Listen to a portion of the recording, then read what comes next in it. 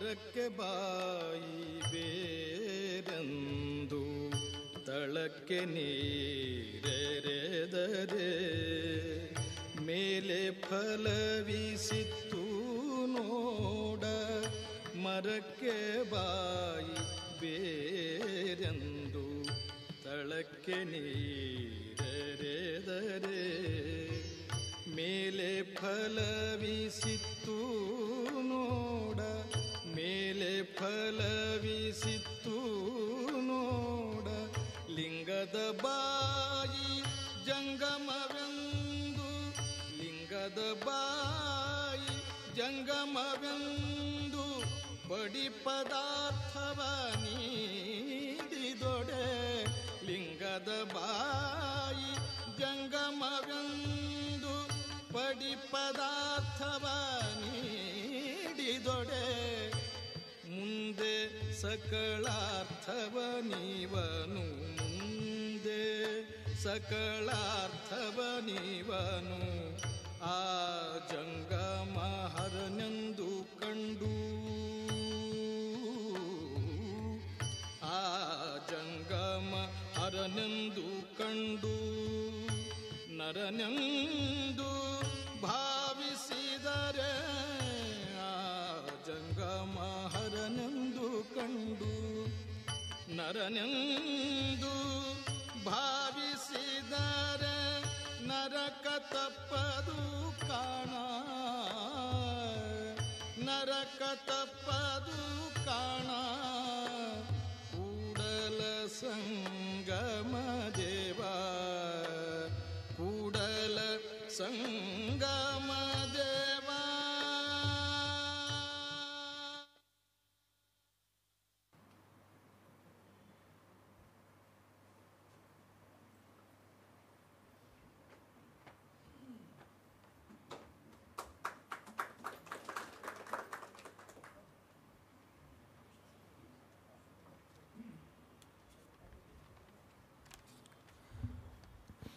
ಸರ್ವೇಭ್ಯೋ ನಮಃ.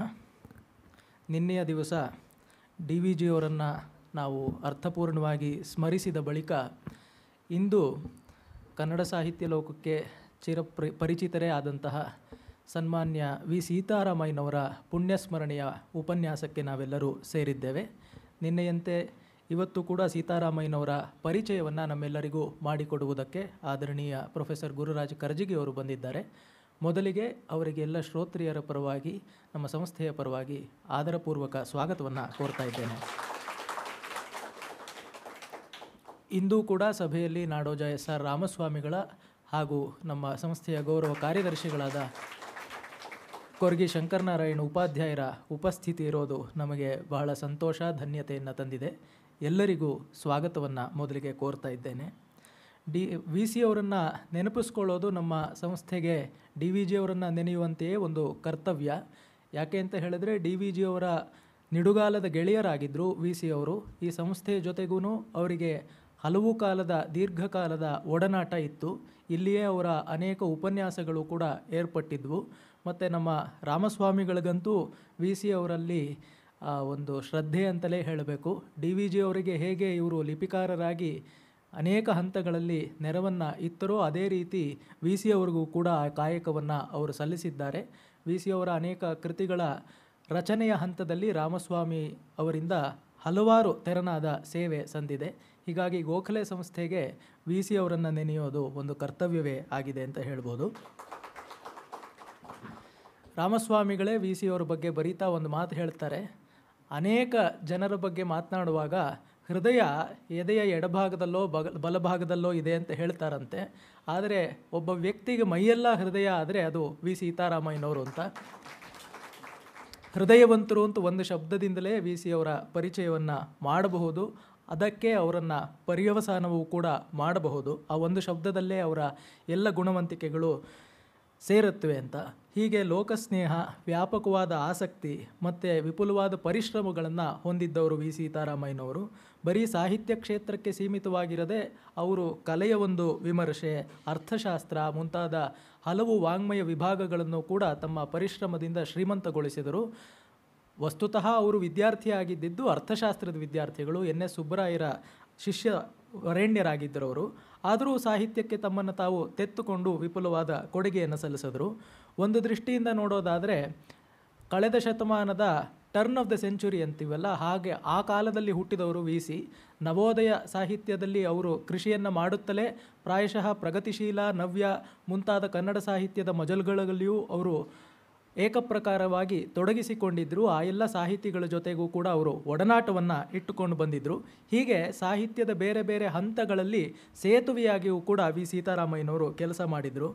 ಅವರು ಶ್ರೀಮಂತಗೊಳಿಸಿದ ವಾङ्ಮಯ ಪ್ರಕಾರಗಳು ಹಲವಾರು: ಕಾವ್ಯ, ನಾಟಕ, ವಿಮರ್ಶೆ, ಲಲಿತ ಪ್ರಬಂಧ, ವ್ಯಕ್ತಿಚಿತ್ರ ಮತ್ತು ಅನುವಾದಗಳು, ಶಾಸ್ತ್ರೀಯ ಪ್ರಬಂಧ ನಿಬಂಧಗಳು, ಅಂಕಣ ಬರಹ, ಈ ಎಲ್ಲ ಸಾಹಿತ್ಯ ಪ್ರಕಾರಗಳಲ್ಲಿಯೂ ಅವರು ಕೆಲಸವನ್ನು ಮಾಡಿದ್ದಾರೆ. ಇನ್ನು ಪಂಪಾಯಾತ್ರೆ, ಅಜ್ಜಿ ಅಡುಗೆ, ಮಹಾಭಾರತದ ಕೃಷ್ಣ ಚಾರಿತ್ರ ಮುಂತಾದ ಅವರ ಕೃತಿಗಳು, ಪ್ರಬಂಧಗಳಂತೂ ಕನ್ನಡ ಸಾಹಿತ್ಯ ಎಲ್ಲಿವರೆಗೆ ಜೀವಂತವಾಗಿರುತ್ತೋ ಅಲ್ಲಿಯವರೆಗೂ ಜೀವಂತವಾಗಿರುವ ಬರಹಗಳು ಅಂತ ನಾವು ಹೇಳಬಹುದು. ಇನ್ನು ಅವರು ಎಷ್ಟು ಹೃದಯವಂತರು ಅಂತ ಹೇಳಿದ್ರೆ, ಅವರಿಗೆ ಪ್ರಸಿದ್ಧರು, ಅಪ್ರಸಿದ್ಧರು, ದೊಡ್ಡವರು, ಚಿಕ್ಕವರು ಈ ರೀತಿ ಭೇದಗಳೇ ಇರಲಿಲ್ಲ. ಡಿ.ವಿ.ಜಿ ಅವರಿಗೆ ಮೂಲವ್ಯಾಧಿ ಉಂಟಾಗಿದ್ದಾಗ ತಮ್ಮ ಕೈಯಾರ ಚಿಕಿತ್ಸೆ ಮಾಡಿದಂತಹ ಹೃದಯವಂತರು ವಿ ಸೀತಾರಾಮಯ್ಯನವರು. ವೆಂಕಣ್ಣಯ್ಯನವರು ಸರ್ವಾರ್ಥಗಳಲ್ಲಿ ಎತ್ತರದ ವ್ಯಕ್ತಿತ್ವ. ಅವರು ಮನೆಯೊಳಗೆ ಬರಬೇಕಾದ್ರೆ ಬಾಗಬಾರದು ಅಂತ ಹೇಳಿ ಮನೆಯ ಬಾಗಿಲನ್ನೇ ಅವರು ಎತ್ತರಗೊಳಿಸಿದವರು, ವಿಸ್ತರಿಸಿದವರು. ಈ ರೀತಿಯ ಜನ ಸಿಗೋದು ವಿರಳ. ಅಂದರೆ ಇದು ಲಬ್ಧ ಪ್ರತಿಷ್ಠರಿಗೆ ಮಾತ್ರ ಅವರು ಸಂತಿದ್ದಂತಹ ಸೇವೆ ಅಂತ ಅಲ್ಲ, ಹಲವಾರು ಅನಾಮಧೇಯರಿಗೂ ಅವರಿಂದ ಇದೇ ರೀತಿಯ ಒಂದು ಪ್ರೀತಿ ವಾತ್ಸಲ್ಯ ಸಲ್ತಾ ಇತ್ತು. ಅವರ ಕಾಲೇಜಿನ ಒಬ್ಬರು ಸೇವಕರು, ಅಲ್ಲಿ ಕೆಲಸ ಮಾಡೋರು, ಸಿಬ್ಬಂದಿ ವರ್ಗದವರು ಅವರ ಮನೆಯ ಮದುವೆಗೆ ಕರೆದ್ರೆ ವಿ ಸೀತಾರಾಮಯ್ಯನವರು ಹೋಗಿ ಬಂದಿದ್ದರು ಅಂತ ಹೇಳ್ತಾರೆ. ಆತ ಹೇಳ್ಕೊಂಡಿದ್ದಾನೆ ಒಂದು ಕಡೆ ಅಂತ ದಾಖಲೆಗಳಿವೆ. ನಾನು ಎಷ್ಟೋ ಜನ ಪ್ರಿನ್ಸಿಪಾಲರ ಜೊತೆ ಕೆಲಸ ಮಾಡಿದ್ದೀನಿ, ನನ್ನ ಮನೆಯ ಮೆಟ್ಟಲನ್ನು ತುಳಿದು ನನ್ನ ಮನೆಯ ಮಗಳ ಮದುವೆಗೆ ಬಂದವರು ಏಕೈಕ ಪ್ರಿನ್ಸಿಪಾಲರು ವಿ ಸೀತಾರಾಮಯ್ಯನವರು ಅಂತ. ಇಷ್ಟು ದೊಡ್ಡವರು ಅವರು. ಈ ಸಂದರ್ಭದಲ್ಲಿ ಈ ಹೊತ್ತಿನ ಉಪನ್ಯಾಸವನ್ನು ಪ್ರಾಯೋಜನೆ ಮಾಡಿದಂತಹ ವಿ.ಸಿ. ಸಂಪದ, ಅದನ್ನು ಕುರಿತು ಒಂದೆರಡು ಮಾತುಗಳನ್ನು ಆಡಲೇಬೇಕಾಗಿದೆ. ಏನಾಗುತ್ತೆ ಅಂತ ಹೇಳಿದ್ರೆ, ಹಲವಾರು ಸಾಹಿತಿಗಳು ಸಮಾಜಕ್ಕೆ ಬೇರೆ ಬೇರೆ ರೀತಿಯಲ್ಲಿ ಕೆಲಸ ಮಾಡಿದವರು ಜೀವಂತರಾಗಿದ್ದಾಗ ಅವರ ಸುತ್ತಲೂ ಒಂದು ವಲಯ, ಆರಾಧಕರ ಮತ್ತು ಅವರ ಸಂಗಡಿಗರ ವಲಯ ರೂಪಿತವಾಗಿರುತ್ತೆ. ಆದರೆ ಅವರ ಅವಸಾನದ ಬಳಿಕ ಕ್ರಮಕ್ರಮವಾಗಿ ಅದೆಲ್ಲವೂ ಆ ಒಂದು ವಲಯ ಕ್ಷೀಣಿಸುತ್ತಾ ಬರುತ್ತೆ, ಹತಪ್ರಭವಾಗಿ ಬರುತ್ತೆ. ಆದರೆ ವಿ.ಸಿ. ಅವರು ಗತಿಸಿ ಇಷ್ಟು ಕಾಲ ಕಳೆದಿದ್ದರೂ ಕೂಡ ವಿ.ಸಿ. ಸಂಪದ ಅದು ಕ್ರಿಯಾಶೀಲವಾಗಿದೆ. ಇಂದಿಗೂ ಕೂಡ ವಿ.ಸಿ. ಅವರ ನೆನಪನ್ನು ಹಚ್ಚ ಹಸಾಗಿ ಇಡೋದರಲ್ಲಿ ವಿ.ಸಿ. ಸಂಪದದ ಒಂದು ಕೊಡುಗೆ ನಮ್ಮ ಸಮಾಜಕ್ಕೆ ಸಂದಿದೆ. ಇದಕ್ಕಾಗಿ ನಾವೆಲ್ಲರೂ ಅವರಿಗೆ ಚಿರಋಣಿಗಳಾಗಿರಬೇಕು. ಅದರ ಅಧ್ಯಕ್ಷರು ನಾಡೋಜ ಎಂ.ಎಚ್. ಕೃಷ್ಣಯ್ಯನವರು.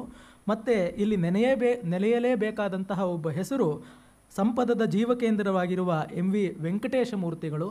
ಅವರು ರಾಮಸ್ವಾಮಿಗಳು ಡಿ.ವಿ.ಜಿ. ಅವರಿಗೆ ಹೇಗೋ ವಿ.ಸಿ. ಅವರಿಗೆ ವೆಂಕಟೇಶ ಮೂರ್ತಿಗಳು ಹಾಗೆ ಅಂತ ಹೇಳಬೇಕು. ಈ ಸಂದರ್ಭದಲ್ಲಿ ಕೈ ಜೋಡಿಸಿ ಅವರ ಒಂದು ಸಾಹಿತ್ಯ ವರಿವಸ್ಯೆಯನ್ನು ನಾವೆಲ್ಲರೂ ಕೃತಜ್ಞತಾಪೂರ್ವಕವಾಗಿ ನಮಿಸಬೇಕಾಗಿದೆ. ವಿ.ಸಿ. ಅವರ ಸಮಗ್ರ ಸಾಹಿತ್ಯವನ್ನು ಅವರು 23 ಸಂಪುಟಗಳಲ್ಲಿ ಇದುವರೆಗೂ ಪ್ರಕಾಶ ಮಾಡಿದ್ದಾರೆ. ಇತ್ತೀಚೆಗಷ್ಟೇ ಪತ್ರ ಸಂಪುಟ ಕೂಡ ಹೊರಗೆ ಬಂತು. ಇನ್ನೂ ನಾಡಿನ ಅನೇಕ ಸಾಹಿತಿಗಳನ್ನು ಕುರಿತು ಬರವಣಿಗೆಗಳನ್ನು ಅವರು ಪ್ರಕಟಪಡಿಸಿದ್ದಾರೆ. ಹೀಗೆ ಒಂದು ಕಡೆ ವಿ.ಸಿ. ಅವರ ಸಂಬಂಧ, ಸಾಹಿತ್ಯಕ್ಕೆ ಅವರು ಸಂತಿಸಿರುವ ಕೊಡುಗೆ, ಸಂಪದದ ಒಂದು ನೆರವು, ಈ ಎಲ್ಲ ಹಿನ್ನೆಲೆಗಳಲ್ಲಿ ಈ ಹೊತ್ತಿನ ಉಪನ್ಯಾಸ ಚಂದಗಾಣುತ್ತೆ ಅನ್ನೋದ್ರಲ್ಲಿ ನಮಗೆ ಯಾವ ಸಂಶಯವೂ ಇಲ್ಲ. ಈ ಹೊತ್ತಿನ ಉಪನ್ಯಾಸವನ್ನು ದಯಮಾಡಿ ಪ್ರಾರಂಭಿಸಬೇಕು ಅಂತ ಪ್ರೊಫೆಸರ್ ಕರಜಗಿ ಅವರಲ್ಲಿ ಪ್ರಾರ್ಥನೆ.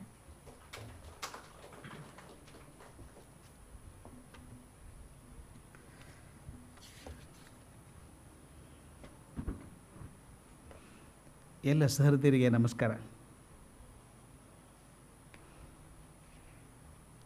ಒಂದು ದಿನ ಡಿ.ವಿ.ಜಿ. ಅವ್ರು ನೆನೆಸ್ಕೊಳ್ಳೋಂಥ ಭಾಗ್ಯ, ಮರುದಿನ ವಿ.ಸಿ. ಅವ್ರು ನೆನೆಸ್ಕೊಳ್ಳೋಂಥ ಭಾಗ್ಯ ನನಗೆ ಸಿಕ್ಕಿದ್ದು ಭಗವಂತನ ಕೃಪೆ ಅಂದ್ಕೊಂಡಿದ್ದೀನಿ. ಆಗಲೇ ಶಶಿಕಿರಣ್ ತುಂಬ ಚೆನ್ನಾಗಿ ಹೇಳಿದರು, ಚೊಕ್ಕದಾಗಿ ಅವರು ಪರಿಚಯ ಮಾಡಿದರು. ವೆಂಕಟರಾಮಯ್ಯ ಸೀತಾರಾಮಯ್ಯ ಹುಟ್ಟಿದ್ದು 2ನೇ ಅಕ್ಟೋಬರ್, 2 ಅಕ್ಟೋಬರ್. ಅವ್ರು ಭಾಡ್ಕಳಿ ಹೇಳ್ಕೊತಿರ್ಲಿಲ್ಲಂತೆ 2ನೇ ಅಕ್ಟೋಬರ್ ಅವ್ನು ಹುಟ್ಟಿದ ದಿವಸ ಅಂತ. ಯಾಕಂದರೆ ಗಾಂಧಿಯವರು ಅವತ್ತೇ ಹುಟ್ಟಿದ್ದು, ಲಾಲ್ ಬಹದ್ದೂರ್ ಶಾಸ್ತ್ರಿ ಅವರು ಅವರೇ ಅವತ್ತು ಹುಟ್ಟಿದ ದಿವಸ ಅಂತ. 1899ರಲ್ಲಿ ಹುಟ್ಟಿದ್ದು. ನಮ್ಮ ದೇವನಹಳ್ಳಿ ಹತ್ರ ಬೂದಿಗೆರೆ ಅಂತಿದೆ. ನಾನು ಒಂದು ವಾರದಿಂದ ಅಲ್ಲಿ ಹೋದಾಗ ನನಗೆ ಆಶ್ಚರ್ಯ ಕೇಳಿದೆವ್ರಿ ಅಲ್ಲೊಂದು 3-4 ಜನಕ್ಕೆ, ವಿ ಸೀತಾರಾಮಯ್ಯನವ್ರು ಗೊತ್ತಾ ಅಂತ. ಇಲ್ಲ ಸರ್, ರಮಣಯ್ಯನವ್ರು ಗೊತ್ತು ಸರ್ ಅಂದರು. ಯಾರು ರಮಣಯ್ಯನವರು ಅಂತ ಕೇಳಿದೆ. ನಮ್ಮ ಊರಲ್ಲಿ ಇದ್ದಾರೆ ಸರ್ ಅಂತ. ನನಗೆ ದುಃಖ ಆಗೋದಂದರೆ ಅಲ್ಲೇ ಹುಟ್ಟಿ ಬೆಳೆದಂಥ ವಿ ಸೀತಾರಾಮಯ್ಯ ನೆನಪು ಭಾಳ ಜನಕ್ಕೆ ಇಲ್ಲ ಅಲ್ಲಿ ಬೂದಿಗೆರೆಯಲ್ಲಿ. ಅವ್ರು ಇದ್ದದ್ದು ಭಾಳ ವರ್ಷ ಇಲ್ಲ ಅಲ್ಲಿ. ಅವ್ರ ತಂದೆ ವೆಂಕಟರಾಮಯ್ಯ, ತಾಯಿ ದೊಡ್ಡ ವೆಂಕಮ್ಮ, ದೈವಭಕ್ತರು, ಸ್ಮಾರ್ಥ ಬ್ರಾಹ್ಮಣ ವಂಶದಲ್ಲಿ ಪುರೋಹಿತ ವೃತ್ತಿ ಅವ್ರದ್ದು. ಹುಟ್ಟಿದ 4 ಮಕ್ಕಳಲ್ಲಿ 2ನೇ ಅವರು ವಿ ಸಿ. ಮೊದಲಿನ ತಮ್ಮ 6 ವರ್ಷನ ಬೂದಿಗೆರೆಯಲ್ಲೇ ಕಳೆದರು. ಅಜ್ಜಿ ಆ ಚಿಕ್ಕಮ್ಮನ ಜೊತೆಗೆ ಬೆಳೆದ್ರಂತೆ. ಯಾಕಂದರೆ ತಂದೆ ಬೆಂಗಳೂರಲ್ಲೇ ಇರ್ತಿದ್ರಂತೆ, ಪುರೋಹಿತ ವೃತ್ತಿ ಮಾಡ್ತಾಯಿದ್ರು, ಇಲ್ಲೇ ಇರ್ತಿದ್ರು. ತಮ್ಮ 8ನೇ ವಯಸ್ಸಿಗೆ ತಮ್ಮ ತಂದೆಯನ್ನು ಕಳ್ಕೊಂಡ್ರು ವಿ ಸಿ ಅವರು. 1906ನೇ ಇಸ್ವಿಗೆ ಬೆಂಗಳೂರಿಗೆ ಬಂದು ಚಾಮರಾಜಪೇಟೆಗೆ ಬಂದರು. ಮುನ್ಸಿಪಲ್ ಶಾಲೆಯನ್ನು ಸೇರಿಕೊಂಡ್ರಂತೆ. ಅಲ್ಲಿ ಅವ್ರಿಗೆ 1 ವರ್ಷ ಇಷ್ಟು ಚೆನ್ನಾಗಿ ಓದಿದ್ರು ಅಂದರೆ ಡಬಲ್ ಪ್ರಮೋಷನ್ ಕೊಟ್ರಂತೆ. ಆವಾಗಿತ್ತು ಸಿಸ್ಟಮ್ ಅದು. ಈಗೆಲ್ಲ ಸ್ವಲ್ಪ ಭಾಳ ರಿಜಿಟ್ ಮಾಡಿಬಿಟ್ಟಿದ್ದೀವಿ ನಾವು. ಇಷ್ಟು ವಯಸ್ಸಾಗದವ್ರದ್ದು ಇಷ್ಟು ಬರೋಂಗಿಲ್ಲ, ವಯಸ್ಸಿಗೂ ಬುದ್ಧಿಗೂ ತೊಳಕ್ಕೆ ಹಾಕಿಬಿಟ್ಟಿದ್ದೀವಿ ನಾವೀಗ. ಮೊದಲು ಹಂಗೆ ಇರಲಿಲ್ಲ. ಕ್ಲಾಸಿಗೆ ಕೂತ್ಕೊಂಡಾಗ ನನಗೆ ನೆನಪಿದೆ, ನಾನು ಅದು ಸಫರ್ ಮಾಡಿದವನು ನಾನು. ನಮ್ಮ ಅಜ್ಜ ಭಾಳ ಪ್ರಸಿದ್ಧ ಆಗಿದ್ದ ಮೇಷ್ಟ್ರು ಅವಾಗ. ಎಲ್ಲ ಮೇಷ್ಟ್ರು ಪರಿಚಯದವರು. ನನ್ನ ತಮಾಷೆ ಅನಿಸುತ್ತೆ, ವಿಜಯಲಕ್ಷ್ಮಿ ಪಂಡಿತ್ ಅಂತ ಒಬ್ಬರು ಎಜುಕೇಷನ್ ಆಫೀಸರ್ ಇದ್ದರು. ಆ ಲಕ್ಷ್ಮಿ ಪಂಡಿತ್ ಅಲ್ಲ, ಇವರು ಎಜುಕೇಷನ್ ಆಫೀಸರ್ ಆಗಿದ್ದವರು. ನಮ್ಮ ಅಜ್ಜನ ಬಗ್ಗೆ ಗೌರವ. ನಾನೇನೋ 1ನೇ ಕ್ಲಾಸೋ ಏನೋ ಇರಬೇಕು. ಆಗ ನಮ್ಮ ಅಜ್ಜ ಮಾತಾಡ್ತೀವಿ, ಯಾಕೆ ಕುಡಿಸ್ತೀರಿ 1ನೇ ಕ್ಲಾಸಲ್ಲಿ, 3ನೇ ಕ್ಲಾಸಿಗೆ ಹಾಕಿಬಿಡಿ ಅಂದ್ರಂತೆ. ಅವ್ರು ಹೆಂಗೆ ಹಾಕೋದು 3ನೇ ಕ್ಲಾಸಿಗೆ ಅಂದರು. 2ನೇ ಕ್ಲಾಸಿನ ಪರೀಕ್ಷೆ ತೊಗೊಳ್ಳಿ, ಪಾಸ್ ಆದ್ರೆ 3ನೇ ಕ್ಲಾಸಿಗೆ ಹಾಕಿ ಅಂದರು. ಅದೇನೋ 2ನೇ ಕ್ಲಾಸ್ ಪರೀಕ್ಷೆ ಕೊಡಿಸಿದಾರಂತೆ. ನಾನು ಏನು ಬರೋದನ್ನೋ ಅವರೇನು ತಪಾಸ್ ಮಾಡಿದರು. ಒಂದೇ ಸಲ 3ನೇ ಕ್ಲಾಸಿಗೆ ಹಾಕ್ಬಿಟ್ರು. ಹೀಗಾಗಿ ನನಗೆ ಭಾಳ ಬೇಗ ಶಿಕ್ಷಣ ಆಗಿ ಫಜೀತಿನೂ ಆಯಿತು. ನನಗೆ ಜನ ನಂಬಲ್ಲ ನನ್ನ. ನಾನು 20 ವರ್ಷ 3 ತಿಂಗಳಿಗೆ ಲೆಕ್ಚರರ್ ಆಗಿದ್ದೆ ಕಾಲೇಜಲ್ಲಿ ಅಂದರೆ ನಂಬಲ್ಲ. ಅದು ಹೆಂಗೆ ರೀ 21 ವರ್ಷ ಮಿನಿಮಮ್ ಆಗಬೇಕಲ್ಲ ಅಂತಾರೆ. ಮಿನಿಮಮ್ ಆಗಬೇಕು, ನಾನು ಮಿನಿಮಮ್ಗಿಂತ ಕೆಳಗೆ ಹೋದವನು. ಈ ಡಬಲ್ ಪ್ರಮೋಷನ್ ಹಣೆ ಬಾರ ನಮಗೆ. ಈ ಡಬಲ್ ಪ್ರಮೋಷನ್ ಕೊಡ್ತಿದ್ರು ಅವಾಗ. ಹಾಗೆ ಡಬಲ್ ಪ್ರಮೋಷನ್ ತೊಗೊಂಡ್ರಂತೆ. ತೊಗೊಂಡ್ಬಿಟ್ಟ ಮೇಲೆ ಅವ್ರು ಭಾಳ ಬುದ್ಧಿವಂತರಿದ್ದಾರೆ ಅಂತ ಆಂಗ್ಲೋ ವರ್ನಾಕ್ಯುಲರ್ ಸ್ಕೂಲಿಗೆ ಸೇರಿಸಿದ್ರಂತೆ. ಸೇರಿಸಿದಾಗ ಅವ್ರ ಕ್ಲಾಸ್ಮೇಟ್ಸ್ ಯಾರಿದ್ರು ಅಂತ ಬರೀತಾರೆ. ಭಾಳ ಚೆನ್ನಾಗಿದೆ ಅದು. ಆಂಗ್ಲೋ ವರ್ನಾಕ್ಯುಲರ್ ಸ್ಕೂಲಿಗೆ ಹೋದಾಗ ಇವ್ರ ಕ್ಲಾಸ್ಮೇಟ್ ಇದ್ದವರು KV ಅಯ್ಯರು, TP ಕೈಲಾಸಂ, ಆಮೇಲೆ CN ವೆಂಕಟಾಚಾರ್ಯ. ಅವ್ರ ಅತ್ಯಂತ ಪ್ರೀತಿ ಶಿಕ್ಷಕರು ಯಾರು ಅಂತ ಬರೀತಾರೆ. ಪಂಡಿತ್ ಜಯರಾಮ್ ವೆಂಕಟಾಚಾರ್ಯರು ಮತ್ತು ದೊಡ್ಡ ಬೆಲೆಯ ನಾರಾಯಣ ಶಾಸ್ತ್ರಿಗಳು ಅವ್ರ ಅತ್ಯಂತ ಪ್ರಿಯವಾದ ಶಿಕ್ಷಕರಾಗಿದ್ದರಂತೆ ಅವಾಗ. ಮುಂದೆ 10 ವರ್ಷ ಇಲ್ಲೇ ಚಾಮರಾಜಪೇಟೆಯಲ್ಲಿದ್ದರು. ಈ ಕೆಲವು ವಿಷಯಗಳನ್ನು ಹೇಳ್ತಾ ಹೋಗ್ತೀನಿ, ಯಾಕೆ ಕಾರಣ ಇದೆ ಅದಕ್ಕೆ. 10 ವರ್ಷ ಇದ್ದಾಗ ಅವರಿಗೆ ರೈಟ್ ಆನರಬಲ್ ಶ್ರೀನಿವಾಸ ಶಾಸ್ತ್ರಿಗಳ ಉಪನ್ಯಾಸ ಕೇಳೋ ಅವಕಾಶ ಸಿಗ್ತಿತ್ತು. ಉಪನ್ಯಾಸದಲ್ಲಿ 2 ಆಕರ್ಷಣೆ ಇತ್ತಂತ ಅವ್ರಿಗೆ. ಒಂದು, ಶಾಸ್ತ್ರಿಗಳಿಗೆ ಇಂಗ್ಲೀಷ್ ಮೇಲೆ ಇರುವಂಥ ಪ್ರಭುತ್ವ, ಬಳಸುವಂಥ ರೀತಿ ಒಂದಾದರೆ ಅವ್ರ ರುಮಾಲು ಭಾಳ ಇಷ್ಟ ಆಗ್ತಿತ್ತಂತೆ. ಕಟ್ಕೊಳ್ಳೋ ರೀತಿ ಜರಿ ಇಲ್ಲ, ಬರೀ ಬಿಳಿ ರುಮಾಲು, ಅದು ಇಷ್ಟ ಆಗ್ತಿತ್ತಂತೆ. ಆಮೇಲೆ ಮುಂದೆ ವಿ ಸಿ ಅವರು ಕ್ರಿಕೆಟ್ ಹುಚ್ಚು ಭಾಳ ಇತ್ತಂತೆ ಅವಾಗ. ಬರೀ ಓದೋದಲ್ಲ, ಆಟ ಆಡಬೇಕು ಅಂತ ಹುಚ್ಚು. ಆದರೆ ಅವ್ರ ದೇಹ ದುರ್ಬಲ ಆದ್ದರಿಂದ ಅದು ಮುಂದುವರ್ಸೋಕ್ಕಾಗಲಿಲ್ಲ ಅಂತ ಹೇಳ್ತಾರೆ. ಚಾಮರಾಜಪೇಟೆಯಲ್ಲಿದ್ದಾಗ ವೀಣೆ ಶೇಷಣ್ಣನವರು, ಬಿಡಾರಂ ಕೃಷ್ಣಪ್ಪನವರು, ಮೈಸೂರು ವಾಸುದೇವಾಚಾರ್ಯರ ಕಚೇರಿಗಳನ್ನು ಕೇಳುವಂಥ ಅವಕಾಶ ತಪ್ಪಿಸ್ಕೋತಾ ಇರಲಿಲ್ಲ, ಕೇಳ್ತಾ ಇದ್ದರಂತೆ. ಇದರ ಜೊತೆಗೆ ವೇದೋಚ್ಚಾರಣೆ, ಕಾವ್ಯವಾಚನ, ಗಮಕ ವಾಚನ, ಅನೇಕ ಸಾಹಿತ್ಯಿಕ ಕಾರ್ಯಕ್ರಮಗಳಲ್ಲಿ ಭಾಗವಹಿಸ್ತಾಯಿದ್ರು. ಇದನ್ನೆಲ್ಲ ಯಾಕೆ ಹೇಳಿದೆ ಅಂದರೆ, ಬಾಲ್ಯದಲ್ಲಾಗುವಂಥ ಸಂಸ್ಕಾರ ಜೀವನ ಮೇಲೆ ಎಂಥ ಪರಿಣಾಮ ಬೀರ್ತದೆ ಅನ್ನೋದು ಬಹಳ ಮುಖ್ಯ. ಅದಕ್ಕೆ ಒಂದು ಮಾತಿದೆ, ಯು ಕಾಂಟ್ ಎಸ್ಕೇಪ್ ಚೈಲ್ಡ್ಹುಡ್ ಅಂತ ಒಂದು ಮಾತಿದೆ. You can't escape your childhood. ನೀವು ಬಾಲ್ಯದಲ್ಲಿ ನಿಮಗೆ ಏನು ಸಿಕ್ಕಿದೆಯೋ ಅದೇ ಕೊನೆವರೆಗೂ ಇರುವಂಥದ್ದು. ಹೇಳ್ತಾರೆ, ಚಿಕ್ಕಂದಿನ ವಿದ್ಯೆ ಚೂಡಾರತ್ನ ಅಂತ ಹೇಳಿದ. ಕಲ್ತದ್ದು ನೋಡಿ, ಸಣ್ಣವರಿದ್ದ ನೀವು ಕಲ್ತದ್ದು ಮರೆಯೋದೇ ಇಲ್ಲ. ನಡು ಕಲಿಯೋಕೆ ಹೋಗಿ ಮರೆತು ಹೋಗ್ಬಿಡುತ್ತೆ. ಅದು ಅಲ್ಲ, ಬರೀ ನೆನಪಿಡೋದು ಅಷ್ಟೇ ಅಲ್ಲ, ಜೀವನ ವಿಧಾನಗಳು ಹಾಗೇನೆ. ಅದಕ್ಕೆ ಒಂದು ಇಂಗ್ಲೀಷಲ್ಲಿ ಮಾತಿದೆ, child is the father of man ಅಂತ. Child is the father of man ಅಂತ 2-3 ರೀತಿಯಿಂದ ಇಂಟರ್ಪ್ರಿಟ್ ಮಾಡ್ತಾರೆ. ನಾನು ವಯಸ್ಸಾದ್ಮೇಲೆ ನಾನು ಏನು ಆಗಬೇಕು, ನಿಮ್ಗೆ ಯಾರಿಗಾದರೂ 80 ವರ್ಷ ಆದಾಗ ನೀವು ಹೇಗಿರ್ತೀರಿ ಅಂತ ಅನ್ನೋ ಕಲ್ಪನೆ ಬೇಕಾಗಿದ್ದರೆ ಮನೆಯಲ್ಲಿ ಹಿರಿಯರನ್ನು ಕೇಳಿ ನಾನು 5 ವರ್ಷ ಇದ್ದಾಗ ಹೇಗಿದ್ದೆ ಅಂತ. ಮತ್ತು ಅಲ್ಲಿಗೆ ಹೋಗ್ತೀವಿ ನಾವು ವಾಪಸ್, ತಪ್ಪಿಸ್ಕೊಳ್ಳೋಕ್ಕಾಗಲ್ಲ. ಅದು ಆ ಇಂಪ್ರಿಂಟ್ ಇದೆಯಲ್ಲ, ಕೋಡಿಂಗ್ ಅಂತ ಕರಿತೀವಿ ನಾವು. ಆ ಇಮೋಷ್ನಲ್ ಕೋಡಿಂಗ್ ಏನಾಗುತ್ತೆ ಸಣ್ಣ ವಯಸ್ಸಿಗೆ ಆಗಿಬಿಡುತ್ತೆ. ಬೇಡ ಅಂದ್ರೆ ಉಳ್ಕೊಂಬಿಡುತ್ತೆ ಶಾಶ್ವತವಾಗಿ. ಅದು ನಮ್ಮ ಅಜ್ಜಂದೇ ಎಕ್ಸಾಂಪಲ್ ಹೇಳ್ತಾ ಇದ್ದೆ ಯಾವಾಗಲೂ. ನಾನು ಬಹಳ ಬಡತನದಲ್ಲಿ ಬೆಳೆದವನು ನನ್ನ ಅಜ್ಜ. ಕಲ್ಪನೆ ಮಾಡೋಕ್ಕೆ ಸಾಧ್ಯ ಇಲ್ಲ, ಅಷ್ಟು ಬಡತನದಲ್ಲಿ ಬೆಳೆದವನು. ಆದರೆ ಮೇಷ್ಟ್ರಾದ, ಚೆನ್ನಾಗಿ ಬೆಳ್ಕೊಂಡ. ನಮ್ಮ ತಂದೆ ಒಬ್ಬನೇ ಮಗ. ಅವನ ದುಡ್ಡಿನ ಬೆಲೆ ಅರ್ಥ ಆಗಲಾರ್ದಂಗೆ ಪ್ರೀತಿಯಿಂದ ಬೆಳೆಸ್ಬಿಟ್ರು ನಮ್ಮ ಅಜ್ಜ. ನಮ್ಮ ತಂದೆ ಡೈರೆಕ್ಟರ್ ಆದರು. ನಾವು ಭಾಳ ಶ್ರೀಮಂತರಾಗ್ತಿದ್ರು, ಬಡತನ ಏನು ಇರಲಿಲ್ಲ. ನಮ್ಮ ಅಜ್ಜಿಗೆ ವಯಸ್ಸಾದಾಗ ಈ ನಿಮ್ಗೆ ಗೊತ್ತು ಮನೇಲಿ ಹಳೆ ಹಿರಿಯರಿದ್ರಾಗ ಏನು ಮಾಡ್ತಾರೆ ಗೊತ್ತಾ, ಧೋತ್ರ ಹರಿದು ಹೋಗಿದೆ. ನಮ್ಮ ಅಜ್ಜ ಬೀಸಾಕ್ತಿರ್ಲಿಲ್ಲ ಅದನ್ನೇ ಹೊಲ್ಕೊಂಡು ಹಾಕ್ಕೊಳ್ಳೋದು. ನಮ್ಮಪ್ಪ ಬೈಬೇಕು, ಯಾಕೆ ಅದನ್ನ ಹಾಕ್ಕೋತೀವಿ, ಹರಿದು ಹೋಗಿದೆಯಲ್ಲ ಬಿಡು, ತಂದು ಕೊಡ್ತೀವಿ, ಹೊಸ ತಂದು ಕೊಡ್ತೀವಿ, ನೀವು ಬೇಕಾದಷ್ಟು ಇದೆಯಲ್ಲ, ತಂದದ್ದೆಲ್ಲ ಟ್ರಂಕಲ್ಲಿ ಇಡೋದು ಮತ್ತು ಹರ್ಕಲ್ಲಿ ಹಾಕ್ಕೊಳ್ಳೋದು. ನಿಮ್ಮ ಮನೇಲಿ ನೋಡಿರ್ಬೇಕು, ಹಿರಿಯರು ಹಾಗೆ ಮಾಡ್ತಾರೆ. ಅಜ್ಜಿ ಇದ್ರೆ ಹೊಸ ಸೀರೆ ತಂದು ಕೊಡಿ, ಯಾಕೆ ತರ್ತೀವಿ ಸುಮ್ಮನೆ ವೇಸ್ಟ್ ಅದು ಅಂತ ಟ್ರಂಕಲ್ಲಿ ಇಡೋದು ಮತ್ತು ಹಳೇದೇ ಉಟ್ಕೊಳ್ಳೋದು. ಒಂದು ಸಲ ಅಂತೂ ತೀರಾ ಅಸಹ್ಯ ಆಗಿಬಿಡ್ತದೆ. ಫುಲ್ ಶರ್ಟ್ ಹಾಕ್ಕೊಂಡಿದ್ದ ನಮ್ಮಜ್ಜ, ಎಲ್ಲೋ ಸಿಕ್ಕು ಹರಿದು ಹೋಯ್ತು. ಇಲ್ಲಿ ಹರಿದು ನಮ್ಮಜ್ಜ ಏನು ಮಾಡಬೇಕು, ಕತ್ತರಿ ತೊಗೊಂಡು ಕತ್ತರಿಸಿ ಹಾಫ್ ಶರ್ಟ್ ಮಾಡ್ಕೊಂಡಿದ್ದ. ಟೇಲರ್ ಮಾಡಿದ್ರೆ ಸ್ವಲ್ಪ ಚೆನ್ನಾಗಿರುತ್ತೆ ನೋಡೋದಕ್ಕೆ. ಅದು ಇವನೇ ಕತ್ತರಿಸ್ಕೊಂಡ್ರೆ ಹೇಗಾಗೂ ಆಗಿರುತ್ತೆ. ನಮ್ಮ ತಂದೆಗೆ ಭಾಳ ಕೋಪ ಬಂತು. ಏನು ಅಣ್ಣ ಅಜ್ಜ ಅಂತ ಕಾಕ ನೀನು ಹಿಂಗೆ ಮಾಡ್ತೀಯಾ, ಶರ್ಟ್ ಇಲ್ವಾ, ಬೇರೆ ಶರ್ಟ್ ಇಲ್ವಾ ಅಂತ ಕೋಪ ಮಾಡಿಕೊಂಡ್ರು. ನಾನು ನಮ್ಮ ತಂದೆಗೆ ಹೇಳಿದೆ, ಅಣ್ಣ ಕೋಪ ಮಾಡ್ಕೋಬೇಡ, ಇದು ಫೌಂಡೇಶನ್ ಹಾಗಿದೆ, ಅದು ಬದಲಾಯಿಸೋದು ಕಷ್ಟ ಮತ್ತು ವಾಪಸ್ ಅಲ್ಲಿಗೆ ಹೋಗುತ್ತೆ. ಯಾಕಂದರೆ ನೀವು ಬಾಲ್ಯದಲ್ಲಿ ಏನಿದ್ರೋ ಅದೇ ಗಟ್ಟಿಯಾದ ನೆನಪು ಉಳ್ಕೊಳ್ಳೋವಂಥದ್ದು. ವಿ ಸಿ ಅವರ ಜೀವನದಲ್ಲಿ ಆದಂಥ ನಡವಳಿಕೆಗಳು, ಆ ಮೃದುತ್ವ, ಆ ಜನಪ್ರೀತಿ, ಅದು ಬಹುಶಃ ಬಾಲ್ಯದಲ್ಲೇ ಬೆಳ್ಕೊಂಡು ಬಂದದ್ದು, ದೊಡ್ಡವ್ರನ್ನ ಕಂಡದ್ದು. ಮತ್ತು ಇಷ್ಟೆಲ್ಲ ಇದೆಯಲ್ಲ, ಕಾವ್ಯ ವಾಚನ ನೋಡಿದ್ದಾರೆ, ವೇದೋಚ್ಚಾರಣ ನೋಡಿದ್ದಾರೆ, ಸಾಹಿತ್ಯ ಸಮಾರಂಭಗಳಲ್ಲಿ ಹೋಗಿದ್ದಾರೆ. ಮನಸ್ಸು ಒಂಥರ ಹದ ಆಗಿಬಿಟ್ಟಿದೆ. ಅದ್ರ ಜೊತೆ ಕಣ್ಣು ಮುಂದೆ ಕೆಲವು ಆದರ್ಶಗಳೇ ಬೇರೆ ಬಂದುಬಿಡ್ತು. ರೈಟ್ ಆನರಬಲ್ ಶ್ರೀನಿವಾಸ ಶಾಸ್ತ್ರಿಗಳು ಇಂಗ್ಲೀಷ್ ಆಗಲಿ ಅವ್ರ ರುಮಾಲಾಗಲಿ ಅದೆಲ್ಲ ಕಣ್ಣಿಗೆ ಬಿತ್ತು. ಅದೆಷ್ಟು ಗಟ್ಟಿಯಾಗಿ ಕೂತ್ಕೊಂಡಿತ್ತು ಅಂತ BGL ಸ್ವಾಮಿಯವರು ಪಂಚಕಲಶ ಗೋಪುರದಲ್ಲಿ ಅವ್ರ ಬಗ್ಗೆ ಬರೀತಾರೆ, ಭಾಳ ಚೆಂದ ಬರೀತಾರೆ. ಅವ್ರು ಹೇಳ್ತಾರೆ, ಇವು ರುಮಾಲಿಗೆ ಮಾದರಿಗಳಾದವರು ಯಾರು ಅಂತ. ರೈಟ್ ಆನರಬಲ್ ಶ್ರೀನಿವಾಸ ಶಾಸ್ತ್ರಿಗಳು ಮೊದಲು, ಆನಂತರ ರಾಧಾಕೃಷ್ಣನ್ನವರು, ಹಿರಿಯಣ್ಣವರು, ಮತ್ತು BM ಶ್ರೀಕಂಠಯ್ಯನವರು, ಇವರೆಲ್ಲ ಆದರ್ಶಗಳವರಿಗೆಲ್ಲ. ತಾವು ಹಾಗೆ ರುಮಾಲು ಕಟ್ಕೊಳ್ಳೋಕೆ ಶುರು ಮಾಡಿದ್ರಂತೆ. ಆಮೇಲೆ ಹೇಳ್ತಾರೆ, ಅದಕ್ಕೆ ಅವ್ರು ಎಷ್ಟು ಪ್ರೀತಿ ಬಂದುಬಿಡ್ತು ಮೈಸೂರು. ಅದು ರುಮಾಲು ಅಂದರೆ ತಾವೇ ಒಂದು ಲೇಖನ ಬರೆದ್ರು, ಮೈಸೂರು ರುಮಾಲು ಅಂತ ಒಂದು ಲೇಖನ ಬರೆದ್ರು, ಅದ್ರ ಬಗ್ಗೆ ವರ್ಣನೆ ಮಾಡಿದರು. ಅವರಿಗೆ ಆ ರುಮಾಲು 1703 ಕೌಂಟ್ ಅಂತ, ಆ ಕೌಂಟಿಂದೇ ಬೇಕು. ನಸನಸೆ ಅಂದರೆ ಅಸಾಧ್ಯ ನಸನಸೆ ಅಂತ, ಅದೇ ಬೇಕು. ಅಂಗಡಿಯವನು ಹೇಳಿದ್ರು, ಇಲ್ಲ ಇದನ್ನ ಇಲ್ಲ 1703 ಅಲ್ಲ, ಇದು 4 ಇದು ಅಂತ ಹೇಳಿ ಚೌಕಾಶಿ ಮಾಡುವಷ್ಟು ಮಟ್ಟಿಗೆ ಅದನ್ನು ಹಾಕ್ಕೋತಿದ್ರಂತೆ. ಅದನ್ನು ತೀಡಿ ನೆರಿಗೆ ಹಾಕಿದಂಥ ಪಂಚೆ ಒಂದು, ಈ ರುಮಾಲು ಒಂದು. ಕೆಲವರು ಏನು ಛಾನ್ಸ ಮಾಡ್ತಾರೆ, ಛಾನ್ಸ ಅಂದರೆ ನಸನಸೆ ಮಾಡ್ತಾರೆ, ಇವರು ಮಿಜಿ ಮಾಡ್ತಾರೆ ಅಂತಂತೀವಲ್ಲ, ಅವ್ರು ಹೇಳೋರಂತ ಹಾಗಲ್ಲ, ಅದು ಕಚ್ಚೆ ಪಂಚೆ ಥರನೇ ಇರಬೇಕು.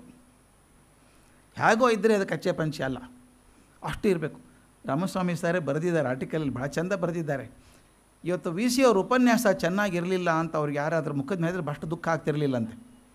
ಇವತ್ತು ಯಾಕೋ ನಿಮ್ಮ ಹಾಕ್ಕೊಂಡು ರುಮಾಲ ಸರಿ ಇರಲಿಲ್ಲ ಅಂದರೆ ವಾರಗಟ್ಟಲೆ ದುಃಖ ಪಡ್ತಿದ್ರಂತೆ. ನೋಡು ಹಿಂಗೆ ಅನ್ಬೇಕಾ ಅವನು, ರುಮಾಲು ಸರಿ ಇಲ್ಲ ಅಂದ್ಬಿಟ್ಟು ಅವನು.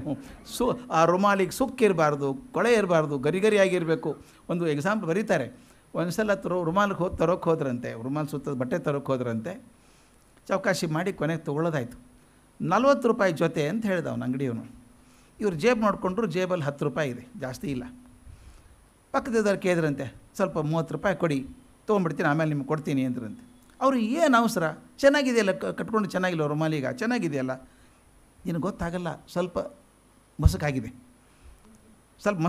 ಇಲ್ಲಿ ಅಂದ್ರಂತೆ. ಅವರು ಒಂದಾದ್ರೂ ತೊಗೋಬೇಕಾದ್ರೆ 20 ರೂಪಾಯಿ ಬೇಕಲ್ಲ, 10 ರೂಪಾಯಿ ಆದರೂ ಕೊಡಿ, ಇನ್ನೊಂದು ತೊಗೊಂಡ್ಬಿಡ್ತೀನಿ ಅಂದ್ರಂತೆ. ಏನು ಅವಸರ ಅಂದರೆ ಅವ್ರು ಹೇಳ್ತಾರೆ, ನಾಳೆ ನನ್ನ ಉಪನ್ಯಾಸ ಇದೆ, ಈ ಮುರುಮುರ ಅನ್ನುವಂಥ ರುಮಾಲ್ ಕಟ್ಕೊಳ್ಳೋದೇ ಹೋದರೆ ನನ್ನ ಉಪನ್ಯಾಸ ಹೆಂಗೆ ಮಾಡೋದು ಅಂತ. ಅದು ಮುರುಮುರ ಅನ್ಬೇಕಂತ, ಅದು ಹೆಚ್ಚಾಗಿ ವರ್ಡ್ ನೋಡಿ ಅವರೇ ಮಾಡಿದ್ದದನ್ನು. ಆ ರುಮಾಲು ಮುರುಮುರ ಅಂದೇ ಹೋದರೆ ನಾನು ಉಪನ್ಯಾಸ ಹೆಂಗೆ ಮಾಡೋದು ಅಂತ. ಅದು ಎಷ್ಟು ಪ್ರೀತಿ ನೋಡಿ ಅಂತ ಅನಿಸುತ್ತೆ. ನನಗನ್ಸೋದು ಆ ನಯ ಮುಂದೆ ಹೇಳ್ತಾ ಹೋಗ್ತೀನಿ, ನನಗಂತೂ ಆಶ್ಚರ್ಯ ಅನಿಸ್ಬಿಡ್ತದೆ ನೆನೆಸ್ಕೊಂಡಾಗ ಅವ್ರನ್ನ. ಈ ಬಾಲ್ಯದ ಪರಿಣಾಮ ಎಷ್ಟು ದೊಡ್ಡದು ಅಂದರೆ ಮನಸ್ಸಲ್ಲಿ ಗಟ್ಟಿಯಾಗಿ ಕೂತ್ಕೊಂಡ್ಬಿಡ್ತದೆ. ತಾವು ಕಂಡಂಥ ಹಿರಿಯರು, ಅವ್ರು ನಡ್ಕೊಂಡಂಥ ಜೀವನ, ಅವ್ರು ಸಿಕ್ಕಂಥ ಪುಣ್ಯವಂತರಲ್ವ, ಎಂಥ ಗುರುಗಳು ಸಿಕ್ಕಿದ್ದಾರೆ ಅವರಿಗೆ.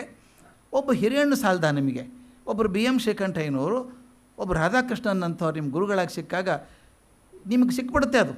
ನಾನು ಯಾವಾಗಲೂ ಹೇಳುವಂಥ ಮಾತು, ತಿರ್ಗಮುರ್ಗ ಆದರೂ ಅಡ್ಡಿ ಇಲ್ಲ. ಗಂಧದ ಕಟ್ಟಿಗೆಯನ್ನು ಬಟ್ಟೆಯಲ್ಲಿ ಸುತ್ತಿಡ್ತಾರೆ, ಗಂಧದ ಚೂರಿದ್ರೆ ಮನೆಯಲ್ಲಿ ಬಟ್ಟೆಯಲ್ಲಿ ಸುತ್ತಿಡ್ತಾರೆ. ಒಂದು 15 ದಿವಸ ಬಿಟ್ಟು ನೋಡಿ, ಬಟ್ಟೆಗೆ ಸುಗಂಧ ವಾಸನೆ ಬಂದಿದೆ. ಕಟ್ಟಿಗೆ ನಿರ್ಜೀವ ವಸ್ತು, ಬಟ್ಟೆ ನಿರ್ಜೀವ ವಸ್ತು. ಒಂದು ನಿರ್ಜೀವ ವಸ್ತು ಇನ್ನೊಂದು ನಿರ್ಜೀವ ವಸ್ತುಗೆ ಸುಗಂಧ ಕೊಡೋದಾದರೆ ಒಂದು ದೊಡ್ಡ ಚೇತನ ಜೀವನ ಮತ್ತೊಂದು ಜೀವನಕ್ಕೆ ಸುಗಂಧ ಕೊಡೋಕ್ಕೆ ಸಾಧ್ಯ ಇಲ್ವಾ? ಅಂಥವ್ರ ಜೊತೆಗಿದ್ದಂಥವ್ರು VC ಅವರು, ಅದು ಅವ್ರಿಗೆ ಗೊತ್ತಿಲ್ಲದ ಹಾಗೆ ಅವ್ರ ಜೀವನದಲ್ಲಿ ಬಂದುಬಿಡ್ತು ಅನಿಸುತ್ತೆ.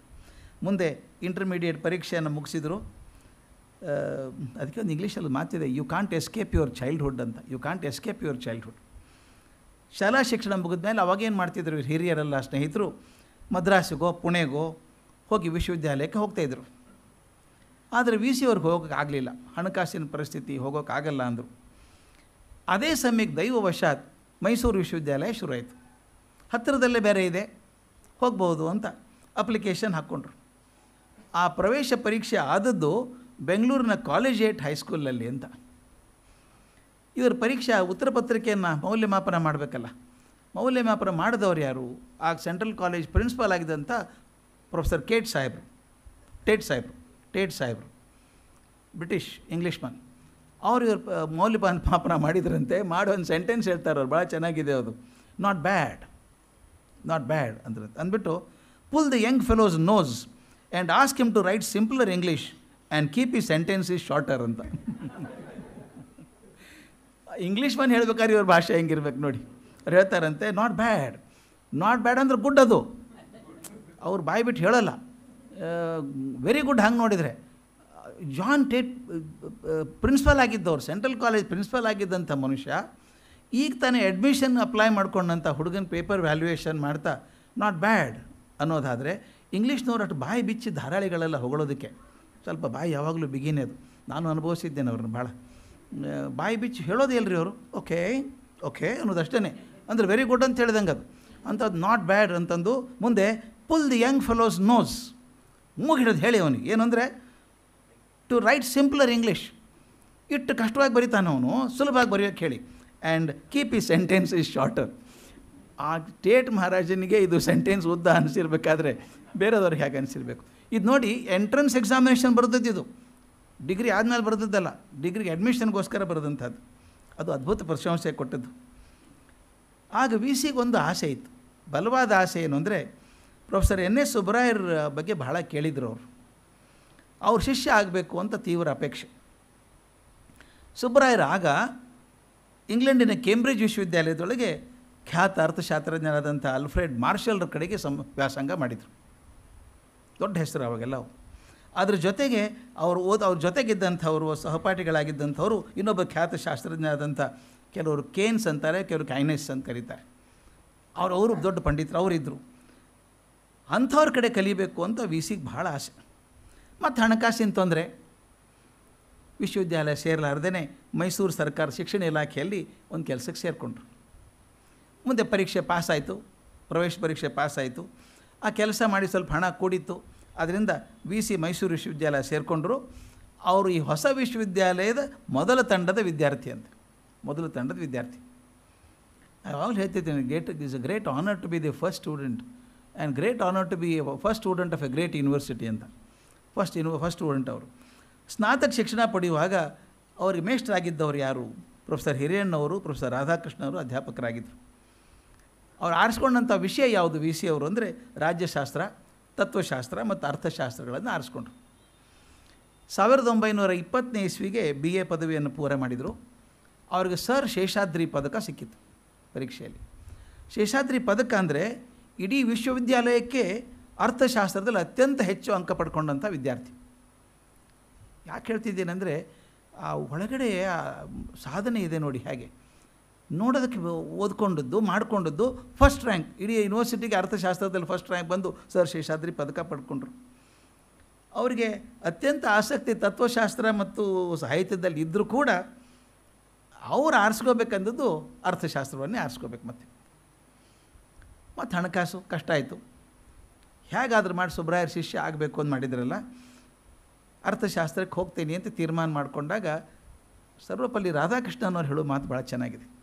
ರಾಧಾಕೃಷ್ಣನ್ ಹೇಳ್ತಾರೆ, ಇವನು ಅರ್ಥಶಾಸ್ತ್ರಕ್ಕಾಗಿ ತತ್ವಶಾಸ್ತ್ರವನ್ನು ತೊರೆದಿದ್ದಾನೆ. Deserted philosophy for the sake of economics ಅಂತೇಳಿ ಇನ್ನೊಂದು ವರ್ಡ್ ಹೇಳ್ತಾರೆ, ಭಾಳ ಕೆಟ್ಟ ವರ್ಡ್ ಹೇಳ್ತಾರೆ. ಹಾಗೆ ನೋಡಿದರೆ ಈತ ಮಾಡಿದ್ದು ಬೌದ್ಧಿಕ ವ್ಯಭಿಚಾರ. ಹಿ ಹ್ಯಾಸ್ ಪ್ರಾಸ್ಟಿಟ್ಯೂಟೆಡ್ ಈಸ್ ಇಂಟೆಲೆಕ್ಟ್ ಅಂತ. ಇದು ಕೋಪದಿಂದ ಹೇಳಿದ ಮಾತಲ್ಲ, ಬರಲಿಲ್ಲಲ್ಲ ಇವನು ಅಂತ ನೋವಿನಿಂದ ಹೇಳಿದ್ದು. ಈಗ ಪ್ರೊಫೆಸರಿಗೆ ನಮಗೆ ಹೇಗೆ ಒಳ್ಳೆ ಪ್ರೊಫೆಸರ್ ಬೇಕೋ ಹಾಗೆ ಪ್ರೊಫೆಸರ್ಗೂ ಒಳ್ಳೆ ಸ್ಟೂಡೆಂಟ್ಸ್ ಬೇಕಲ್ಲ. ನಾವೆಲ್ಲ ಮೇಸ್ಟ್ ಆಗಿದ್ದವ್ರು ಗೊತ್ತು ನಮಗೆ. ಮುಂದೆ ಕೂತವ್ರೆಲ್ಲ ತುಕ್ಕಿಸ್ತಾ ಇದ್ರೆ ಏನು ಪಾಠ ಮಾಡೋದು ನಾವು? ಅವ್ರು ಖುಷಿಯಾಗಿ ಪ್ರಶ್ನೆ ಕೇಳ್ತಿರ್ಬೇಕು, ಹೊಸ ಹೊಸ ಪ್ರಶ್ನೆ ಕೇಳಿದ್ರೆ ನಾನು ಚುರುಕಾಗಿರ್ತೀನಿ. ಹಾಗೆ ಬುದ್ಧಿವಂತ ವಿದ್ಯಾರ್ಥಿಗಳು ಬೇಕು ಅಂತ. ಅದಕ್ಕೆ ಹೇಳ್ತಾರೆ, as much as A disciple wants A master is also in search of A good disciple ಅಂತ. ಒಳ್ಳೆ ಶಿಷ್ಯ ಬರಬೇಕು ಅಂತ. ರಾಧಾಕೃಷ್ಣನ ಕೋಪ ಬಂದದ್ದು ಅದಕ್ಕೆ, ಇವನು ಒಳ್ಳೆ ಹುಡುಗ, ಅಲ್ಲಿ ಹೋಗ್ಬಿಟ್ನಲ್ಲ ಇವನು ಎಕನಾಮಿಕ್ಸಿಗೆ ಅಂತ. ಮುಂದೆ ಕೆಲ ಕಾಲ ಮೈಸೂರು ಶಾರದಾ ವಿಲಾಸ್ ಹೈಸ್ಕೂಲಲ್ಲಿ ಕೆಲಸ ಮಾಡಿ ಸ್ವಲ್ಪ ಹಣ ಕೂಡಿಸ್ಕೊಂಡ್ರು. ಮತ್ತು MA ಸೇರಿಕೊಂಡು 1922ಕ್ಕೆ MA ಮುಗಿಸಿದರು. ಆಗ ಮೈಸೂರು ವಿಶ್ವವಿದ್ಯಾಲಯ ಅಂದರೆ ಮಹಾರಾಜಾಸ್ ಕಾಲೇಜೇ ಆಗಿತ್ತು. ಅದಕ್ಕೆ ಎಷ್ಟು ಚೆನ್ನಾಗಿ ಹೇಳ್ತಾರೆ ವಿ ಸಿ ಅದನ್ನು ಕರ್ನಾಟಕದ ಆಕ್ಸ್ಫರ್ಡ್ ಅಂತ ಕರಿತಾ ಇದ್ರಂತೆ, ಮಹಾರಾಜ ಕಾಲೇಜನ್ನು. ಅಲ್ಲಿದ್ದಂಥ ಫ್ಯಾಕಲ್ಟಿ ಯಾರ್ಯಾರು ಅಂತ ಅವ್ರು ಕೊಡ್ತಾರೆ. ಭಾಳ ಖುಷಿ ಆಗುತ್ತೆ ಅಂತ ಓದಿದಾಗ. ಪ್ರಿನ್ಸಿಪಾಲ್ರು CR ರೆಡ್ಡಿ ಅವರು, ಅರ್ಥಶಾಸ್ತ್ರ ಸುಬ್ಬರಾಯರು, ತತ್ವಶಾಸ್ತ್ರ ಹಿರಿಯಣ್ಣವರು, ರಾಧಾಕೃಷ್ಣನವರು, ಪ್ರೊಫೆಸರ್ AR ವಾಡಿಯಾ ಅವರು, English professor JC ರಾಲೋ, BM Srikantaiah, professor ಮ್ಯಾಕಿಂಟಾಶ್, ಕನ್ನಡದಲ್ಲಿ ಕಾನ್ಕಾನಹಳ್ಳಿ ವರದಾಚಾರು, B ಕೃಷ್ಣಪ್ಪನವರು. ಇದನ್ನು ಹೇಳಬೇಕಾದ್ರೆ ನನಗೊಂದು ಸ್ವಲ್ಪ ಘಟನೆ ನೆನಪಾಗುತ್ತೆ. ತಮಗೆಲ್ಲ SV ರಂಗಣ್ಣವ್ರ ಬಗ್ಗೆ ಗೊತ್ತು. ಸಾಮಾನ್ಯ ಚಿತ್ರಕ್ಕೆ ಸುವರ್ಣ ಚೌಕಟ್ಟು ಅಂತ ಹೇಳಿ ಮಾಡಿದಂಥವ್ರು. ಅವರು ಮೈಸೂರಲ್ಲಿದ್ದಾಗ ಕೊನೆಗೆ ಆರೋಗ್ಯ ಸರಿ ಇರಲಿಲ್ಲ. ಕಾಲಿಗೆ ಪೆಟ್ಟು ಮಾಡಿಕೊಂಡು ವಾಕರ್ ಹಿಡ್ಕೊಂಡು ನಡೀತಾಯಿದ್ರು. ನಮ್ಮದೊಂದು ಶಾಲೆ ಇತ್ತು, ವಿದ್ಯಾವರ್ಧಕ ಸಂಘದೊಂದು ಶಾಲೆ ಇದೆ ಅಲ್ಲಿ ಕುವೆಂಪು ನಗರದಲ್ಲಿ. ಶ್ರೀಹರಿಯವರಿಗೆ ಚೆನ್ನಾಗಿ ಗೊತ್ತು SV ರಂಗಣ್ಣವರು. ಅವ್ರು ನೋಡ್ಕೊಂಬರೋಣ ಅಂತ ಇಬ್ಬರು ಹೋದ್ವಿ. ಹೋದಾಗ ಪಾಪಕ್ಕೆ ತುಂಬ ಕಷ್ಟಪಡ್ತಾಯಿದ್ರು. ಶ್ರೀಹರಿ ಒಂದು ಉಪಕಾರ ಆಗಬೇಕಲ್ಲಪ್ಪ ಅಂದರು. ಏನು ಸರ್ ಅಂತ ಕೇಳಿದ್ರು. ನಮ್ಮ ಮನೆಯಲ್ಲಿ ತುಂಬ ಪುಸ್ತಕ ಇದೆ, ಓದೋರು ಯಾರೂ ಇಲ್ಲ, ಈಗ ಅವನು ತೊಗೊಂಡು ಹೋಗ್ಬಿಡ್ತೀರಾ ಬೇಗ, ನಿಮ್ಮ ಕಾಲೇಜ್ ಇದೆ, ಕಾಲೇಜ್ ಲೈಬ್ರರಿಗೆ ಹಾಕ್ಕೊಂಬಿಡಿ ಇದನ್ನು. ಇವ್ರ ಪರಿಚಯ ನಾನು ಇವರೇ ಪ್ರಿನ್ಸಿಪಾಲು ಅಂತ ಪರಿಚಯ ಮಾಡಿದ್ರು ನನ್ನ. ಹೌದಾ, ತೊಗೊಂಡು ಹೋಗ್ಬಿಡಿ, ಎಷ್ಟು ಬೇಗ ತೊಗೊಂಡು ಹೋಗ್ತೀರ ಅಷ್ಟು ಒಳ್ಳೆಯದು. ನಾನು ಯಾವಾಗಲೂ ನಾಳೆ ಅಂದರೆ ಇವತ್ತೇ ಅನ್ನೋ ಪೈಕಿ ನಾನು, ಯಾವಾಗ ತೊಗೊಂಡು ಹೋಗಲಿ ಸರ್ ಅಂದೆ. ಯಾವಾಗ ಬೇಕಾದ್ರೆ ತೊಗೊಂಡು ಹೋಗಿ, ಇವತ್ತೇ ತೊಗೊಂಡು ಹೋಗ್ಬಿಡ್ಲ ಅಂದೆ. ತೊಗೊಂಡು ಹೋಗಿ ಅಂದರು. ಅವ್ರ ಮಗಳು ಬಾಣಂತನಕ್ಕೆ ಬಂದಿದ್ರು. ಆವಾಗ ಮನೆ ಬಾಣಂತನ ಇತ್ತು. ಪಾಪ ವಾಕರ್ ಇನ್ನೂ ಕಣ್ಮುಂದೆ ಕಟ್ಟಿದಂಗಿದೆ. ವಾಕರ್ ಹಿಡ್ಕೊಂಡು ನಮ್ಮನ್ನು ಕರ್ಕೊಂಡು ಹೋದರೆ ಬಾಣಂತಿ ಕೊಟ್ಟಿರೋ ಕಪ್ಪಾಗ್ಬಿಟ್ಟಿದೆ ಎಲ್ಲ ಕೋಣೆ ಎಲ್ಲ. ಆಮೇಲೆ ಪುಸ್ತಕ ಜೋಡಿಸಿಟ್ಟಿದ್ದಾರೆ, ಹಾಗೆ ಸಜ್ಜೆ ಇರುತ್ತಲ್ಲ ಹಾಗೆ ಪುಸ್ತಕ ಜೋಡಿಸಿಟ್ಟಿದ್ದಾರೆ. ಈ ವೈಟ್ ಆ್ಯಂಟ್ ಗೆದ್ಲು ಹಿಡ್ಕೊಂಡ್ಬಿಟ್ಟಿದೆ ಕೆಲವು ಪುಸ್ತಕಗಳಿಗೆಲ್ಲ. ನಾನು ನೋಡೋಕ್ಕಾಗಲ್ಲಪ್ಪ, ಬೇಗ ತೊಗೊಂಡು ಹೋಗ್ಬಿಡಿ ಅದನ್ನು ಅಂದರು. ನಾನು ಆ ತಾಯಿ ಪಾಪ ಬಾಣಂತಿಯನ್ನು ಬೇರೆ ಕೋಣೆಗೆ ಶಿಫ್ಟ್ ಮಾಡಿಸಿ, ನಾವು ಒಂದು ವ್ಯಾನ್ ತಂದು, ಸಣ್ಣ ಮಿನಿ ಟೆಂಪೋ ಲಾರಿ ತಂದು, ನಾನು ನಮ್ಮ ಶ್ರೀಹರಿಯವರಿಬ್ಬರು ತಲೆಗೆ ಪ್ಲಾಸ್ಟಿಕ್ ಚೀಲ ಹಾಕ್ಕೊಂಡು, ಹುಳ ಉದುರ್ತಾಯಿತ್ತು ಮೈ ಮೇಲೆಲ್ಲ, ಹಾಕ್ಕೊಂಡು ಕೈಗೆಲ್ಲ ಗ್ಲೌಸ್ ಹಾಕ್ಕೊಂಡು ಅಷ್ಟು ಇಳಿಸಿದ್ವಿ. ನಾವೇ ಒಂದು 2-3 ಜನ ಇಳಿಸ್ಕೊಂಬಿಟ್ಟು ಎಲ್ಲ ಪುಸ್ತಕ ತೆಗೆದು ಹೊರಗೊಂದು ಗುಡ್ಡೆ ಹಾಕಿದ್ವಿ. ಕೆಲವೊಂದು ಅರ್ಧಕ್ಕರ್ಧ ತಿಂದು ಹೋಗ್ಬಿಟ್ಟಿದ್ದು ಪುಸ್ತಕ ಎಲ್ಲ. ಚೆನ್ನಾಗಿರೋದನ್ನೆಲ್ಲ ಹೊರಗಡೆ ಇಟ್ಟು ಒರೆಸಿ ಇಡ್ತಾಯಿದ್ದೆ ನಾನು. ಆಗ ನನ್ನ ಕಣ್ಣಿಗೆ ಕಟ್ಟಿದಂಥ ದೃಶ್ಯ ಅಂದರೆ, ರಂಗಣ್ಣವರು ವಾಕರ್ ತೊಗೊಂಡು ಬಂದು ಅಲ್ಲಿ ಕುರ್ಚಿ ಹಾಕ್ಕೊಟ್ಟೆ. ಆ ಪುಸ್ತಕದ ಗುಡ್ಡೆ ಇತ್ತಲ್ಲ, ಒಂದೊಂದೇ ತೊಗೊಳ್ಳೋರು. ಆ ಪ್ರೀತಿಯಿಂದ ಕೈ ಆಡಿಸೋದು.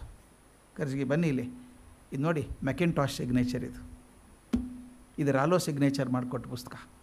ಆ ಕೊಡಬೇಕಾದ್ರೆ ನನಗನ್ಸುತ್ತೆ ಕಣ್ವರಿಗೆ ಕೂಡ ಅಷ್ಟು ನೋವಾಗಿತ್ತಿಲ್ಲೋ ಶಕುಂತನ ಕಳಿಸ್ಬೇಕಾದ್ರೆ. ಆ ಪುಸ್ತಕಗಳನ್ನೆಲ್ಲ ಪ್ಯಾಕ್ ಮಾಡಿಕೊಂಡು ನಾವು ಹಾಕ್ಕೊಂಡು ತೊಗೊಂಡು ಬಂದ್ವಿ ಮನೆಗೆ. ಇವತ್ತಿಗಾದರೂ ನಮ್ಮ ಕಾಲೇಜಲ್ಲಿ ಒಂದು ಸಪ್ರೇಟ್ ಸೆಕ್ಷನ್ ಮಾಡಿಟ್ಟಿದ್ದೆ ನಾನು, SV ರಂಗಣ್ಣವರ ಕಾಣಿಕೆ ಅಂಥೇಳಿ 4 ಕಬರ್ಡ್ ಇದ್ದಾವೆ. ಇವತ್ತಿಗೂ MA ಹುಡುಗರೆಲ್ಲ ಹೋಗ್ತಾರೆ ಓದೋದಕ್ಕೆ. ಅವನ್ನೆಲ್ಲ ಬೆಸ್ಟ್ ಚಾಯ್ಸೆಸ್ಟ್ ಕಲೆಕ್ಷನ್ ಆಫ್ ಬುಕ್ಸ್. ಆ ಪುಸ್ತಕ SV ರಂಗಣ್ಣ ಕೊಡಬೇಕಾದ್ರೆ ನೆನೆಸ್ಕೊಂಡು ಕೊಟ್ಟರು. ನನಗೆ ಆವಾಗಲೇ ಕೇಳಿದ್ದೆ ಮ್ಯಾಕಿಂಟಾಶ್ ರಾಲೋ ಹೆಸರು, ಮೊದಲು ಗೊತ್ತಿರಲಿಲ್ಲ ನನಗೆ.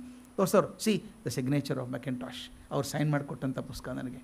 ಎಲ್ಲರೂ ದೊಡ್ಡವ್ರು ಸೈನ್ ಮಾಡಿದ ಪುಸ್ತಕ ಕೊಡಬೇಕಾದ್ರೆ ಅವ್ರಿಗೆ ಎಷ್ಟು ನೋವಾಗಿರಬೇಕು. ಅವ್ರು ಹೇಳಿದರು, ನೋವು ಆಗುತ್ತೆ, ಸಂತೋಷವೂ ಆಗುತ್ತೆ. ನೋವು ಯಾಕಾಗುತ್ತೆ ಅಂದರೆ ನಾನು ಕಳ್ಕೊತಿದ್ದೀನಲ್ಲ ಪುಸ್ತಕ ಅಂತ. ಹೇಗಿದ್ರೆ ನನಗೆ ಓದೋಕ್ಕಾಗಲ್ಲ, ಈಗ ಮಕ್ಕಳಾದರೂ ಓದ್ತಾರೆ ಅಂತ ಹೇಳಿಕೊಟ್ಟ ಪುಸ್ತಕ. ಅವರೆಲ್ಲ ನಾನು ಬರೀ ಹೆಸರು ಕೇಳಿದವನು. VC ಅವರು ಅವ್ರ ಸ್ಟೂಡೆಂಟ್ ಆಗಿದ್ದರು, ರಾಲೋ ಅವ್ರ ಮ್ಯಾಕಿಂಟಾಶ್ ಅವ್ರ ಸ್ಟೂಡೆಂಟ್ಸ್ ಆಗಿದ್ದರು ಅಂತ ಭಾಳ ಸಂತೋಷ ಅನಿಸುತ್ತೆ. ಅವ್ರು ಕಲಿಯುವಾಗ ಅವ್ರ ಜೊತೆಗಿದ್ದಂಥವ್ರು ಅಸಾಮಾನ್ಯ ವಿದ್ವಾಂಸರು ಪರಿಚಯ ಆದದ್ದು ಅಂದರೆ ವೆಂಕಣ್ಣಯ್ಯನವ್ರದ್ದು AR ಕೃಷ್ಣ ಶಾಸ್ತ್ರಿಗಳ ಪರಿಚಯ ಆಯಿತು. ಇನ್ನೊಬ್ಬರು ರಾಳಪಳ್ಳಿ ಅನಂತಕೃಷ್ಣ ಶರ್ಮರು ಅವ್ರ ಪರಿಚಯ ಆದದ್ದು. ಅದನ್ನೆಲ್ಲ VC ತುಂಬ ಚೆಂದ ಬರೆದಿದ್ದಾರೆ. ಅದರೊಳಗೆ ಕಾಲೇಜು ದಿನಗಳು ಅಂತ ಒಂದು ಪುಸ್ತಕದಲ್ಲಿ ಇವ್ರನ್ನೆಲ್ಲ ಆರ್ದ್ರವಾಗಿ ಚಿತ್ರ ಮಾಡಿದ್ದಾರೆ. ಮುಂದೆ ಅವ್ರಿಗೊಂದು ತಲೆ ಬಂತು, ಲಾ ಪರೀಕ್ಷೆ ಮಾಡಿದ್ರೆ ಸ್ವಲ್ಪ ಹಣಕಾಸಿನಲ್ಲಿ ಗಟ್ಟಿ ಆಗ್ಬೋದೇನೋ ನಾನು ಅನ್ಸ್ಕೊಂಡ್ರು. ಅದಕ್ಕೇನು ಮಾಡಿದರು, ಮುಂಬೈಗೆ ಹೋದರು, ಕಾಲೇಜ್ ಸೇರಿಕೊಂಡ್ರು ಲಾ ಪರೀಕ್ಷೆ ಮಾಡಬೇಕು ಅಂತ. ಕಾಲೇಜ್ ಖರ್ಚು ನಿಭಾಯಿಸ್ಬೇಕಲ್ಲ, ಅದಕ್ಕೊಂದು ಕೆಲಸಕ್ಕೆ ಸೇರಿಕೊಂಡ್ರು. ಈ ಡೆಪ್ಟಿ ಕಂಟ್ರೋಲರ್ ಆಫ್ ಕರೆನ್ಸಿ ಅಂತ ಒಂದು ಆಫೀಸಲ್ಲಿ ಅರೆಕಾಲಕ್ಕೆ ಕೆಲಸ ಸಿಕ್ತು, ಕೆಲಸ ಮಾಡ್ತಾಯಿದ್ರು. ಆಗಿನ ಕಾಲಕ್ಕೆ ಕೆಲಸ ಸಿಗೋದು ಎಷ್ಟು ಕಷ್ಟ ಇತ್ತು ನನಗೆ ಈಗ ಅನಿಸುತ್ತೆ, ಅವಾಗಿತ್ತು ನನಗೆ ಗೊತ್ತಿರಲಿಲ್ಲ. ರಾಧಾಕೃಷ್ಣನ್ ಹೇಳಿ ಕಳಿಸ್ತಾರೆ, ಸರ್ಕಾರಿ ನೌಕರಿ ಸಿಗೋದು ಭಾಳ ಅಪರೂಪ, ಸಿಕ್ಕಿದೆ ಬಿಡಬೇಡ ಅದನ್ನು ಅಂತ. ಆದರೆ ಇವ್ರಿಗೆ ಲಾ ಪರೀಕ್ಷೆ ಮಾಡೋಕ್ಕೂ ಆಗಲಿಲ್ಲ, ಕೆಲಸನ ಉಳಿಸ್ಕೊಳ್ಳೋಕ್ಕಾಗಲಿಲ್ಲ. ಮಲೇರಿಯಾ ಬಂದುಬಿಡ್ತು. ಮಲೇರಿಯಾ ಎಷ್ಟು ಹಿಂಡು ಬಿಡ್ತು ಇವರು ಅಂದರೆ ವಾಪಸ್ ಬಂದರು ಬೆಂಗಳೂರಿಗೆ. ಬಂದು ಚೇತರಿಸ್ಕೊಂಡು ಸ್ವಲ್ಪ ದೀರ್ಘಕಾಲದ ವಿಶ್ರಾಂತಿ ಎತ್ಕೊಂಡು ಮತ್ತೇನು ವಾಪಸ್ ಮುಂಬೈಗೆ ಹೋಗಬೇಕು ಅಂತ ಅಂದ್ಕೊಳ್ಳೋ ಹೊತ್ತಿಗೆ ವೆಂಕಣ್ಣಯ್ಯವರು ಹೇಳಿದ್ರಂತೆ, ಬೇಡಪ್ಪ, ಯಾವುದೋ ಗೊತ್ತಿಲ್ಲ ಜಾಗದಲ್ಲಿ ಹೋಗಿ ಮತ್ತೆ ಯಾಕೆ ಶುರು ಮಾಡ್ಕೋತೀಯ ನೀನು? ನಿನ್ನ ಆಸಕ್ತಿ, ನಿನ್ನ ಬುದ್ಧಿಮತ್ತೆ, ನಿನ್ನ ಹಿನ್ನೆಲೆ ನೋಡಿದಾಗ ಮೈಸೂರು ಚೆನ್ನಾಗಿರುತ್ತೆ, ಇಲ್ಲೇ ಇರು ಅಂತ ಹೇಳಿದ್ರಂತೆ. ಆಗ ಮತ್ತೆ ಶಾರದಾ ವಿಲಾಸ್ ಶಾಲೆಯಲ್ಲಿ ಪಾಠ ಮಾಡೋಕ್ಕೆ ಶುರು ಮಾಡಿದರು. ಪಾಠ ಮಾಡಿ 23ರಿಂದ 28ರವರೆಗೂ ಪಾಠ ಮಾಡ್ತಾ ಕವನ ಲೇಖನಗಳನ್ನು ಬರೆಯೋಕ್ಕೆ ಶುರು ಮಾಡಿದ್ರಂತ ಅವಾಗ. ಆಗ ಪ್ರಬುದ್ಧ ಕರ್ನಾಟಕದಲ್ಲಿ ಅರುಣ, ರಾಷ್ಟ್ರಬಂಧು, ಅರ್ಥಸಾಧಕ ಇಂಥ ಪತ್ರಿಕೆಗಳಲ್ಲೆಲ್ಲ ಲೇಖನ ಪ್ರಕಟ ಆಗೋಕ್ಕೆ ಶುರು ಆಯಿತು. ಆ ಹೊತ್ತಿಗೆ ಈ ಹೊಸಗನ್ನಡದ ಆಚಾರ್ಯ ಪುರುಷರಾದಂಥ BM ಶ್ರೀಕಂಠಯ್ಯನವರು ಮೈಸೂರು ವಿಶ್ವವಿದ್ಯಾಲಯದ ರಿಜಿಸ್ಟ್ರಾರ್ ಆದರು. ಅವ್ರು ಹೊಸ ಹೊಸ ಬದಲಾವಣೆಗಳನ್ನು ತಂದರು ಬೇಕಾದಷ್ಟು. ಅದರೊಳಗೆ ಒಂದು ಅಂದರೆ ಮೊದಲ ಬಾರಿಗೆ ಐಚ್ಛಿಕ ಕನ್ನಡವನ್ನು ತಂದರಂತೆ. ಸ್ನಾತಕ ಮತ್ತು ಮುಂದೆ ಸ್ನಾತಕೋತ್ತರ ತರಗತಿಗಳಿಗೆ, ಡಿಗ್ರಿ ಮತ್ತು ಪೋಸ್ಟ್ ಗ್ರ್ಯಾಜುಯೇಟಿಗೆ ಐಚ್ಛಿಕ ಕನ್ನಡ ಸಬ್ಜೆಕ್ಟ್ ತಂದರಂತೆ. ಆಗ TS ವೆಂಕಣ್ಣಯ್ಯನವರು ಆ ವಿಭಾಗದ ಮೊದಲ ಶಿಕ್ಷಕರಲ್ಲಿ ಒಬ್ಬರು. ಐಚ್ಛಿಕ ಕನ್ನಡ ಶುರು ಆದಾಗ BM ಶ್ರೀಕಂಠಯ್ಯನವರು ವಿಚಾರ ಮಾಡಿದ್ರಂತೆ, ಹುಡುಗ ಇವನು ಅರ್ಥಶಾಸ್ತ್ರದವನಾದರೂ ಕೂಡ ಕನ್ನಡಕ್ಕೆ ನ್ಯಾಯ ಒದಗಿಸ್ತಾನೆ ಅಂತ ಅಂದ್ಕೊಂಡು ಇವ್ರನ್ನ ಕನ್ನಡ ವಿಭಾಗಕ್ಕೆ ನೇಮಕ ಮಾಡಿದರು. ಆದರೆ ನೇಮಕ ಮಾಡಿದ್ದು ಮೈಸೂರಲ್ಲ, ಸೆಂಟ್ರಲ್ ಕಾಲೇಜಿಗೆ, VC ಸೆಂಟ್ರಲ್ ಕಾಲೇಜಿಗೆ ಬಂದು ಅಲ್ಲಿ 14 ವರ್ಷ ಇಂಟರ್ಮೀಡಿಯೇಟ್ ಮತ್ತು ಸೆಂಟ್ರಲ್ ಕಾಲೇಜಲ್ಲಿ ಪಾಠ ಮಾಡಿದರು. 1928ರಿಂದ 42ರವರೆಗೂ 14 ವರ್ಷ ಪಾಠ ಮಾಡಿದರು. ಆವಾಗಲೇ ಸಾಕಷ್ಟು ಜನ ಸ್ಟೂಡೆಂಟ್ಸ್ ಅವರಿಗೆಲ್ಲ. 43ರಲ್ಲಿ ಪ್ರಮೋಷನ್ ಸಿಕ್ಕು ಮಹಾರಾಜ ಕಾಲೇಜಿಗೆ ಮತ್ತೆ ಮೈಸೂರಿಗೆ ಹೋದರು. ಅಲ್ಲೊಂದು 5 ವರ್ಷ 48ನೇ ಇಸ್ವಿವರೆಗೂ ಪಾಠ ಮಾಡಿದರು. ಮುಂದೆ 48ರಿಂದ 50ರವರೆಗೂ 2 ವರ್ಷ ಸರ್ಕಾರ ಇವ್ರನ್ನ ಚಿಕ್ಕಮಗಳೂರಲ್ಲಿ ಒಂದು ಕಾಲೇಜ್ ಇದೆ, ಅಲ್ಲೊಂದು ಇಂಟರ್ಮೀಡಿಯೇಟ್ ಕಾಲೇಜ್ ಇದೆ, ಅಲ್ಲಿ ಪ್ರಿನ್ಸಿಪಾಲ್ ಆಗಿ ಹೋಗಬೇಕು ಅಂತ ಕಳಿಸಿದರು. ಮೊದಲನೇ ಬಾರಿಗೆ ಸಂಸ್ಥೆಯ ಸಾರಥ್ಯ ತೊಗೊಂಡದ್ದು ಅಲ್ಲಿ ಚಿಕ್ಕಮಗಳೂರಲ್ಲಿ ಅವರು.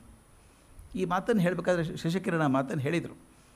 ಎಷ್ಟು ಪ್ರೀತಿ ಅವರಿಗೆ ಅಂದರೆ, ಸಾಮಾನ್ಯವಾಗಿ ಹೇಳ್ತಾರೆ, it is very difficult to B A principal and still be popular ಅಂತ. ನೀವು ಪ್ರಿನ್ಸಿಪಾಲ್ ಆದರೆ ಬಯಸ್ಕೊಳ್ಳೋದಾಗತ್ತೆ, ಪ್ರಿನ್ಸಿಪಾಲ್ ಆದರೂ ಪ್ರೀತಿ ಮಾಡಿಸ್ಕೊಳ್ಳೋದು ಭಾಳ ಅಪರೂಪ ಅಂತ. ಆದರೆ VC ಅದಕ್ಕೆ ಅಪವಾದ ಇದ್ದಂಗಿದ್ರು. ಎಲ್ಲರ ಬಗ್ಗೆನೂ ಪ್ರೀತಿ ಅವರಿಗೆ, ಬರೀ ಮೇಷ್ಟ್ರ ಬಗ್ಗೆ ಅಲ್ಲ, ಆಫೀಸ್ ಸ್ಟಾಫ್ ಬಗ್ಗೆ, ಅಟೆಂಡರ್ ಬಗ್ಗೆ, ಕಸ ಗುಡಿಸೋರು ಎಲ್ಲರ ಬಗ್ಗೆನೂ ಪ್ರೀತಿ ಅವರಿಗೆ. ಅದೇ ಘಟನೆ ಅವ್ರನ್ನ ಶಶಿಕರನ್ ಹೇಳಿದರು. ಆ ಅಟೆಂಡರ್ ಇದ್ದ, ಅವನಿಗೆ VC ದೇವರಿದ್ದಂಗೆ. VC ರಿಟೈರ್ ಆಗಿ ಇಲ್ಲಿ ಬಂದ ಮೇಲೆ ಎಷ್ಟೋ ವರ್ಷಗಳ ನಂತರ ಆತ ಬಂದು ಇನ್ವಿಟೇಷನ್ ಕೊಟ್ಟ, ನನ್ನ ಮಗಳ ಮದುವೆಗೆ ನೀವು ಬರಬೇಕು ಸರ್ ಅಂತ. ಇಲ್ಲಿಂದ ಹೋಗಬೇಕಲ್ಲ ಚಿಕ್ಕಮಗಳೂರಿಗೆ, ಈಗ ನನಗೆ ಪಟ್ಟೊಂದು ಕಾರ್ ತೊಗೊಂಡು ಹೋಗ್ತೀನಿ ಅಂತಿಲ್ಲ. ಆದರೆ VC ಅವರು ಆ ಅಟೆಂಡರ್ ಮಗಳ ಮದುವೆಗೆ ಹೋಗಿದ್ದ, ಚಿಕ್ಕಮಗಳೂರಿಗೆ ಹೋಗಿ ಅಲ್ಲಿದ್ದು ಆ ಕಾಣಿಕೆ ಕೊಟ್ಟು ಬಂದನಂತೆ. ಅವನು ಅದಕ್ಕೆ ಹೇಳ್ತಾನೆ, ನಾನು ಎಷ್ಟೊಂದು ಜನ ಪ್ರಿನ್ಸಿಪಾಲ್ ಕಡೆ ಕೆಲಸ ಮಾಡಿದ್ದೀನಿ, ನಮ್ಮ ಮಗಳ ಮದುವೆಗೆ ನಮ್ಮ ಮನೆಗೆ ಬಂದಂಥ ಪ್ರಿನ್ಸಿಪಾಲ್ ಯಾರೂ ನೋಡಲಿಲ್ಲ, ಇವರು ಮೊದಲೇದವರು ಅಂತ. ಅಂದರೆ ಎಲ್ಲರ ಪ್ರೀತಿಯನ್ನು ಹೇಗೆ ಸಂಪಾದನೆ ಮಾಡ್ಕೊಂಡಿದ್ರು ಅವರು ಅಂತ. 1950ರಿಂದ 55 ತನಕ ರಿಟೈರ್ ಆಗೋವರೆಗೂ ಸೆಂಟ್ರಲ್ ಕಾಲೇಜಲ್ಲಿ ಕನ್ನಡ ವಿಭಾಗದ ಮುಖ್ಯಸ್ಥರಾಗಿದ್ದರು ಅಂತ. ನಾನು ಎಷ್ಟೋ ಸಲ ನಾನು ಕೇಳಿದ್ದೀನಿ, ಮತ್ತೂರು ಕೃಷ್ಣಮೂರ್ತಿಯವರು ಹೇಳೋದನ್ನು ಕೇಳಿದ್ದೀನಿ. ನೀಲಥಳ್ಳಿ ಕಸ್ತೂರಿಯವರು, ನಮ್ಮ ಶ್ರೀಹರಿಯವರು, ಅವರೆಲ್ಲ ಆವಾಗ ಸೆಂಟ್ರಲ್ ಕಾಲೇಜಲ್ಲಿ ಸ್ಟೂಡೆಂಟ್ಸ್ ಆಗಿದ್ದವರು. 40 ವರ್ಷ ದೀರ್ಘಕಾಲದ ಅಧ್ಯಾಪಕ ವೃತ್ತಿ ಮಾಡಿದಾಗ ಅವ್ರ ಸಹೋದ್ಯೋಗಿಗಳು ಯಾರ್ಯಾರು ಅಂತ ನೆನೆಸ್ಕೊಂಡ್ರೆ ಒಂಥರ ಸಂತೋಷ ಆಗುತ್ತಪ್ಪ. AR ಕೃಷ್ಣಶಾಸ್ತ್ರಿಗಳು, KV ಪುಟ್ಟಪ್ಪನವರು, GP Rajaratnam, Tinam Srikantaiah, DL Narasimhacharya, MV Sitaramayya ಮತ್ತು ಡಾಕ್ಟರ್ ಶ್ರೀಕಂಠ ಶಾಸ್ತ್ರಿಯವರು, ಇವರೆಲ್ಲರೂ ಅವ್ರಿಗೆ ಸಹೋದ್ಯೋಗಿಗಳಾಗಿ ಸಿಕ್ಕಂಥವ್ರು. ಅವ್ರ ಶಿಷ್ಯರು ಯಾರ್ಯಾರಾಗಿದ್ದರು ಅಂತ ಒಂಥರ ಅನಿಸುತ್ತೆ ನಮಗೆ. Sometimes A student makes the teacher big, ಹಾಗೆ ಅನಿಸುತ್ತೆ, ಗೌರವ ಹೆಚ್ಚಿಗೆ ಆಗುವಂಥದ್ದು. ಅವ್ರ ಶಿಷ್ಯರಲ್ಲಿ ಕೆಲವರು ಯಾರು ಅಂದರೆ BGL ಸ್ವಾಮಿಯವರು, RK Lakshman, AK Ramanujan, HY Sharada Prasad, SV Parameshwara ಭಟ್ರು, ಹಾಮಾನಾಯಕರು, GS ಶಿವರುದ್ರಪ್ಪನವರು, LS ಶೇಷಗಿರಿರಾಯರು, HM ಶಂಕರನಾರಾಯಣರವರು, ವರದರಾಜರಾವ್ ಅವರು, ಚೀನಾ ಮಂಗಳ, ಇವರೆಲ್ಲ ಅವರು ಸ್ಟೂಡೆಂಟ್ಸ್ ಆಗಿದ್ದವರು. ಅಂದರೆ ಒಂದು ಸಲ ಅನಿಸುತ್ತೆ, ಯಾರೋ ಒಂದು ಆರ್ಟಿಕಲಲ್ಲಿ ಓದಿದ್ದೆ ನಾನು, Ramakrishna Paramahamsa was the greatest person, no problem, but he was shown to the world by Vivekananda ಅಂತ ಜಗತ್ತಿಗೆ ಗೊತ್ತಾದದ್ದು. ಅಂದರೆ you require A great student to make the teacher popular and known to people. ಇಂಥ ಸ್ಟೂಡೆಂಟ್ಸ್ ಇಂತ ಬರೀಬೇಕಾದ್ರೆ ಆಗ ಅಲ್ಲಿ ಪಾಠದ ಶೈಲಿ ಹೇಗಿರ್ತಿತ್ತು ಅವ್ರದ್ದು ಸೆಂಟ್ರಲ್ ಕಾಲೇಜಲ್ಲಿದ್ದಾಗ ಮತ್ತು ಮಹಾರಾಜಕ್ಕೆ ಇದ್ದಾಗ ಅಂತ BGL ಸ್ವಾಮಿಯವರು ಬರೀತಾರೆ ಪಂಚಕಲಶ ಗೋಪುರದಲ್ಲಿ. ಬಹಳ ಖುಷಿಯಾಗಿ ಬರೀತಾರೆ. ಅವರು ಕನ್ನಡವನ್ನು ಬಹುತೇಕ ಇಂಗ್ಲೀಷ್ನಲ್ಲೇ ಪಾಠ ಮಾಡ್ತಿದ್ರು.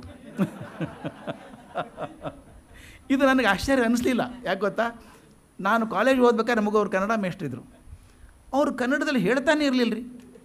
ತಿರ್ಗಾ ಮೃಗ doctor KV Puttappa shed like this, you know what is the meaning of this ಅಂತ ಶುರು ಮಾಡೋರು. ಇವರು ಕನ್ನಡ ಪ್ರೊಫೆಸರ್ ಇಂಗ್ಲೀಷಲ್ಲೇ ಮಾತಾಡ್ತಾರಲ್ಲ ಅಂತ.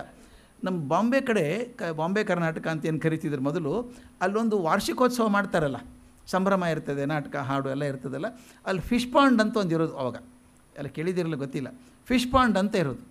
ಪ್ರತಿಯೊಬ್ಬ ಶಿಕ್ಷಕರಿಗೊಂದು ಏನಾದರೂ ನಿಕ್ ನೇಮ್ ಕೊಡಬೇಕು, ಒಂದೇನಾದರೂ ವಿಚಿತ್ರ ಹೆಸರು ಕೊಡಬೇಕು ಅವರಿಗೆ. ಅದಕ್ಕೆ ಅವ್ರ ಪ್ರತಿಕ್ರಿಯೆ ತೋರಿಸ್ಬೇಕು.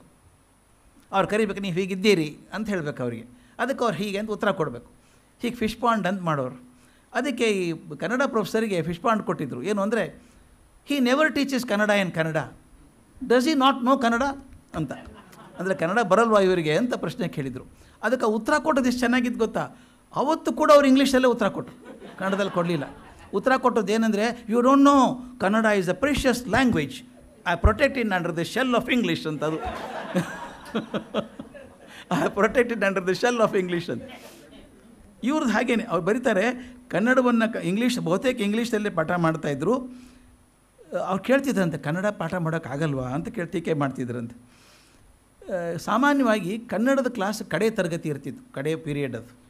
ಹೀಗಾಗಿ 50 ಜನದಲ್ಲಿ 20-25 ಜನ ಇರ್ತಿದ್ರಂತೆ ಕೊನೆ ಪಾಠ. ಆದರೆ VC ತರಗತಿ ಮಾತ್ರ ಫುಲ್ ಆಗಿರ್ತಿತ್ತು, ಭರ್ತಿ ಕ್ಲಾಸ್ ಅಂತ. ಅವರಿಗೆ ಕೋಪ ಬರಲ್ಲ, ಚೆಂದ ಮಾಡೋರು. ಒಂದು ಸಲ ಪಾಠ ಮಾಡಬೇಕಾದ್ರೆ ಹಿಂದಿನ ಬೆಂಚಲ್ಲಿ ಇಬ್ಬರು ಏನೋ ಮಾತಾಡ್ತಿದ್ದಂಗೆ ಕಾಣಿಸ್ತು. ನೋಡಿದ್ರು ಅವ್ರು ಚುಕ್ಕೆ ಆಟ ಆಡ್ತಾಯಿದ್ರು ಹಿಂದೆ ಕೂತ್ಕೊಂಡು. ಈಗಿನ ಹುಡುಗರು ಚುಕ್ಕೆ ಆಟ ಗೊತ್ತಿಲ್ಲ, ಬಹುತೇಕ SMS ಮೆಸೇಜ್ ಕಳಿಸ್ತಿರ್ತಾರೆ ಅಷ್ಟೇ. ಆದರೆ ಅವತ್ತು ಚುಕ್ಕೆ ಆಟ ಆಡ್ತಿದ್ದರಂತೆ. ಭಾರಿ ಕೋಪ ಬಂದುಬಿಡ್ತು ಇವರಿಗೆ. ಬಂದು ಅಲ್ಲಿವರು ಕನ್ನಡದ ಮಾತಾಡ್ತಿದ್ದಂಥ VC ಇಂಗ್ಲೀಷಾಗಿ ಬಂದುಬಿಟ್ರು. I will not tolerate this in my class, what you think you are doing ಅಂತ ಜೋರಾಗಿ ಧ್ವನಿ ಏರಿಸಿದ್ರು. ಅವ್ರು ಧ್ವನಿ ನಡೆಸಿದ ತಕ್ಷಣ ದೇಹ ನಡುಗ್ತಿತ್ತಂತೆ, ಗಡ ನಡುಗ್ಬಿಡೋದು. ಅದು ನೋಡಿ ಅವ್ರು ಗಾಬರಿ ಆಗಿಬಿಟ್ಟು ಹುಡುಗರು. ಮುಂದೆ ಇಂಥ ಪರಿಸ್ಥಿತಿ ಯಾವತ್ತೂ ಬರಲಿಲ್ಲ ಅಂತ. ಅವ್ರು ಬೈಸ್ಕೊಂಡು ದುಃಖ ಆಗಿರಲಿಕ್ಕಿಲ್ಲ ಅವರಿಗೆ, ಪಾಪ ಮೇಷ್ಟ್ರಿಗೆ ತೊಂದರೆ ಆಗಿಬಿಡುತ್ತೋ ಇಷ್ಟು ನಡುಗ್ತಾ ಇದ್ದಾರೆ ಅಂತ ಆಗಿರ್ಬೇಕು. ಅವರು ಮುಂದೆ ಘಟನೆ ಆಗಲಿಲ್ಲ ಅಂತ ಬರೀತಾರೆ. ಅವರು ಅವ್ರ ಬಗ್ಗೆ ಒಂದು ಚಂದ ಹೇಳ್ತಾರೆ. ಭರತೇಶ ವೈಭವ ಪಾಠ ಮಾಡ್ತಾಯಿದ್ರಂತೆ.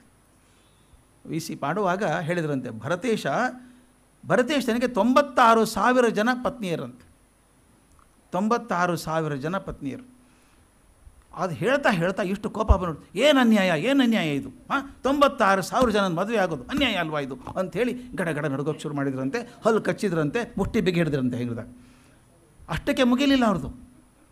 ಕೃಷ್ಣ 16,000 ಜನ ಸ್ತ್ರೀಯರನ್ನು ಮದುವೆ ಹಾಕಿದ್ದ ಅವನು, 16,000. ಅದಕ್ಕೆ ಜೈನರು ಏನು ಮಾಡಿದರು, ಅದರ 6 ಗುಣಾಕಾರ ಮಾಡಿ 96 ಮಾಡಿದ್ದಾರೆ. ಆದ್ದರಿಂದ ಏನಾದರೂ ಶಿಕ್ಷೆ ಆಗಬೇಕಾಗಿದ್ದರೆ ಕೃಷ್ಣನಿಗೆ ಆಗಬೇಕು ಅಂತ ಹೇಳಿ ಆ ಸಿಟ್ಟಿನಿಂದ ಹಲ್ಲು ಕಡ್ದಾಗ ಇವರೆಲ್ಲ ತಮಾಷೆ ಮಾಡ್ತಿದ್ದರಂತೆ. ಅಲ್ರಿ 16,000 ಹೆಂಡಂದ್ರ ತೊಂದರೆನೇ ತಳ್ಕೊಂಡಿದ್ದಾನ ಅವನು, ಇವ್ರ ಮಾತಿಗೆ ಹೆದರ್ತಾನ ಇನ್ನು. 16,000 ಹೆಂಡಂದ್ರ ಕಿರಿಕಿರಿಗೆ ತೊಂದರೆ ಪಟ್ಟಿಲ್ಲ ಅವನು, ಇದಕ್ಕೇನು ತೊಂದರೆ ಪಡ್ತಾರೆ ತಮಾಷೆ ಮಾಡ್ತಿದ್ರಂತೆ. ಅಂದರೆ ಅವ್ರದ್ದು ಆ ಇನ್ವಾಲ್ವ್ಮೆಂಟ್ ಎಷ್ಟು ಇರ್ತಿತ್ತು ಕ್ಲಾಸಲ್ಲಿ ಅಂದರೆ ಅನಿಸ್ಬೇಕು, ಅವ್ರು ಏನು ರೀ ಹುಚ್ಚಿದ, 96,000 ಮದುವೆ ಆಗೋದಂದ್ರೆ ಏನು ಅದೇ ಅದಕ್ಕೆ, ಇವನು 16,000 ಮದುವೆ ಆಗೋದು ಏನಿದೆ ಇದಕ್ಕೆ ಅಂತ. ಅಂದರೆ ಪಾಠ ಮಾಡೋದು ನಂಬರ್ ಅಲ್ಲ ಅವರಿಗೆ, ಅವ್ರು ಏನು ಅನ್ಯಾಯ ಇದು ಅಂತ ಪಾಠ ಮಾಡ್ತಿದ್ರಂತೆ. ಅದಕ್ಕೆ ಹುಡುಗರೆಲ್ಲ ತಮಾಷೆ ಮಾಡಬೇಕು. ಆಮೇಲೆ ಇವ್ರ ಮನೆಗೆ MA ಕ್ಲಾಸ್ ಪಾಠ ಮಾಡಬೇಕಾದ್ರೆ ಸೆಂಟ್ರಲ್ ಕಾಲೇಜಲ್ಲಿ 5-6 ಜನ ಹುಡುಗರು. ಒಂದೊಂದು ಸಲ ಮನೆಗೆ ಏನಾದರೂ ತೊಂದರೆ ಆದರೆ ಬೇಗ ತಿಂಡಿ ಆಗ್ತಿರಲಿಲ್ಲ, ಬೇಗ ಹೋಗ್ಬಿಡೋರಂತ. ಹೋಗ್ಬಿಟ್ಟು ಕಾಲೇಜಿಗೆ ಹೋಗಿ ಎಲ್ರಿಗೂ ಮಸಾಲೆ ದೋಸೆ ಕಾಫಿ, ಹುಡುಗರಿಗೆ ಕೂಡ ಆ ಮಸಾಲೆ ದೋಸೆ ಕಾಫಿ ಕೊಡಿಸಿದ ಮೇಲೇ ಕ್ಲಾಸ್ ಇವ್ರು ಪಾಠ ಮಾಡೋದು. ಅವ್ರು ಮಸಾಲೆ ದೋಸೆ ಅಂದರೆ ಬಲೆ ಪ್ರೀತಿ ಅಂತ, ಅವ್ರಿಗೆ ಭಾಳ ಪ್ರೀತಿ ಅಂತ ಮಾಡ್ತಿದ್ರಂತೆ. ಆಮೇಲೆ VC ಮನೆಯಲ್ಲಿ ಟೀ ಪಾರ್ಟಿ ಆಗೋದಂತೆ. ಅದನ್ನು BGL ಸ್ವಾಮಿ ತುಂಬ ಚೆಂದ ಬರೀತಾರೆ. ಟೀ ಪಾರ್ಟಿ ಅಂತ ಆ ಇದರಲ್ಲಿ ಆ ಕೆಟ್ಲಲ್ಲೇ ತರಬೇಕು, ಎಲ್ಲರಿಗೂ ಕೊಡಬೇಕು. ಅವ್ರು ಹೇಳ್ತಾರೆ, ಈ ಕುಲುಮೆಯಲ್ಲಿ ಬೆಂದಂಥ ಮಣ್ಣಿಗೆ ನಾವು ಪಿಂಗಾಣಿ ಅಂತ ಕರಿತೇವೆ. ಬರೀ ಪಿಂಗಾಣಿನ ಸಿಟ್ಟು ಬರ್ತಿತ್ತು ಅವ್ರಿಗೆ. ಪಿಂಗಾಣಿ ಅಲ್ಲ ಅದು, ಅದರಲ್ಲಿ ಬೇರೆ ಬೇರೆ ಜಾತಿ ವಿಭೇದಗಳಿದ್ದಾವೆ. ಮೊದಲೇದ್ದು ಅದು ಬರೀ ಕ್ಲೇ, ಎರಡನೇದ್ದು ಪೋರ್ಸಲೇನ್, ಮೂರನೇದ್ದು ಪಾಟ್ರಿ, ನಾಲ್ಕನೇದ್ದು ಬೋನ್ ಚೈನಾ. ಆ ಬೋನ್ ಚೈನಾ ಅತ್ಯಂತ ಶ್ರೇಷ್ಠ ಮಟ್ಟದ್ದು, ಶ್ರೇಷ್ಠ ಕ್ವಾಲಿಟಿದು. ಅದನ್ನು ಮಾತ್ರ VC ಮನೇಲಿ ಇರಬೇಕು, ಆ ಬೋನ್ ಚೈನಾದಲ್ಲೇ ಇರಬೇಕು. ಅವರು ಟೀ ತಂದರೆ ಕೆಟ್ಲಲ್ಲಿ ಹಾಲು ಸಕ್ಕರೆ ಹಾಕಿರೋಲ್ಲ, ಅದು ಬಣ್ಣ ಕೂಡ ತಿಳಿಯಾಗಿರಬೇಕು, ಗಟ್ಟಿ ಉಗ್ರವಾಗಿರೋ ಹಾಗಿಲ್ಲ, ನಸುಗೆಂಪಿರಬೇಕಂತೆ, ಸ್ವಲ್ಪ ಹಳದಿ ಬಣ್ಣ ಇರಬೇಕು. ಅದಕ್ಕೆ ಅದನ್ನು ಹಾಕ್ಸ್ಕೊಂಡು ಒಂದೇ ಚಮಚ ಸಕ್ಕರೆ, ಒಂದೇ ಚಮಚ ಹಾಲು ಹಾಕ್ಕೊಂಡು ನಿಧಾನಕ್ಕೆ ಸಂತೋಷವಾಗಿ ಕುಡಿತಿದ್ರಂತೆ. ಅದನ್ನು ಬಿ ಜಿಯಲ್ಲಿ ಹೇಳ್ತಾರೆ, ನನಗೆ ಸಂಕಟ ಆಗ್ತಿತ್ತು ಅದನ್ನು ನೋಡಿದರೆ. ನನ್ನ ದೇಹಕ್ಕೆ ಅದು ಒಗ್ಗಿದ್ದಲ್ಲ, ನನಗೆ ಗಟ್ಟಿ ಹಾಲಲ್ಲಿ ಕತಕತ ಕುದಿಸಿ ಕಷಾಯ ಆದಂಗೆ ಇರಬೇಕು, ಅದನ್ನು ಘಟಘಟ ಕುಡಿಬೇಕು, ಅದು ನನ್ನ ಅಭ್ಯಾಸ. ಆದ್ದರಿಂದ ಇವರು ಇಷ್ಟನೇ ಆಗ್ತಿದ್ದಿದ್ದಲ್ಲ ನನಗೆ ಕಾಫಿ ಕುಡಿಯೋ ರೀತಿ ಅಂತ ಹೇಳ್ತಾರೆ. ಅವ್ರದ್ದೆಲ್ಲ ಪದ್ಧತಿ ಹಾಗೇ. ಆಮೇಲೆ ಟೀಕೆ ಮಾಡೋದು ಎಲ್ಲರಿಗೂ, ಆ ಕುದಿಸಿದ ಕಷಾಯ ಏನು ಕುಡಿತೀಯೋ ನೀನು ಅಂತ ಅವ್ರು ಅನ್ನೋದು, ಇದೇನು ನೀವು ಕುಡಿತೀರಿ ಟೀನೇ ಅಲ್ಲ ಅಂತ ಇವ್ರು ಅನ್ನೋದು, ಆ ಥರ ಟೀಕೆ ನಡೀತಾ ಇತ್ತಂತೆ. ಪಾಠ ಮಾಡುವಾಗ ಆ ತನ್ಮಯತೆ ಬಗ್ಗೆ ಹೇಳ್ತಾರೆ. ಎಷ್ಟೋ ಮಟ್ಟಿಗೆ ತಾಸು ಗಂಟೆ ಆದರೆ ಮುಗಿಬೇಕಲ್ಲ, ಇವ್ರು ಗೊತ್ತೇ ಆಗ್ತಿದ್ದಿಲ್ಲ, ಹಾಗೆ ಹೋಗ್ತಿದ್ರಂತೆ, ಪಾಠ ಮಾಡ್ತಾ ಹೋಗ್ಬಿಡೋದಂತೆ. ಅದು ಅಟೆಂಡ್ರ್ ಪುಟ್ಟಯ್ಯ ಅಂತ ಇದ್ದಂತೆ ಅವನು, ಅದು ಪದ್ಧತಿ ಆಯ್ತಂತ. ಅವಾಗ ಕ್ಲಾಸ್ ಮುಗಿದ ತಕ್ಷಣ ಅಟೆಂಡೆನ್ಸ್ ರಿಜಿಸ್ಟರ್ ತೊಗೊಂಡು ಹೋಗ್ಬೇಕು ಅವನು. ಅವ್ನು ಬಾಗಿಲಲ್ಲಿ ನಿಂತ್ಕೊಂಡ್ಬಿಡ್ತಿದ್ದಂತೆ ಅಟೆಂಡೆನ್ಸ್ ರಿಜಿಸ್ಟ್ರಿಗೆ. ಅವ್ನು ನೋಡಿದ ತಕ್ಷಣ ಪುಟ್ಟಯ್ಯ ಬಂದ, ಟೈಮ್ ಆಯಿತು ಅನಿಸುತ್ತೆ ಅಂತ ಬಿಟ್ಟು ಹೋಗಬೇಕು, ಗಂಟೆ ಬಾರಿಸಿದ್ದು ಕೇಳಿಸಲ್ಲ. ನೋಡಿ ಈ ತಮಾಷೆ ಅಂದರೆ, ವಿ ಸಿ ಅವ್ರಿಗೆ ಕೇಳಿಸ್ದೆ ಹೋದ್ರೆ ತೊಂದರೆ ಇಲ್ಲ, ಹುಡುಗರಿಗೂ ಕೇಳಿಸ್ತಿರ್ಲಿಲ್ಲ ಗಂಟೆ. This is the beauty of the class. ಪಾಠ ಮಾಡಿದ್ದು ಹೇಗೆ ಇರಬೇಕು ಅಂದರೆ, ಮೇಷ್ಟ್ರಿಗೆ ಮಾತ್ರ ಅಲ್ಲ, ಹುಡುಗರಿಗೂ ಮೈ ಮರೆತು ಹೋಗಬೇಕಲ್ಲ, ಹಾಗೆ ಮರೆಯುವಂಥ ಪಾಠ ಮಾಡ್ತಿದ್ರು ಅಂತ ಹೇಳ್ತಾರೆ. ಆಮೇಲೆ ಅವರು ಸಂಪರ್ಕ ಇಟ್ಕೊಂಡದ್ದು ಸಾಮಾನ್ಯವಾಗಿ ನನಗೆ ಭಾಳ ದುಃಖ ಆಗೋದು. ಎಷ್ಟೋ ಕಡೆ ನಾನು ಹೇಳೋದು, ಮೇಷ್ಟ್ರು ಆದ ತಕ್ಷಣ ಓದೋದನ್ನು ನಿಲ್ಲಿಸ್ಬಿಡ್ತಾರೆ ಈಗ. ಆದರೆ ಅವ್ರು ಮೇಷ್ಟ್ರಾದಾಗ ಹೇಗೆ ಕಾಂಟ್ಯಾಕ್ಟ್ ಇಟ್ಕೊಂಡಿದ್ರು ಅಂತ. ಆವಾಗ ಕೆನೆಸ್ ಅಥವಾ C D ದೇಶಮುಖರು, Umashankar Joshi, V Raghavan ಅವ್ರ ಜೊತೆಗೆ ಸಂಪರ್ಕ ಇಟ್ಕೊಂಡು how to update your self, updating ಪ್ರತಿ ಕ್ಷಣ. ಆ ಜರ್ನಲ್ ಬರಬೇಕು, ಮನೆಗೇನು ತೊಂದರೆ ಆದರೂ ಅಡ್ಡಿಲ್ಲ, ಇಂಗ್ಲೀಷ್ ಸ್ಟೇಟ್ಸ್ಮನ್ ಬರಬೇಕು, ಆ ಎಕನಾಮಿಕ್ ವೀಕ್ಲಿ ಬರಬೇಕು, ಅವತ್ತಿನ ಸುದ್ದಿ ಅವತ್ತು ಓದಬೇಕು. ಅವ್ರದ್ದು ಹೇಗಂದರೆ ನಿನ್ನೆ ಸುದ್ದಿ ತಂದು ನಾಳೆ ಕ್ಲಾಸಲ್ಲಿ ಮಕ್ಕಳಿಗೆ ಹೇಳಬೇಕು. ಈ ಥರದ ಅಪ್ಡೇಟಿಂಗ್ ನಾನು ಭಾಳ ಅಪರೂಪ ಅಂದ್ಕೊಂಡದ್ದು ಮೇಷ್ಟ್ರಲ್ಲೊಳಗೆ. ನಾವು ತಿರ್ಗಾಮುರ್ಗ ಅದೇ ಸಿಲ್ವರ್ ಜೂಬ್ಲಿ ನೋಟ್ಸ್ ಹೇಳ್ತಾ ಇರ್ತೀವಿ, ಆ ನೋಟ್ಸ್ ಎಲ್ಲ ಸಿಲ್ವರ್ ಜೂಬ್ಲಿ ಆಗಿದ್ದಾವೆ, ಅದನ್ನೇ ಹೇಳ್ತಾ ಇರ್ತೀವಿ ಇನ್ನು. ಆದರೆ ಹೊಸದನ್ನು ಹೇಳಬೇಕು ಅಂತ ತಟವಟ ಇತ್ತಲ್ಲ, ಹೇಳಬೇಕು ಅಂತ. ಮುಂದೆ ರಿಟೈರ್ ಆದಮೇಲೆ 2 ವರ್ಷ ಬೆಂಗಳೂರು ಆಕಾಶವಾಣಿಯಲ್ಲಿ ಕೆಲಸ ಮಾಡಿದರು. ಮುಂದೆ 4 ವರ್ಷ ಹೊನ್ನಾವರಕ್ಕೆ ಹೋದರು. 64ರಿಂದ 68ರವರೆಗೂ ಅಂತ ಅಂದ್ಕೊಂಡಿದ್ದೀನಿ ನಾನು. ಹೊನ್ನಾವರಕ್ಕೆ ಹೋದರು. ಹೊನ್ನಾವರದಲ್ಲಿ ಅವರಿಗೆ ಅವ್ರ ಕೈಯಲ್ಲಿ ಕೆಲಸ ಮಾಡಿದಂಥವರು ಮತ್ತೂರು ಚೆನ್ನಕೇಶವ ಶಾಸ್ತ್ರಿಗಳು. ಅವ್ರ ಮಗ ಪ್ರಕಾಶ್ ಇಲ್ಲಿ ಕ್ಲಾಸ್ ಮಾಡಿದ್ದಾರೆ, ಇಂಗ್ಲೀಷ್ ಸಾಹಿತ್ಯ ಪರಿಚಯ ಮಾಡಿದ್ದಾರೆ. ಅವನು ಚೆನ್ನಕೇಶವ ಶಾಸ್ತ್ರಿಗಳು ತುಂಬ ಬೇಕಾದವರು ನನಗೆ. ನಮ್ಮ ಕಾಲೇಜಲ್ಲಿ 13 ವರ್ಷ ಗಮಕ ವಾಚನ ವ್ಯಾಖ್ಯಾನ ನಡೆಸ್ಕೊಟ್ರು ಮತ್ತೂರವರು. ಅವರ ಗಣಿತ ಪ್ರಮೇಷ್ಠರಾಗಿದ್ದರು. ನನಗೆ ಎಷ್ಟು ಸಲ ಹೇಳಿದ್ದಾರೆ ಗೊತ್ತಾ, ಬಿಡಿ ಸರ್, ಪ್ರಿನ್ಸಿಪಾಲ್ ಅಂದರೆ ವಿ ಸಿನೇ ಸರ್, ಇನ್ಯಾರಲ್ಲ. ಅಂದರೆ ಬರೀ ಖುಷಿ ಮತ್ತೊಬ್ಬರನ್ನು ತೃಪ್ತಿ ಮಾಡೋದು, ಸಮಾಧಾನ ಮಾಡೋದಲ್ಲ, ಅಕಾಡೆಮಿಕಲಿ ಸ್ಟ್ರಾಂಗ್ ಆಗಿದ್ದು ಮತ್ತೊಬ್ಬರನ್ನ ಮೋಟಿವೇಟ್. ಹೊಸ ಕಾಲೇಜ್ ಅದು, ಹೊಸ ಕಾಲೇಜ್ ಆಗ್ತಾನೆ ಶುರು ಆದ ಕಾಲೇಜ್ಗೆ ಮೊದಲನೇ ಪ್ರಿನ್ಸಿಪಾಲ್ ಅಂತ ಹೋಗಿ 4 ವರ್ಷ ಇದ್ದು. ಸಂಸ್ಥೆ ಕಟ್ಟೋದು ಭಾಳ ಕಷ್ಟ, ಇದ್ದ ಸಂಸ್ಥೆ ನಡೆಸ್ಕೊಂಡು ಹೇಗೋ ಮಾಡ್ಬೋದು, ಕಟ್ಟೋದು ಭಾಳ ಕಷ್ಟ. ಅದು ಕಟ್ಟಿದ್ರು. ಕಟ್ಟುವಾಗ ಅವ್ರು ಹೇಳೋರು, ಅವ್ರ ಮನೆಗೆ ಯಾರಾದರೂ ಊಟಕ್ಕೆ ಹೋದರೆ ಪಲ್ಯ ಮಾಡಬೇಕು. ಪಲ್ಯ ಮಾಡಿ ಹೇಳೋರಂತೆ, ಇದು ಏನು ಪಲ್ಯ, ಗೋಡಂಬಿ ಹಾಕಬೇಡ್ವೆ. ಗೋಡಂಬಿ ಹೇಗೆ ಹಾಕಬೇಕು ಅಂದರೆ ತುತ್ತಿಗೆ 2 ಆದರೂ ಬರಬೇಡ್ವೆ. ಅವ್ರು ಹೇಳೋದು ಅಂದರೆ ಸೊಗಸು ಅಂತ ಹೇಳ್ತೀನಿ. ಕೆಲವರು ಇರ್ತಾರೆ, ಎಲ್ಲ ಇದ್ದರೂ ಗೊಣಗ್ತಾ ಇರ್ತಾರೆ. ಇವು ಸಂತೋಷ ಪಡೋದು ನೋಡಿ. ಅವರೇಕಾಳು ಪಲ್ಯ ಮಾಡಬೇಕು, ಅದಕ್ಕೆ ಗೋಡಂಬಿ ಹಾಕಬೇಕು, ಹಾಕಿದಾಗ ತುತ್ತಿ 2 ಗೋಡಂಬಿ ಕನಿಷ್ಠ ಬರಬೇಕು. ಈ ಥರದ್ದು ಮಾಡೋದು. ಕಾಫಿ ಪುಡಿ ಅಲ್ಲಿಂದಾನೇ ಬರಬೇಕು, ಟೀ ಪೌಡ್ರ್ ಇಲ್ಲಿಂದಾನೇ ಬರಬೇಕು. ಅದು ಹಾಗೆ, ಅದು ಶಪಚತನ ಅನ್ನಿ ಅಥವಾ ಡಿಸಿಪ್ಲಿನ್ ಅನ್ನಿ, ಕಮಿಟ್ಮೆಂಟ್ ಅನ್ನಿ, ಅದು ಹಾಗೆ ಇರಬೇಕಂತ. ಹಾಗಿರ್ತಿದ್ರಂತೆ. ಒಂದು ಘಟನೆ ಬಗ್ಗೆ ಹೇಳ್ತಿದ್ರು. ಅವ್ರ ಮನೆಯಲ್ಲಿ ಒಬ್ಬ ಹೆಣ್ಮಗಳು ಕೆಲಸ ಮಾಡ್ತಾಯಿದ್ಲು, 15 ವರ್ಷದಿಂದ ಕೆಲಸ ಮಾಡಿದ. ಒಂದು ದಿವಸ ಏನಾಯಿತೋ ಗೊತ್ತಿಲ್ಲ, ಮನೇಲಿ ಏನೋ ಬೇಜಾರಾಯಿತು. ಹುಡುಗರು, ನೀ ಬೇಡ ಸಾಕು ಕೆಲಸ ಹೋಗ್ಬಿಡು, ನೀನು ಕೆಲಸ ಬಿಟ್ಟು ಹೋಗ್ಬಿಡು ಅಂದರು. ಆಕೆ ಪಾಪ ಅಳ್ತಾ ಹೊಂಟ್ಬಿಟ್ಲು. ಇವ್ರು ಸರ ಹೋಗ್ಬಿಟ್ಟು ಏನಾಯಿತು ಅಂತೆಲ್ಲ ಕೇಳ್ಕೊಂಡ್ರು. ಹಿಂಗಾಯಿತು ಅಂತ. ನೀ ಇರು ಅಂದರು. ಹೋಗ್ಬೇಡ. ಭಾಳ ಚಂದ ಹೇಳ್ತಾರವ್ರು, ನೀ ಹೋಗ್ಬೇಡ, ನಾನು ಇರೋ ತನಕ ನೀನು ಹೋಗಬೇಕಾಗಿಲ್ಲ. ಇವ್ರು ಯಾರಿಗೂ ನೀನು ಬೇಡ ಅಲ್ಲ, ಬಿಡು, ನನಗೋಸ್ಕರ ಆದರೂ ಇರಬೇಕು ನೀನು ಅಂತ ಹೇಳಿ ಆ ಮಕ್ಕಳಿಗೆ ಪಾಠ ಹೇಳ್ತಾರೆ, ತಮ್ಮ ಮನೆಯವರಿಗೆಲ್ಲ. 15 ವರ್ಷ ದುಡಿದಿದ್ದಾಳೆ ಆಕೆ. ಆಕೆಗೇನು ಭದ್ರತೆ ಇದೆ ಆಕೆಗೆ?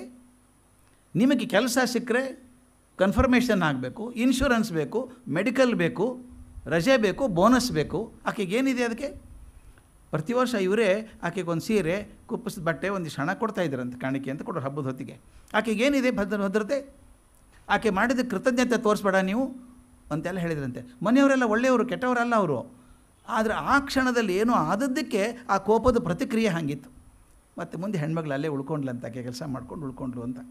ಯಾಕೆ ಹೇಳಬೇಕಂದ್ರೆ, ಮತ್ತೊಬ್ಬರ ಬಗ್ಗೆ ತುಡಿತಾ ಇದೆಯಲ್ಲ, ಮತ್ತೊಬ್ಬರ ಕಣ್ಣಲ್ಲಿ ನೀರು ನೋಡಲಾರ್ದಂಥ ಪರಿಸ್ಥಿತಿ ಹೃದಯ ಇದೆಯಲ್ಲ, ಅದು ಬಹಳ ಅಪರೂಪದ್ದದು. 15 ವರ್ಷ ಕೆಲಸ ಮಾಡಿದ ಹೆಣ್ಮಗಳು ಹಾಗೆ ಕಳಿಸ್ಬಿಡ್ತೀರಲ್ಲ ಅಂತ ಹೇಳಿ ಆಕೆ ಇಡಿಸ್ಕೊಂಡ್ರಂತೆ. ಅದು ಹೇಳ್ತಾರೆ. ಮುಂದೆ ಅವರು ಅಲ್ಲಿಂದ ರಿಟರ್ನ್ ಬಂದು 68ಕ್ಕೆ ಬಂದ ಮೇಲೆ ಇಲ್ಲೇ ಇಂಡಿಯಾ ಬುಕ್ ಹೌಸ್ IBH ಅಲ್ಲಿ ಸೇರಿಕೊಂಡ್ರು. ಅಲ್ಲಿ ಕನ್ನಡ ಕವಿಕಾವ್ಯ ಪರಂಪರೆ ಅನ್ನುವಂಥ 30 ಗ್ರಂಥಗಳ ಸಂಪಾದಕತ್ವ ವಹಿಸ್ಕೊಂಡ್ರು. ನನಗನ್ಸೋ ಮಟ್ಟಿಗೆ ಅದು ಬಹುದೊಡ್ಡ ಕಾರ್ಯ, ಒಂದು ವಿಶ್ವಕೋಶದ ಕಾರ್ಯ ಅದು. ಇವತ್ತಿಗೆ ಕೂಡ ಕನ್ನಡ ಸಾಹಿತ್ಯದಲ್ಲಿ ಒಂದು ಪ್ರಮುಖ ಮೈಲಿಗಲ್ಲದು. 30 ಪುಸ್ತಕಗಳು ಆ ಥರದ ಕೆಲಸ ಮಾಡಿದರು. VC ಅವರಿಗೆ ಅಡ್ಡಾಡೋ ಪ್ರೀತಿ, ಯಾರು ಇನ್ವಿಟೇಷನ್ ಕೊಟ್ಟರೆ ಹೋಗ್ಬಿಡ್ಬೇಕು. ಅದರಲ್ಲಿ ಹೇಳ್ತಿದ್ರಂತೆ, ಟು ಆ್ಯಂಡ್ ಫ್ರೋ ಕೊಡ್ತಾರೆ, to and pro railway charge ಕೊಡ್ತಾರೆ ಅಂದರೆ ಇವರು ಏರ್ ಟಿಕೆಟ್ ಬುಕ್ ಮಾಡ್ಕೊಂಡು ಹೋಗೋರು. ಅದಕ್ಕೆ ಅವ್ರು ಹೇಳ್ತಿದ್ರು, ಇವ್ರು ಎಲ್ಲೇ ಪ್ರವಾಸಕ್ಕೆ ಹೋದರೂ ಅವ್ರು ಎಷ್ಟು ಕೊಡ್ತಿದ್ರಲ್ಲ ಅದ್ರ 3 ಪಟ್ಟು ಖರ್ಚು ಮಾಡ್ಕೊಂಡು ಬರ್ತಿದ್ರು ಇವರು ಅಂತ. ಯಾವಾಗಲೂ ಖರ್ಚು ಮಾಡಿಕೊಂಡೇ ಬರೋದು, ಮತ್ತು ಆ ಖರ್ಚಿಗೆ ವ್ಯವಸ್ಥೆ ಏನು, ಹೇಗೆ ಮಾಡೋದು ಅಂತ ಚಿಂತೆ ಮಾಡೋದು, ಈ ಥರ ಅಡ್ಡಾಡೋದು. ಒಂದು ತಮಾಷೆ ಪ್ರಸಂಗವನ್ನು ಮಿತ್ರ ಬರೀತಾರೆ, ನನಗೆ ಭಾಳ ಇಷ್ಟವಾದಂಥ ಪ್ರಸಂಗ. ಮಿತ್ರ ಅವ್ರ ಬರವಣಿಗೆನೇ ಚೆಂದ. ಅವರು ವಿ ಸೀತಾರಾಮಯ್ಯನವರು ಮಾತಾಡೋದು ಹೇಗೆ ಮಾತಾಡ್ತಾರೆ, ಸಂಭಾಷಣೆ ಹೇಗೆ ಮಾಡ್ತಾರೆ ಅಂತ ಅವ್ರ ಮಾತಲ್ಲಿ ಕೇಳಬೇಕು ನಾವು. VC ಉತ್ತಮ ಭಾಷಣಕಾರರು ಅಂದುಕೊಂಡಿದ್ದೆ, ಅದಕ್ಕಿಂತ ಉತ್ತಮವಾದ ಸಂವಾದಪಟುಗಳವರು. ಆ ವರ್ಷದ ಕೇಂದ್ರ ಬಜೆಟ್ಟಿಂದ ಹಿಡಿದು ಪುಸ್ತಕಗಳ ಕಡೆ ವಾಲಿ, ಹವಾಮಾನದ ಬೆನ್ನು ಹತ್ತಿ, ಆರೋಗ್ಯದ ವಿಷಯವನ್ನೆತ್ತಿಕೊಂಡು, MTRನ ಪಾಕರುಚಿಗೆ ತಿರುಗಿ, ಸಿಟಿ ಮಾರ್ಕೆಟಿನ ಹಣ್ಣಿನ ಅಂಗಡಿಗೆ ಹಾದು, ವೃತ್ತಪತ್ರಿಕೆಯ ಒಂದು ಸುದ್ದಿಯನ್ನು ದೀರ್ಘ ಆಲಾಪನೆಗೆ ಬಳಸಿಕೊಂಡು ಎಲ್ಲ ಲೋಕಗಳ ಅನ್ವೇಷಣೆಯಲ್ಲಿ ತೂಗುವುದು ಅವರ ಜಾಯಮಾನ. ಅಂದರೆ ಇಂಥ ಮಾತು ತಮ್ಮ ಮಾತಿನ ಪರಿಧಿಯಿಂದ ಹೊರಗಿದೆ ಅಂತೆಲ್ಲ ಎಲ್ಲವೂ ಸೇರ್ಕೊಂಡ್ಬಿಡ್ಬೇಕು ಅದನ್ನು. ಅವ್ರು ಹೇಳ್ತಾರೆ, ಭಾಳ ಚೆಂದ, ಇಷ್ಟ ಆಯ್ತು ನನಗೆ ಸಂದರ್ಭ ಕೊಟ್ಟಿದ್ದವರು. VC ಅವರ ಸಹವಾಸ ಅಂದರೆ ತಣ್ಣೀರು ಸ್ನಾನದ ಹಾಗೆ ಅಂತ. ಭಾಳ ಚೆಂದ ಬರೀತಾರೆ, ತಣ್ಣೀರು ಸ್ನಾನ ಮಾಡಿದ ಹಾಗೆ ಅಂತ. ಯಾಕಂದರೆ ತಣ್ಣೀರು ಸ್ನಾನ ಆರಂಭದಲ್ಲಿ ಕಷ್ಟ, ಮೊದಲ ಬೋಸಿ ಹೊಯ್ದುಕೊಂಡಾಗ ಪಚ್ಚಲೆಲ್ಲ ಓಡಾಡುವಂತಾಗುತ್ತದೆ ಮೊದಲೇ ಸಲ ಹಾಕ್ಕೊಂಡಾಗ. ಆದರೆ ಆಮೇಲೆ ಎಲ್ಲ ಸಲೀಸು. ಹೊಸಬರು ಎಂದುಕೊಳ್ಳಲು ಅವ್ರು ಬಿಡೋದಿಲ್ಲ. ಅವರ ಬಳಿ ಮಾತಿಗೆ ತೊಡಗಿ ಎಲ್ಲ ಪರೆಗಳು ಕಳಚಿ ಹೋಗ್ತದೆ. ನೀವು ಜನ್ಮಾಂತರದವರ ಬಂಧುವೋ ಶಿಷ್ಯನೋ ಗೆಳೆಯನೋ ಆಗಿದ್ದೀರಿ ಅನಿಸುತ್ತದೆ. ಅಂಥ ಆತ್ಮೀಯವಾದ ಬೆಸುಗೆ ಅವ್ರದ್ದು ಅಂತ ಅವರೊಂದು ಘಟನೆ ಬರೀತಾರೆ. ಭಾಳ ಚಂದದ ಘಟನೆ, ನನಗೆ ಇಷ್ಟವಾದದ್ದು. ದೇಜಗಾಂವ್ ಮೈಸೂರು ವಿಶ್ವವಿದ್ಯಾಲಯದ ಉಪಕುಲಪತಿಗಳಾದಾಗ ಅಲ್ಲಿ ಒಂದು ಯುವಜನ ಸಮ್ಮೇಳನ ಮಾಡಬೇಕು ಅಂತ. ಅದಕ್ಕೆ ಯಾರಾದರೂ ಅತಿಥಿಗಳು ಬೇಕು. ಅತಿಥಿ ಗೊತ್ತು ಮಾಡ್ಕೊಂಬನ್ನಿ ಅಂತ ಅಲ್ಲಿ ಪ್ರೊಫೆಸರ್ ಆಗಿದ್ದಂಥ ಉಕಾ ಸುಬ್ರಾಯಾಚಾರ್ಯ ಅವ್ರನ್ನ ಕಳಿಸಿದ್ರಂತೆ. ಬೆಂಗಳೂರು ಹೋಗಿ ಕರ್ಕೊಂಬನ್ನಿ, ಹೋಗಿ ಮಿತ್ರನ ಭೇಟಿಯಾಗಿ ಅವರೆಲ್ಲ ಮಾಡ್ತಾರೆ ಅಂದ್ರಂತೆ. ಅವ್ರು ಬಂದು ಮಿತ್ರ ಭೇಟಿಯಾದರು. ಮಿತ್ರ ಏನು ಮಾಡಿದ್ರು, ಸೀದಾ ಅವ್ರು ಕರ್ಕೊಂಡು ಹೋಗಿ ಗೋಕಾಕರ ಕಡೆ ಕರ್ಕೊಂಡು ಹೋದರು.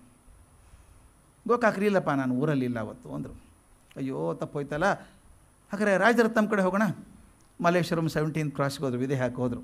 ಅಲ್ಲಿ ಹೋದರು, ರಾಜರತ್ನಂ ಇಲ್ಲಪ್ಪ, ನಾನು ಬೇರೆ ಕಡೆ ಒಪ್ಕೊಂಡ್ಬಿಟ್ಟಿದ್ದೀನಿ, ನಾನು ಬರೋಕ್ಕಾಗಲ್ಲ ಅಂತ ಇಬ್ಬರು ಅಲಭ್ಯರಾಗಿದ್ದರು. ಇನ್ನೇನು ಮಾಡೋದು, ಯಾರ ಕಡೆ ಕೇಳೋದು?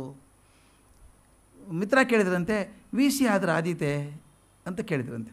ಅಯ್ಯೋ ಮಹಾರಾಯ, ಅವರು ಸಿಕ್ಕರೆ ನಮ್ಗೆ ಸಾವಿರ ನಮಸ್ಕಾರ ಮಾಡ್ತೀನಿ, ನಿಮಗೆ ಅಂಥವ್ರು ಸಿಕ್ಕರೆ ಒಳ್ಳೆಯದು ಅಂತ, ಹೋಗೋಣ ಬನ್ನಿ ಅಂತ ಇಬ್ಬರು ಬಂದರು. ಭಾಳ ಚೆನ್ನಾಗಿದೆ ಅದು.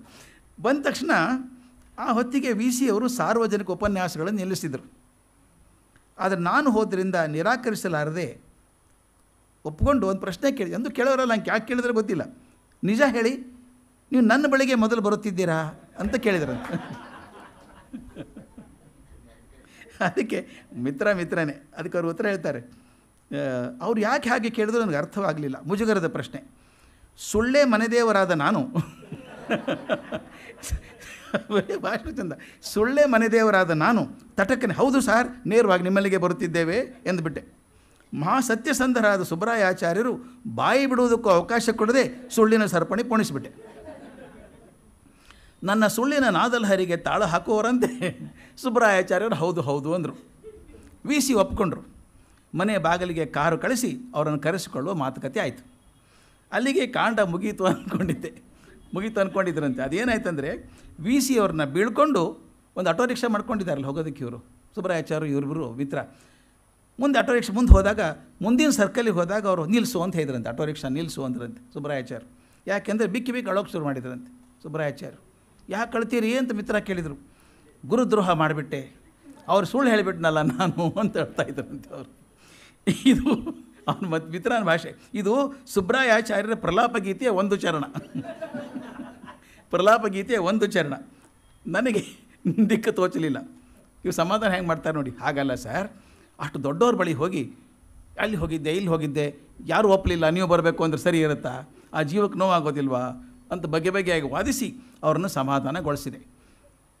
ಬಾಬಯ್ಯನ ಆಣೆಗೂ ಹೇಳುತ್ತೇನೆ, ನನ್ನನ್ನು ಅಂಥ ಪ್ರಜ್ಞೆಯ ಕೊಕ್ಕೆ ಕಾಡಿರಲಿಲ್ಲ. ಸುಳ್ಳು ಹೇಳಿದ್ನಲ್ಲ ಅಂತ ಇವ್ರಿಗೆ ದುಃಖ ಆಗಿರಲಿಲ್ಲ. ಮರುವಾರ ವಿ ಸಿ ಮನೆಗೆ ಹೋದಾಗ ಕಾರ್ಯಕ್ರಮ ಮುಗಿಸ್ಕೊಂಡು ಬಂದಿದ್ದರು. ಹೋದಾಗ ವಿ ಸಿ ತುಂಬ ಉಲ್ಲಸಿತರಾಗಿದ್ದರು. ಮೈಸೂರು ಪ್ರವಾಸ ಚೆನ್ನಾಗಿತ್ತಯ್ಯ, ಅವರೆಲ್ಲರ ವಿಶ್ವಾಸಕ್ಕೆ ಏನು ಹೇಳಬೇಕು, ಆ ಯುವಜನರಂತೂ ತುಂಬ ಸಂತೋಷಪಟ್ಟರು ಅಂತ ಆನಂದದಿಂದ ಹೇಳಿದರು. ಆದರೆ ಸುಬ್ರಾಯಾಚಾರ್ಯರ ಮಾತಿನ ಹುಳ ನನ್ನ ತಲೆ ಕೊರಿತಾ ಇತ್ತು. ಹತ್ತಿದ್ರಲ್ಲ ಗುರುದ್ರೋಹ ಮಾಡಿದೆ ಅಂತ. ರಾಜರತ್ನಂ ವಿ ಸಿ ಆಪ್ತ ಸ್ನೇಹಿತರು.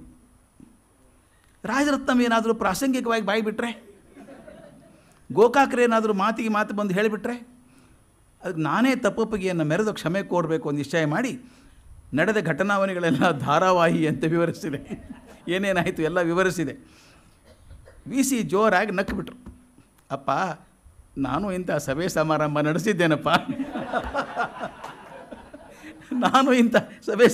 ನಡೆಸಿದ್ದೇನಪ್ಪ, ನನಗೆ ಸೂಕ್ಷ್ಮಗಳೆಲ್ಲ ಗೊತ್ತಿಲ್ಲ ಅಂದ್ಕೊಂಡ್ರ, ನನಗೇನು ಅಸಮಾಧಾನ ಇಲ್ಲ ಅಂದರು. ನಾನು ನಿರಾಳವಾಗಿ ಉಸಿರಾಡಿಸಿದೆ. ನನ್ನ ಬಗ್ಗೆ ನನಗೇ ನಾಚಿಕೆ ಆಯಿತು. ಅಂದಿನಿಂದ ಯಾವುದೇ ಕಾರಣಕ್ಕೂ ಸುಳ್ಳು ಹೇಳುವುದಿಲ್ಲ ಎಂಬ ಪ್ರಬಲ ಪ್ರತಿಜ್ಞೆಯನ್ನು ಕೈಕೊಂಡೆ. 1-2 ದಿನ ಪ್ರತಿಜ್ಞೆಯನ್ನು ಉಳಿಸಿಕೊಂಡ ಕೀರ್ತಿಯು ನನ್ನದಾಗಿದೆ. 1-2 ದಿವಸ ಅಂದ್ಬಿಟ್ಟು ಕೊನೆಗೊಂದು ಸಾಲು ಭಾಳ ಚೆಂದ ಹೇಳ್ತಾರೆ ಅವರು. ವಿ ಸಿ ಬಗ್ಗೆ ನನಗೆ ಅನ್ನಿಸಿದ್ದು ಇಷ್ಟೇ, ದೊಡ್ಡವರು ಎಷ್ಟೆಂದರೂ ದೊಡ್ಡವರೇ. ಎಷ್ಟು ಚೆಂದ ಹೇಳೋದು, ದೊಡ್ಡವರು ಎಷ್ಟೆಂದರೂ ದೊಡ್ಡವರೇ. ಮಿತ್ರ ಹೇಳಿದೆ, ನಾನು ಈ ಮಾತನ್ನು ಹೇಳ್ತೀನಿ ಇವತ್ತು ಅಂತ. ಅವರು ಪ್ರವಾಸ ಮಾಡ್ತಿದ್ರು, ಎಲ್ಲಿ ಹೋಗಬೇಕು ಇಲ್ಲಿ ಹೋಗಬೇಕು ಅಂತ ಆಸೆ. ಅವ್ರಿಗೆ ಇನ್ನೊಂದು ದೊಡ್ಡ ಆಸೆ ಇದ್ದದ್ದು ಅಂದರೆ ಇಂಗ್ಲೆಂಡಿಗೆ ಹೋಗಬೇಕು ಅಂತ.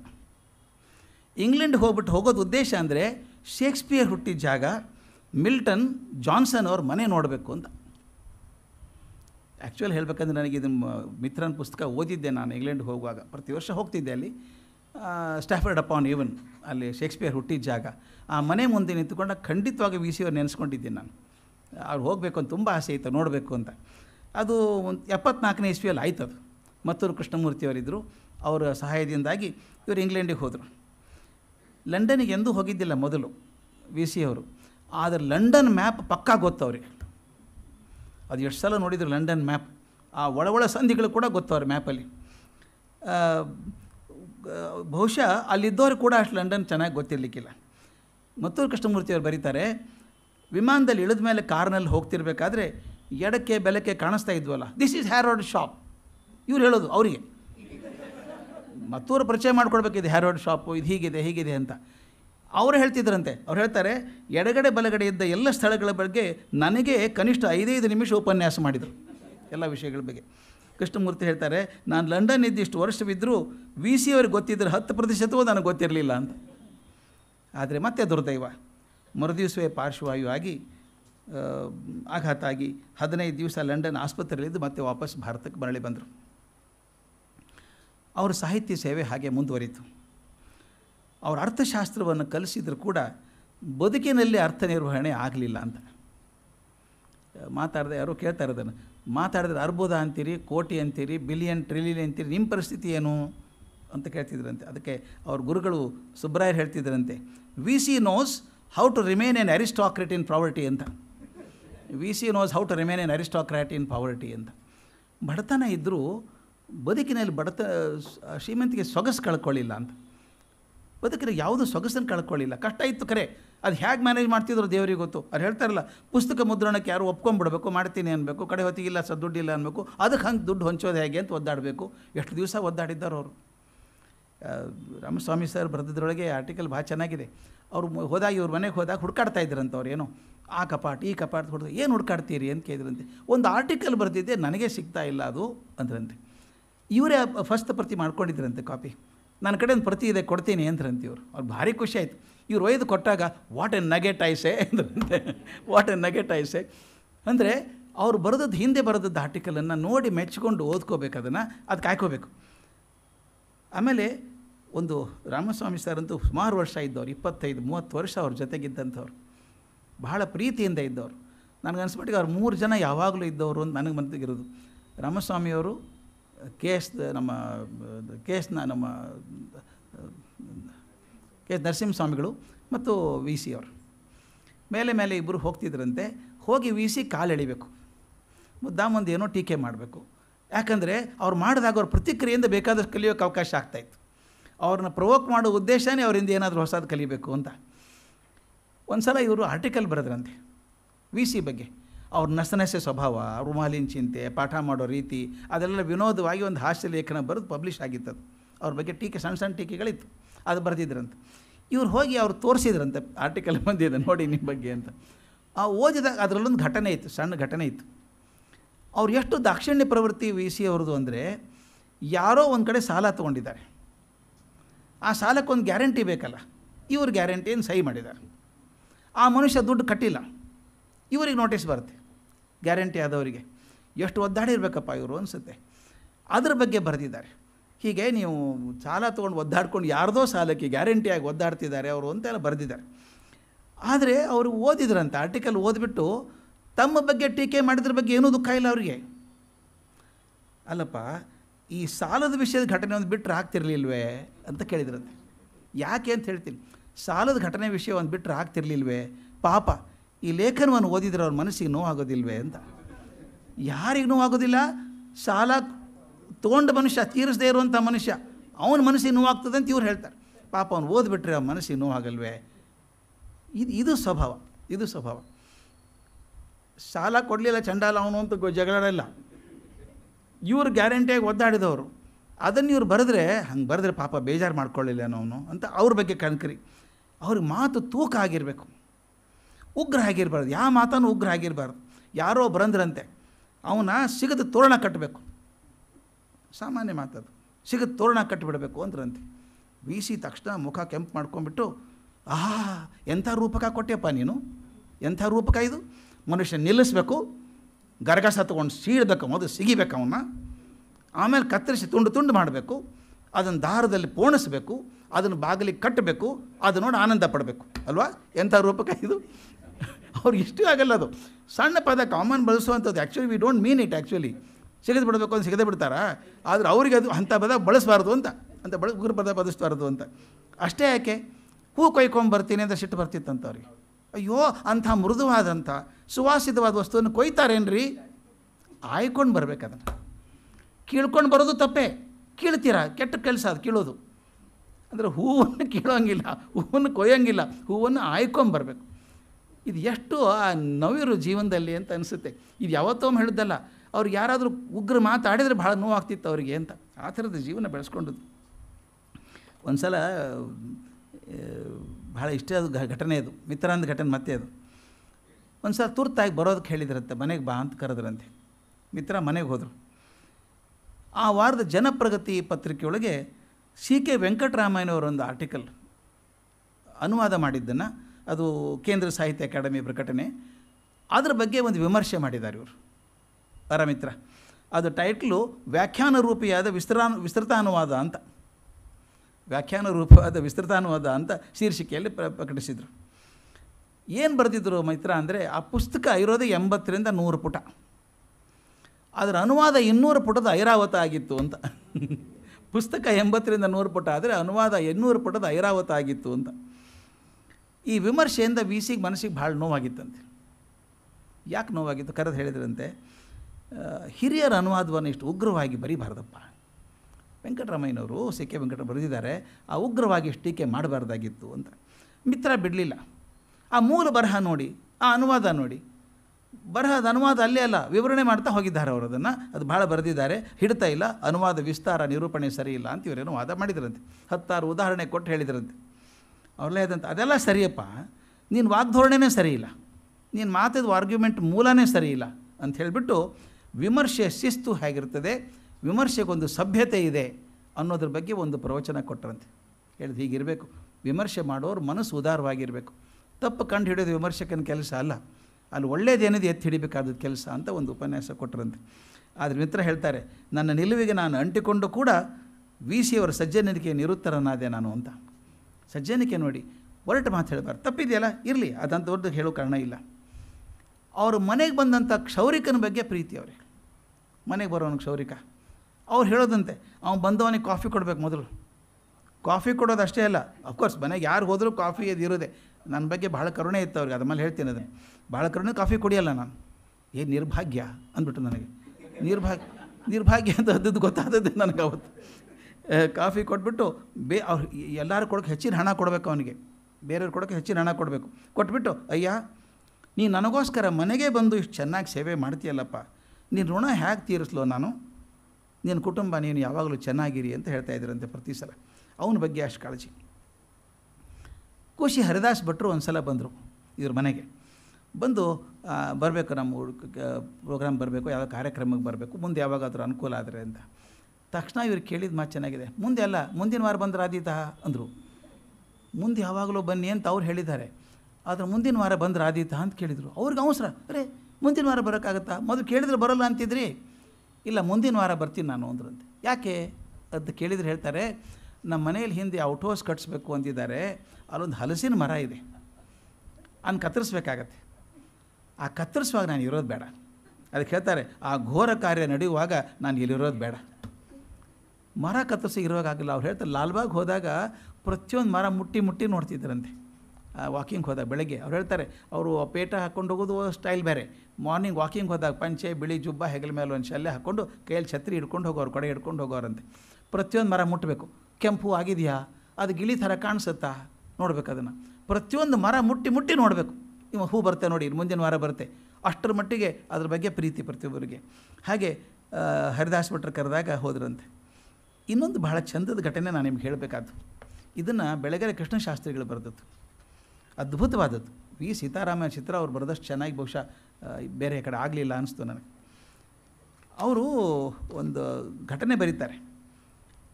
ಬೆಳಗೆರೆ ಕೃಷ್ಣಶಾಸ್ತ್ರಿಗಳ ತಂದೆ ಬೆಳಗೆರೆ ಚಂದ್ರಶೇಖರ ಶಾಸ್ತ್ರಿಗಳು. ಅವ್ರ ಸ್ಮರಣ ಗ್ರಂಥಕ್ಕೆ ಒಂದು ಲೇಖನ ಬೇಕು ಅಂತ ಅಂದ್ಕೊಂಡಿದ್ದಾರೆ.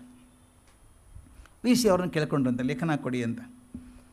ಚಂದ್ರಶಾಸ್ತ್ರಿಗಳ ನೆನಪಿಗೆ ಪುಸ್ತಕ ತರ್ತೀರಾ ಅಂದು ಸ್ವಲ್ಪ ಹೊತ್ತಿದ್ದು ಕಣ್ಣಲ್ಲಿ ನೀರು ಬಂದುಬಿಡುತ್ತಂತೆ. ಇವ್ರಿಗೇನು ಗೊತ್ತಾಗಲಿಲ್ಲ, ಯಾಕೆ ಕಣ್ಣಲ್ಲಿ ನೀರು ಬಂತು ಅಂತ. ಸುಧಾರಿಸ್ಕೊಂಡು ಸ್ವಲ್ಪ ನಕ್ಕು ನೋಡಿದ್ರಂತೆ. ನಾನು ಚಂದ್ರಶೇಖರ ಶಾಸ್ತ್ರಿಗಳು ಒಂದು ದೊಡ್ಡದೊಂದು ಅಪರಾಧ ಮಾಡಿದ್ದೇನೆ, ಅದು ನೆನಪಾದಾಗೆಲ್ಲ ಕಣ್ಣೀರು ಉಕ್ಕಿ ಬರ್ತದೆ. ಏನು ಕಣ್ಣೀರಿಟ್ಟರು ಅಪರಾಧ ಏನಲ್ಲ, ಹೇಗೆ ತಪ್ಪಿಸೋದು ಅದನ್ನು ಅಂದ್ರಂತೆ. ಇವ್ರಿಗೆ ಗೊತ್ತಾಗಲಿಲ್ಲ ಕೃಷ್ಣಶಾಸ್ತ್ರಿಗಳಿಗೆ, ನಮ್ಮ ತಂದೆಗೆ ಇವರೇನು ಅಪರಾಧ ಮಾಡಿದ್ದಾರು, ಇವ್ರು ಮಾಡೋ ಪೈಕಿನೇ ಅಲ್ಲ. ಹೇಗೆ ಏನದು ನಿಮ್ಮಂಥವ್ರು ಅಪರಾಧ ಮಾಡೋಕ್ಕಾಗತ್ತಾ ಅಂತ. ಹೌದು, ಉದ್ದೇಶ ಇಲ್ಲದೆ ಮಾಡಿದರೂ ಕೂಡ ಅದು ಮರೆಮಾಚಿ ಆಗೋಯ್ತು, ಅಪರಾಧ ಆಗಿದೆ ನನ್ನ ಕಡೆಯಿಂದ ಅಂತ. ಸ್ವಲ್ಪ ಏನಾಯಿತು ಅಂತ ಕೇಳಿದ್ರಂತೆ. ಅವ್ರು ಹೇಳಿದರು, ನಿಮ್ಮ ತಂದೆ ನಮ್ಮಲ್ಲಿ ಬರ್ತಾಯಿದ್ರು ಮನೆಗೆ, ಮತ್ತು ಅವಧೂತರಿದ್ದ ಹಾಗೆ ಮನೆಗೆ ಬರೋರು ಮನಸ್ಸು ಬಂದರೆ ಒಂದು ವಾರ ಇದ್ದು ಬಿಡೋದು, ಇವ್ರ ಮನೇಲೆ ಮಕ್ಕಳು ಹಂಗೆ ಇರೋದು. ಗಲಿಬಿಲಿ ಮನೇಲಿ ಗದ್ದಲ ಹರಟೆ ಹೆಗಡೆ ಆಗೋದು, ಮತ್ತು ಬೇಕಾದಾಗ ಹೋಗ್ಬಿಡೋರು. ಯಾವತ್ತು ಹೋಗ್ತಾರೆ ಯಾವತ್ತು ಇರ್ತಾರೆ ಅಂತ ಹೇಳೋಕ್ಕೆ ಬರಲ್ಲ, ಹೇಗೆ ಇರ್ತಿದ್ರಂತೆ. ಅವ್ರು ಇರೋ ತನಕ ಮನೇಲಿ ಆನಂದವೇ ಆನಂದ, ಗಲಾಟೆ. ಒಂದು ಸಲ ಬಂದ್ರಂತೆ. ಹಾಗೆ ಬಂದು 4-5 ದಿವಸ ಇದ್ರಂತೆ. ಊಟ ಗೀಟ ಅವ್ರು ಏನು ಮಾಡ್ತಾರೋ ಕೇಳಿದ್ದು. ಒಂದು ಸಲ ಇವ್ರು ಹೆಂಡತಿ ಕೇಳಿದ್ರಂತೆ, ನಿಮಗೇನು ಇಷ್ಟ ಹೇಳಿ ಮಾಡಿ ಹಾಕ್ತೀನಿ ಅಂದ್ರಂತೆ. ಅವ್ರು ಹೇಳಿದ್ರಂತೆ, ನನಗೆ ನೋಡಮ್ಮ, ನನಗಿಷ್ಟ ಅಂದರೆ ಕಡಲೆಕಾಯಿ, ದಿನ ತಿನ್ನೋದು ಕಡಲೆಕಾಯಿ ಕೊಡ್ಬೇಕು ನನಗೆ. ಅವ್ರು ಕಡಲೆಕಾಯಿ ಶಾಸ್ತ್ರಿಗಳಂತೆ ಕರಿತಾ ಇದ್ರಂತೆ ಅವ್ರನ್ನ, ಅಷ್ಟು ಪ್ರೀತಿ ಅವ್ರಿಗೆ. ಒಂದು ನಿಮಗೆ ಅಡುಗೆ ಯಾವುದು ಹೇಳಿ ಅಂದಾಗ ಕೊನೆಗೆ ರಾಗಿ ಮುದ್ದೆ, ಹಸಿ ಅವರೆಕಾಳು ಹುಳಿ ಅಂದರು. ಮಾಡ್ತೀನಿ ಬಿಡಿ, ಸಾಯಂಕಾಲ ಮಾಡ್ತೀನಿ ಅಂದರು. ಮಧ್ಯಾಹ್ನ ಸ್ವಲ್ಪ ನಿದ್ದೆ ಮಾಡೋಕ್ಕೆ ಹೋದ್ರಂತೆ ಚಂದ್ರಶೇಖರ ಶಾಸ್ತ್ರಿಗಳು. ಎದ್ದಾಗ ಸ್ವಲ್ಪ ಯಾಕೋ ಆಲಸ್ಯ ಆದಂಗೆ ಕಾಣಿಸ್ತು. ಮೈ ಮಿಟ್ಟು ನೋಡಿದ್ರೆ ಜ್ವರ ಬಂದಂಗೆ ಇತ್ತಂತೆ. ಜ್ವರ ಬಂದಿದೆಯಲ್ಲ ಮಲ್ಕೊಳ್ಳಿ, ಏನು ಪರವಾಗಿಲ್ಲ ಅಂದರು. ಸಾಯಂಕಾಲ 6 ಗಂಟೆ ಹೊತ್ತಿಗೆ ಬಂದರು. ಕಂಬಳಿ ಹೊದ್ಕೊಂಡ್ಬಂದ್ರಂತೆ. ಹೊದ್ಕೊಂಡ್ಬಿಟ್ಟು ನಾ ಹೊಡ್ತೀನಿ ನಾ ಅಂದ್ಬಿಟ್ರು. ಇವರು ಯಾಕೆ ಹೋಗ್ತೀರಿ, ಹುಷಾರಿಲ್ಲಲ್ಲ, ಜ್ವರ ಬಂದಿದೆಯಲ್ಲ, ಯಾಕೆ ಹೋಗ್ತೀರಿ ಅಂತ ಕೇಳಿದ್ರಂತೆ. ಇಲ್ಲ ನಾನು ಹೊರಟ್ಬಿಡ್ತೀನಿ, ನನ್ನ ಕೆಲಸ ಇದೆ, ದಡಿಬೇಡಿ, ಹೋಗ್ತೀನಿ, ನಮಸ್ಕಾರ ಅಂತ ಹೊರಟೇ ಬಿಟ್ರು. ಅವ್ರು ಇರೋದೇ ಹಾಗೆ, ಯಾವಾಗ ಹೋಗ್ತಾರೆ ಯಾವಾಗ ಬರ್ತಾರೆ ಹೇಳೋಕ್ಕೆ ಸಾಧ್ಯ ಇಲ್ಲ. ಹೊರಟಾಗಿ ಇವರು ಎಲ್ಲಿಗೆ ಹೋಗ್ತೀರಿ ಅಂತ ಕೇಳಿ, ಶೇಷಾದ್ರಪುರಮಕ್ಕೆ ಹೋಗ್ತೀನಿ ಅಂದ್ರಂತೆ. ನಿಂತುಬಿಡಿ, ನೀವು ಬರಬೇಡಿ ಅಂದ್ರಂತೆ. ಒಂದು ಜಟಕಾ ಬಂತಂತೆ, ಜಟಕಾದಲ್ಲಿ ಹೋಗಿ ಅಂತೆ. ಬೇಡ ಜಟಕಾದಲ್ಲಿ ಮೈ ಕೈ ನೋವಾಗುತ್ತೆ. ಅವ್ರು ಹೇಳ್ತಾರಂತೆ, ಜಟಕಾದಲ್ಲಿ ಹೋದರೆ ನಾನು ಶ್ರೀರಾಮ್ಪುರ ಸ್ಮಶಾನಕ್ಕೆ ಹೋಗಬೇಕಾಗತ್ತೆ, ಅದು ಬೇಡ, ಇಲ್ಲೇ ಹೋಗ್ತೀನಿ, ನಾನು ನಡ್ಕೊಂಡು ಹೋಗ್ತೀನಿ, ಕಾಳಜಿ ಬಿಡಿ ಅಂತ ಹೇಳಿ ಬಂದುಬಿಟ್ರು. ವಾಪಸ್ ಬಂದರು ಇವರು. ಸಾಯಂಕಾಲದ ರಾತ್ರಿ ಊಟಕ್ಕೆ ಅವ್ರು ಶ್ರೀಮತಿ ಕೇಳಿದ್ರಂತೆ, ಎಲ್ಲಿದ್ದಾರೆ ಶಾಸ್ತ್ರಿಗಳು? ಅವ್ರು ಹೇಳಿದಂಗೆ ಅವರೇಕಾಳು ಹುಳಿ ಮಾಡಿದ್ದೀನಿ ನಾನು, ರಾಗಿ ಮುದ್ದೆ ಮಾಡಿದ್ದೀನಿ ಅಂತ. ಇಲ್ಲ, ಅವ್ರು ಹೋಗ್ಬಿಟ್ರು. ಎಲ್ಲಿ ಹೋದರು? ಮಕ್ಕಳ ಕಡೆ ಹೋಗಿರ್ಬೇಕು ಬಹುಶಃ. ನೀವು ಇರು ಅಂತ ಹೇಳಬಾರ್ದ? ನನಗದು ಹೇಳ್ತೀನಿ, ನಾನು ಇಳಿಸ್ಕೋತಿದ್ದೆ ಅವ್ರನ್ನ, ಉಳಿಸ್ಕೋತಿದ್ದೆ. ಯಾಕೆ ಬಿಟ್ರಿ ಅವ್ರನ್ನ? ಅವ್ರು ಬೇಡಿದ ಪದಾರ್ಥ ಮಾಡಿದ್ದೀವಿ ಇವತ್ತು ಅಂತ. ಆಯ್ತು ಬಿಡು, ಮಾಡೋಣ ಅಂತ ಹೊರಟೇ ಬಿಟ್ಟರು. ಅದು ಮತ್ತೆ ಕಣ್ಣಲ್ಲಿ ನೀರು ಹಾಕ್ಕೊಂಡ್ರಂತೆ ವಿ ಸಿ. ಇವ್ರಿಗೆ ಬೆಳಗ್ಗೆ ಕೃಷ್ಣಶಾಸ್ತ್ರಿ ಹೇಳ್ಬೇಕಾರೆ, ಅಳೋದು ಯಾಕೆ ಅದಕ್ಕೆ ಅಂತ ಕೇಳಿದ್ರಂತೆ. ಪ್ರಸಂಗ ಹಂಗಲ್ಲಪ್ಪ, ಮುಂದಿನ ಪ್ರಸಂಗವೇ ಅಪರಾಧ ಆದದ್ದು. ಅಂತ ಎಲ್ಲ ಹೇಳಿ ಮನೆ ಮಂದಿ ಎಲ್ಲ ನೆನೆಸ್ಕೊಂಡು ರಾಗಿ ಮುದ್ದೆ ಅವರೆಕಾಳು ಹುಳಿ ತಿಂದ್ವಿ ನಾವು. ಆದರೂ ಅವ್ರನ್ನ ಬಿಟ್ಟು ತಿಂದ್ವಲ್ಲ ಅಂತ ಮನಸ್ಸಿಗೆ ಕಿರಿಕಿರಿ ಆಗಿತ್ತು. ಆಯಿತು, ಇನ್ನೊಮ್ಮೆ ಶಾಸ್ತ್ರಿಗಳು ಬಂದಾಗ ಇದು ನಾವೇ ಮಾಡಿ ಹಾಕೋಣ ಅಂತ ತೀರ್ಮಾನ ಮಾಡ್ಕೊಂಡ್ವಿ. ಆದರೆ ಮುಂದೆ 3-4 ವರ್ಷ ಬರಲೇ ಇಲ್ಲ ಅವರು. ಇದ್ದಕ್ಕಿದ್ದಂತೆ ಅವ್ರು ದೈವಾಧೀನರಾದಂಥ ಸುದ್ದಿ ಪತ್ರಿಕೆಗಳಲ್ಲಿ ಬಂದುಬಿಡ್ತು. ಓದಿದ ಕೂಡಲೇ ಹಿಂದಿನ ಎಲ್ಲವೂ ಸಿನಿಮಾ ರೀಲ್ ಅಂತ ಕಣ್ಮುಂದೆ ಬಂತು. ಯಾರು ಏನೇ ಹೇಳಿದರು, ಸಮಾಧಾನದ ಮಾತು ಹೇಳಿದರೂ ಕೂಡ ಅಂಥ ಹಿರಿಯ ಸಾತ್ವಿಕ ಶುದ್ಧ ಜೀವಕ್ಕೆ ನಾನಂತೂ ತಪ್ಪಾಗಿ ನಡ್ಕೊಂಡ್ಬಿಟ್ಟೆ, ಬಿಡಲಾರದೆ ಊಟ ಮಾಡಿಸಿ ಕಳಿಸ್ಬೇಕಾಗಿತ್ತು ಅಂತ. ನೋಡಿ, ಊಟ ಮಾಡೋದು ಕಳಿಸಿದ್ದಕ್ಕೆ ಎಷ್ಟೋ ವರ್ಷದಿಂದ ನೆನೆಸ್ಕೊಂಡು ಕಣ್ಣಲ್ಲಿ ನೀರು ಹಾಕೋದು ಅಂಥವ್ರು ಅಪರಾಧ ಮಾಡಿಬಿಟ್ಟೆ ಅಂತ. ಇವರಂದ್ರಂತೆ ಇಂಥ ವಿ ಸಿ ಅವರಂಥ ನವಿರಾದ ನಾಜೂಕಾದ ಮೃದು ಹೃದಯದ ಹಿರಿಯರಿಗೆ ನಾನೇನು ಹೇಳೋದಕ್ಕೆ ಸಾಧ್ಯ ಅಂತ. ಇನ್ನೊಂದು ಘಟನೆ ಹೇಳ್ತಾರೆ ಅವರು, ಭಾಳ ಚಂದ. ಒಂದು ಸಲ ಆರ್ಟಿಕಲ್ ಬರ್ಕೊಡ್ತೀನಿ ಅಂದ್ರಲ್ಲ, 2 ವಾರ ಆಗಲಿ ಅಂದಿದ್ರು. 3 ವಾರ ಬಿಟ್ಟರು ಇವರು, ಆರ್ಟಿಕಲ್ ಏನು ಬರಲಿಲ್ಲ. ಅವರು ಆರ್ ಶೇಷಶಾಸ್ತ್ರಿ ಅವ್ರನ್ನ ಕರ್ಕೊಂಡು ಜೊತೆಗೆ ಹೋದ್ರಂತೆ ಅವ್ರ ಮನೆಗೆ. ಆರ್ಟಿಕಲ್ ಆಗಿದೆಯಾ, ಯಾವ ಸ್ಟೇಜಲ್ಲಿದೆ ಕೇಳ್ಕೊಂಬರೋಣ. ನನಗಂತೂ ಒಂದು ಅನುಭವ ಆಗಿದೆ. ಮತ್ತೊಬ್ಬರ ಕಡೆಯಿಂದ ಆರ್ಟಿಕಲ್ ಇಸ್ಕೊಳ್ಳೋದಂದರೆ, ಅದರಲ್ಲಿ ಪಂಡಿತರ ಕಡೆಯಿಂದ ಆರ್ಟಿಕಲ್ ಇಸ್ಕೊಳ್ಳೋದಂದರೆ ಅವರು ಪ್ರಾಣ ಬೇಕಾದ್ರೆ ಕೊಟ್ಟಾರು ಆರ್ಟಿಕಲ್ ಕೊಡಲ್ಲ. ಯಾವುದಾದ್ರು ಒಂದು ಗ್ರಂಥದ ಸಂಪಾದಕ ಆಗಿಬಿಟ್ರೆ ನೀವು ದೇವರೇ ಪಾರು ಮಾಡಬೇಕು ನಿಮ್ಮನ್ನು. ಅವ್ರು ಕೊಡಲ್ಲ, ಮತ್ತು ಕೊಟ್ಟದ್ದು ಬದಲಾಯಿಸೋಕೆ ಮನಸ್ಸು ಬರಲ್ಲ ಅವರಿಗೆ. ಒಂದು ಸಿಸ್ಟಮ್ ಆಗಬೇಕಲ್ಲ ಪುಸ್ತಕಕ್ಕೆ. ನಾನು ಮಾಡಿದಾಗ ಭಾಳ ಒದ್ದಾಡಿದ್ದೀನಿ. ಕೇಳ್ಕೊಂಬರೋಕ್ಕೆ ಹೋದ್ರಂತೆ. ಕುಶಲ ಪ್ರಶ್ನೆ ಆದಂಗೆ ಕಾಫಿ ಬಂತು, ವಿಚಾರ ತಿಳಿಸಿದೆ. ತಕ್ಷಣ ಹೇಳಿದ್ರಂತೆ ವಿ ಸಿ, ನೀವು ಬಂದಾಗಲೇ ಗೊತ್ತಾಯಿತು ನನಗೆ ಎದಕ್ಕೆ ಬಂದಿದ್ದೀರಿ ಅಂತ. ನೋಡಿ, ನಾನು ಪೆನ್ ಹಿಡಿದು ಬರೆಯೋಕೆ ಆಗ್ತಾ ಇಲ್ಲ. ಯಾರಾದ್ರು ಬರ್ಕೊಳ್ಳೋರು ಸಿಕ್ಕರೆ ಅಂತ ಕಾಯ್ತಾ ಇದ್ದೀನಿ. ಮನೇಲಿ ಹುಡುಗರಿದ್ದಾರೆ, ಆದರೆ ಶಾಲೆ ಕಾಲೇಜ್ ಓದೋರು ಅವ್ರದ್ದೇ ಕೆಲಸ ಇರುತ್ತೆ ಅಂತರಂತೆ. ಆಗ ಶಾಸ್ತ್ರಿಗಳು, ಆರ್ ಶೇಷಶಾಸ್ತ್ರಿ ಪಕ್ಕದಲ್ಲಿದ್ದವರು, ನಾನು ಬರ್ಕೊಂಡ್ರೆ ಆಗಬಹುದೇ ಅಂದ್ರಂತೆ. ಅವ್ರು ಕೇವಲ ಒಂದು ಬಿಳಿ ಲುಂಗಿ, ಅರ್ಧ ತೋಳಿನ ಅಂಗಿ, ಬಿಳಿ ಲುಂಗಿ, ಅರ್ಧ ತೋಳಿನ ಅಂಗಿ, ಹೆಗಲ ಮೇಲೆ ಒಂದು ಟಾವೆಲ್ದು ಹಾಕ್ಕೊಂಡಿದ್ದರಂತೆ ಶೇಷಶಾಸ್ತ್ರಿಗಳು. ಡಾಕ್ಟ್ರೇಟ್ ಪಡೆದವರು ಅಂತ ಗೊತ್ತಾಗಲ್ಲ. ನೋಡು, ಬಟ್ಟೆ ನೋಡಿದರೆ ಹೆಂಗೆ ಬಟ್ಟೆ ನೋಡಿದ್ರೆ ಹೆಂಗೆ ಗೊತ್ತಾಗುತ್ತೆ. ನಾನು ಬರ್ಕೋಬಹುದಾ ಅಂತ ಕೇಳಿದ್ರಂತೆ. ತಕ್ಷಣ ವಿ ಸಿ ಅವ್ರು ನೋಡಿಬಿಟ್ಟು, ತಪ್ಪಿಲ್ಲದೆ ಕನ್ನಡ ಬರ್ಕೊಳ್ಳೋಕೆ ಬರುತ್ತಾ ಅಂತ ಕೇಳಿದ್ರಂತೆ. ಬರುತ್ತೆ ಅಂದ್ಕೊಂಡಿದ್ದೀನಿ ಅಂದರು ಶಾಸ್ತ್ರಿಗಳು. SSLC PUC ಆಗಿದೆಯೋ ಅಂತ ಕೇಳಿದ್ರಂತೆ. ಆಗಿದೆ ಅಂದರು. ಇವರು PhD ಅಂತ ಹೇಳೇ ಇಲ್ಲ, ಆಗಿದೆ ಅಂದರು. ಅಲ್ಲ, ಬರೆಯೋ ಸಹನೆ ಇದೆಯೋ ಅಂತ ಕೇಳಿದ್ರಂತೆ.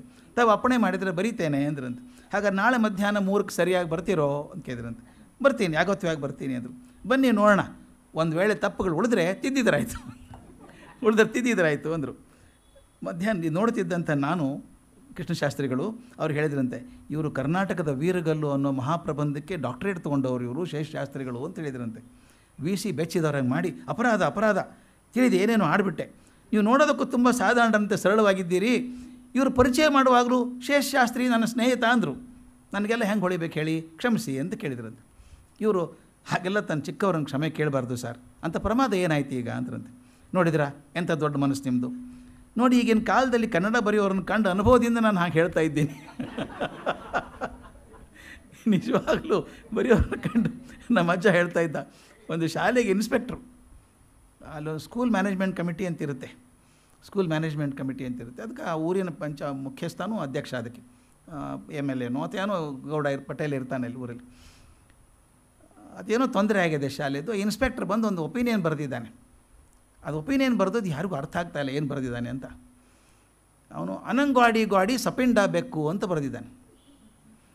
ಇದು ಸಪಿಂಡ ಅಂದರೆ ಬೇರೆ ಅರ್ಥ, ಇದು ಅನಂಗ್ವಾಡಿ ಗಾಡಿ ಸಪಿಂಡ ಬೆಕ್ಕು, ಇದೇನು ಅರ್ಥ ಇದು ಯಾರಿಗೂ ಗೊತ್ತಾಗ್ತಿದ್ದಿಲ್ಲ.